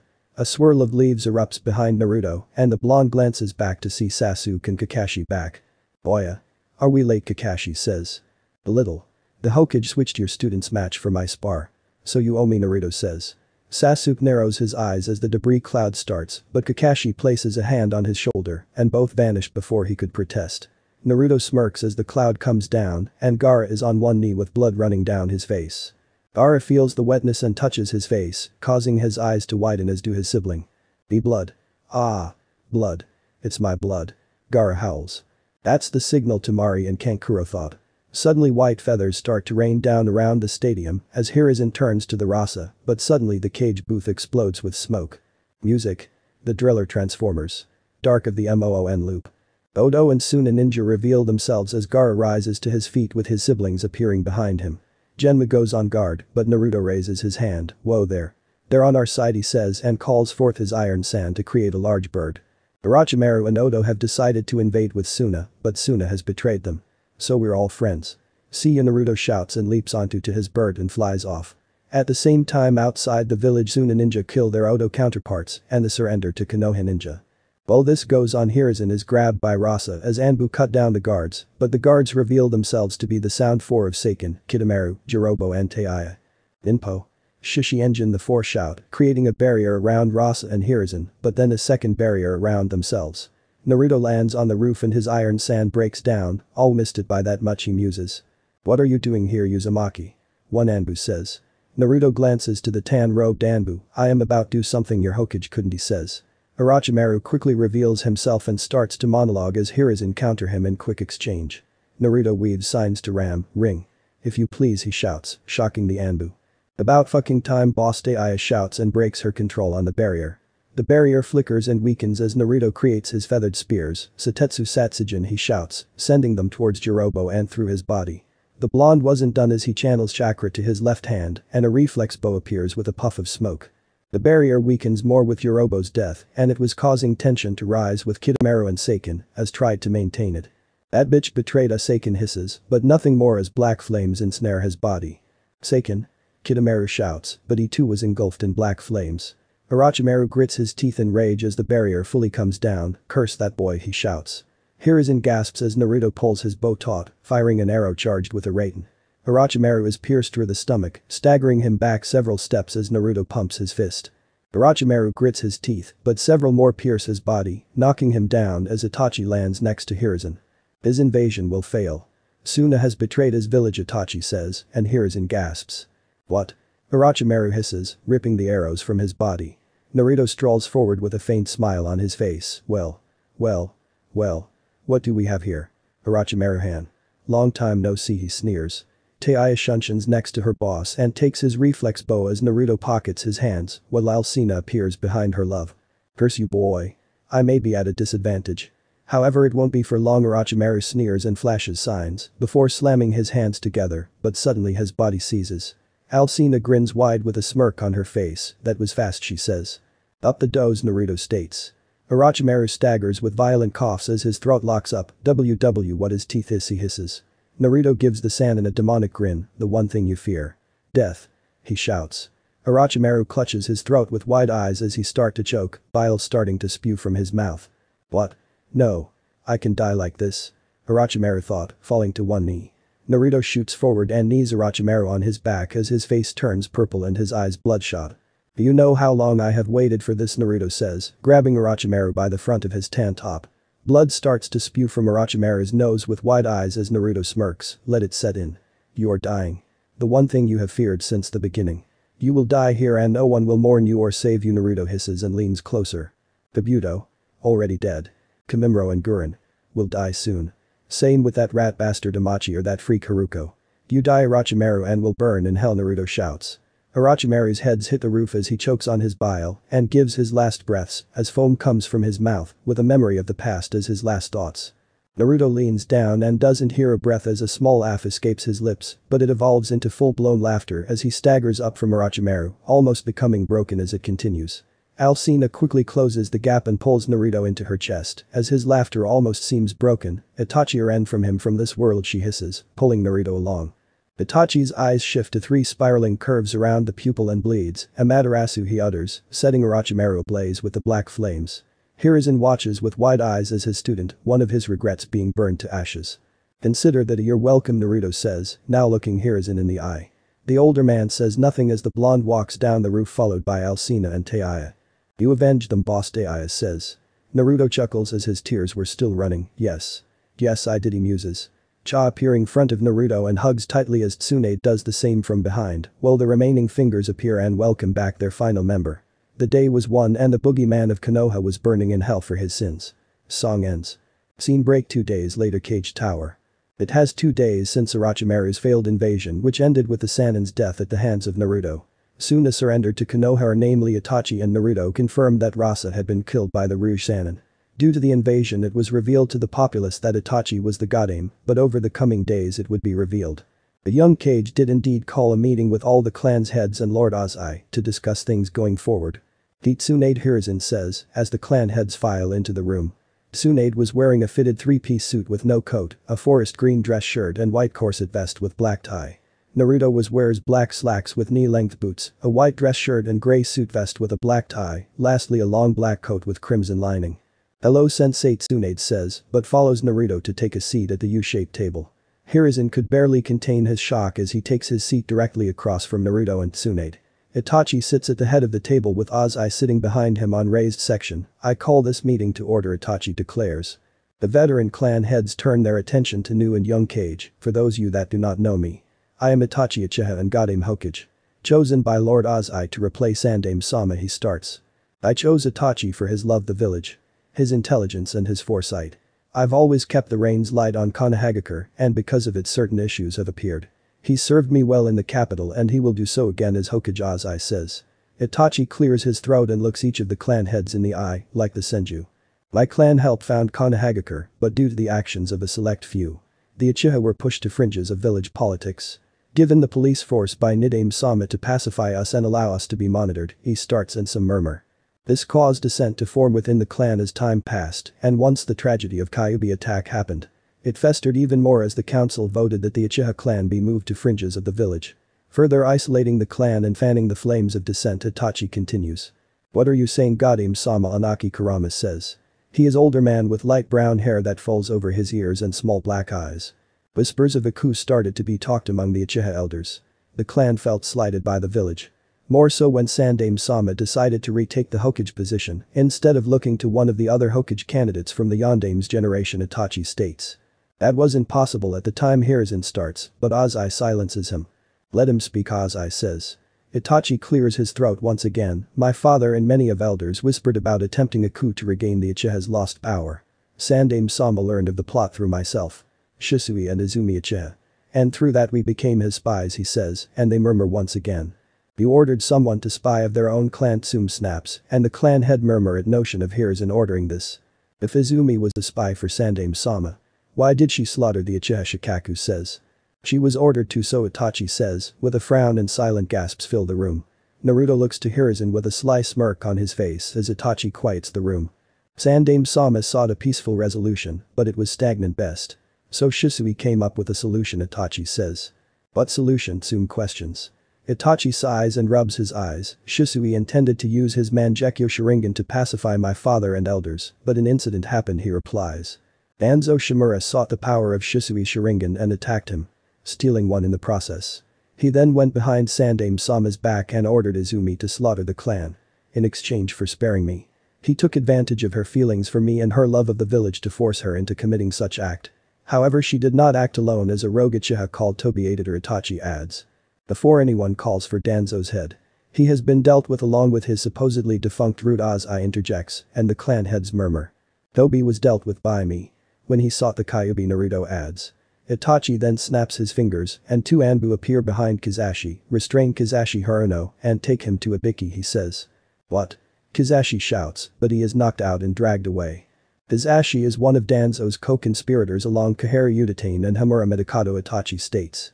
Naruto glances to Hiashi and subtly nods as the man clears his throat. Hokage-sama. I would like to bring a motion to the clan heads and yourself, Hiashi says, and Itachi nods his head. First, I wish you a long reign as Godame, but I have grievances with the former Sandaime. His actions in recent years have allowed many tragedies to befall our village. Your clan's fall. Orochimaru's sick experiments. The loss of my brother. I know I cannot speak for the clan heads, but I for one feel the blame for should fall upon the Sandaime, Hiashi says, and the clan heads murmur, none noticing the grin on Naruto's face. Then what do you propose? Ozai says. Hiashi looks to Hiruzen with a serious look. I call for Sarutobi Hiruzen, and the Sarutobi be exiled from Konohagakure, Hiashi says, and Hiruzen's eyes widen. I second the motion. Sarutobi has done good, but his recent actions have nearly brought the village to ruin. I know it will sound personal, but my granddaughter has wallowed in shame due her powers. Sarutobi allowed her to be tossed aside by her sensei when he could have commissioned Jiraiya to help her on, Kai says. Ozai rests his chin on his fist. I ratify the motion and call for a vote, he says, shocking Hiruzen more. The older man looks to Naruto and could see the hidden malicious smile on his face. Was this your plan? He thought. I am willing to be exiled, but why my whole clan? Hiruzen interjects. If you are indeed exiled, what has stopped your clan from inciting rebellion? Thus embroiling Konoha in civil war, Naruto says, a slight but faint smile on his face. All those who agree with the motion raise their hands, Itachi says. Shikaku and Inoichi gasp as the other clan heads raise their in favor of the motion, but more so when Choza raises his hand in favor. Choza? Why would you vote in exiling Sandaime Sama? Shikaku thought, and Inoichi was having similar thoughts. Shikaku-san. Inoichi-san. Your votes, Itachi says. The room devolves into silence as the weight of the choice weighs on Inoichi and Shikaku, but the worst was Hiruzen, as his student Tsunade raised her hand. Even you, Tsunade, Hiruzen thought, but his gaze shifts to the younger blonde, his smile faint but malicious. The time slowly ticks by, and the tension slowly rises, but Inoichi slowly raises his hand. Inoichi? Shikaku thought. I vote against the motion, Shikaku says. Itachi looks between the clan heads and sighs. The motion has been passed. The Sarutobi clan have 1 month to leave the village to never return. Sarutobi Asuma is released from service as a jonin. The same goes for Anbu operatives Monkey and Gecko, he says. Hiruzen clenches his fists under the desk as Itachi calls an end to the meeting, each of the clan heads giving Hiruzen sympathetic looks, but it falls on deaf ears.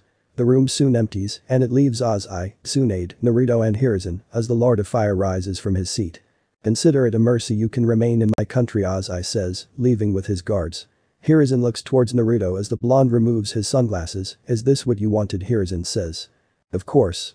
My revenge was threefold, Naruto says, holding up 3 fingers. The blonde puts down his middle finger. First was Danzo. He paid for having me kidnapped by starving death and avoid, he says, then puts down his ring finger. Next was Orochimaru, and he suffered as you saw. Clawing at his throat. Eyes bugging out of his skull. Foaming at mouth, Naruto continues and puts down his pinky. Last was you. Your foolish and blind belief in this village. Not seeing the enemies running circles around you.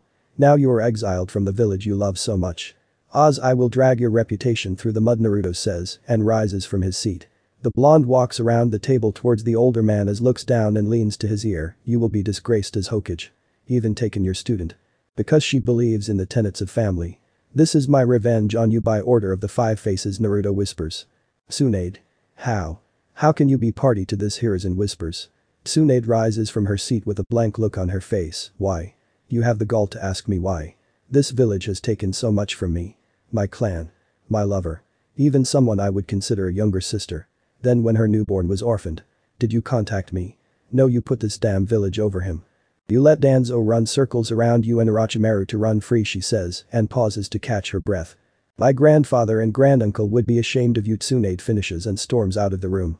Naruto picks up his glasses and slips them on. Do you finally hate me, Gigi?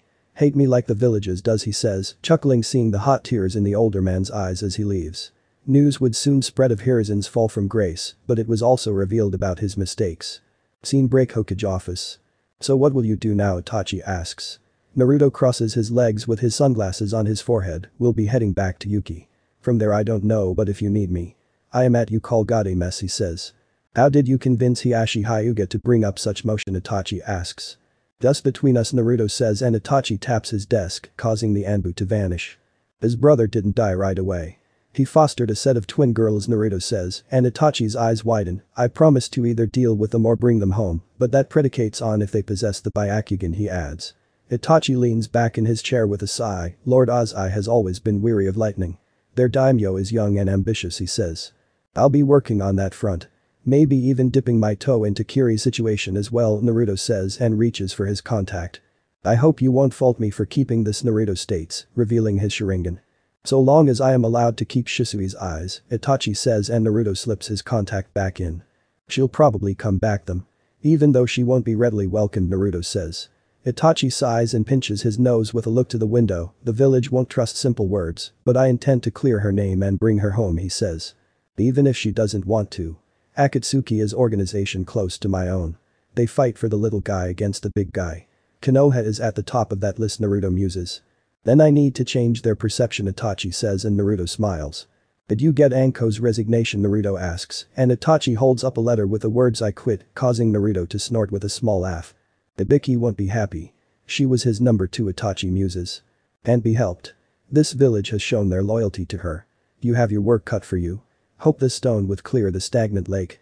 Also Tsunade will remain behind to help with your mother's recovery, Naruto says and rises to his feet as Itachi mouths a thank you. Itachi does the same as Naruto slips off his glove to shake Itachi's hand. Good luck, Godame-sama, Naruto says. Good luck, Death-san, Itachi says and Naruto turns on his heels but stops. Oh. If you want to know the secret of paperwork, Naruto says but Itachi smiles. Page Bunshin, Itachi says and Naruto smiles, leaving Itachi's office. The blonde makes his way out the cage tower and makes his way back to his hotel to finish packing, then check out. Many of the villagers give the blonde a wide berth as he makes his way back, but someone gets in his path. Ho, the eldest Sarutobi, Naruto says. You got some nerve. My dad did everything he could for you, and this is how you repay him, Asuma snaps. Of course this is how I repay him. Your father treated me as some tool to be waved around. Despite being a newborn. He halted anyone in adopting because it would unbalance the clans, Naruto starts, moving his fingers in quotes for unbalance. It would have unbalance. No one clan should wield such power. Jinchuriki are living prisons. What would have stopped them from molding you into their tool, Asuma says.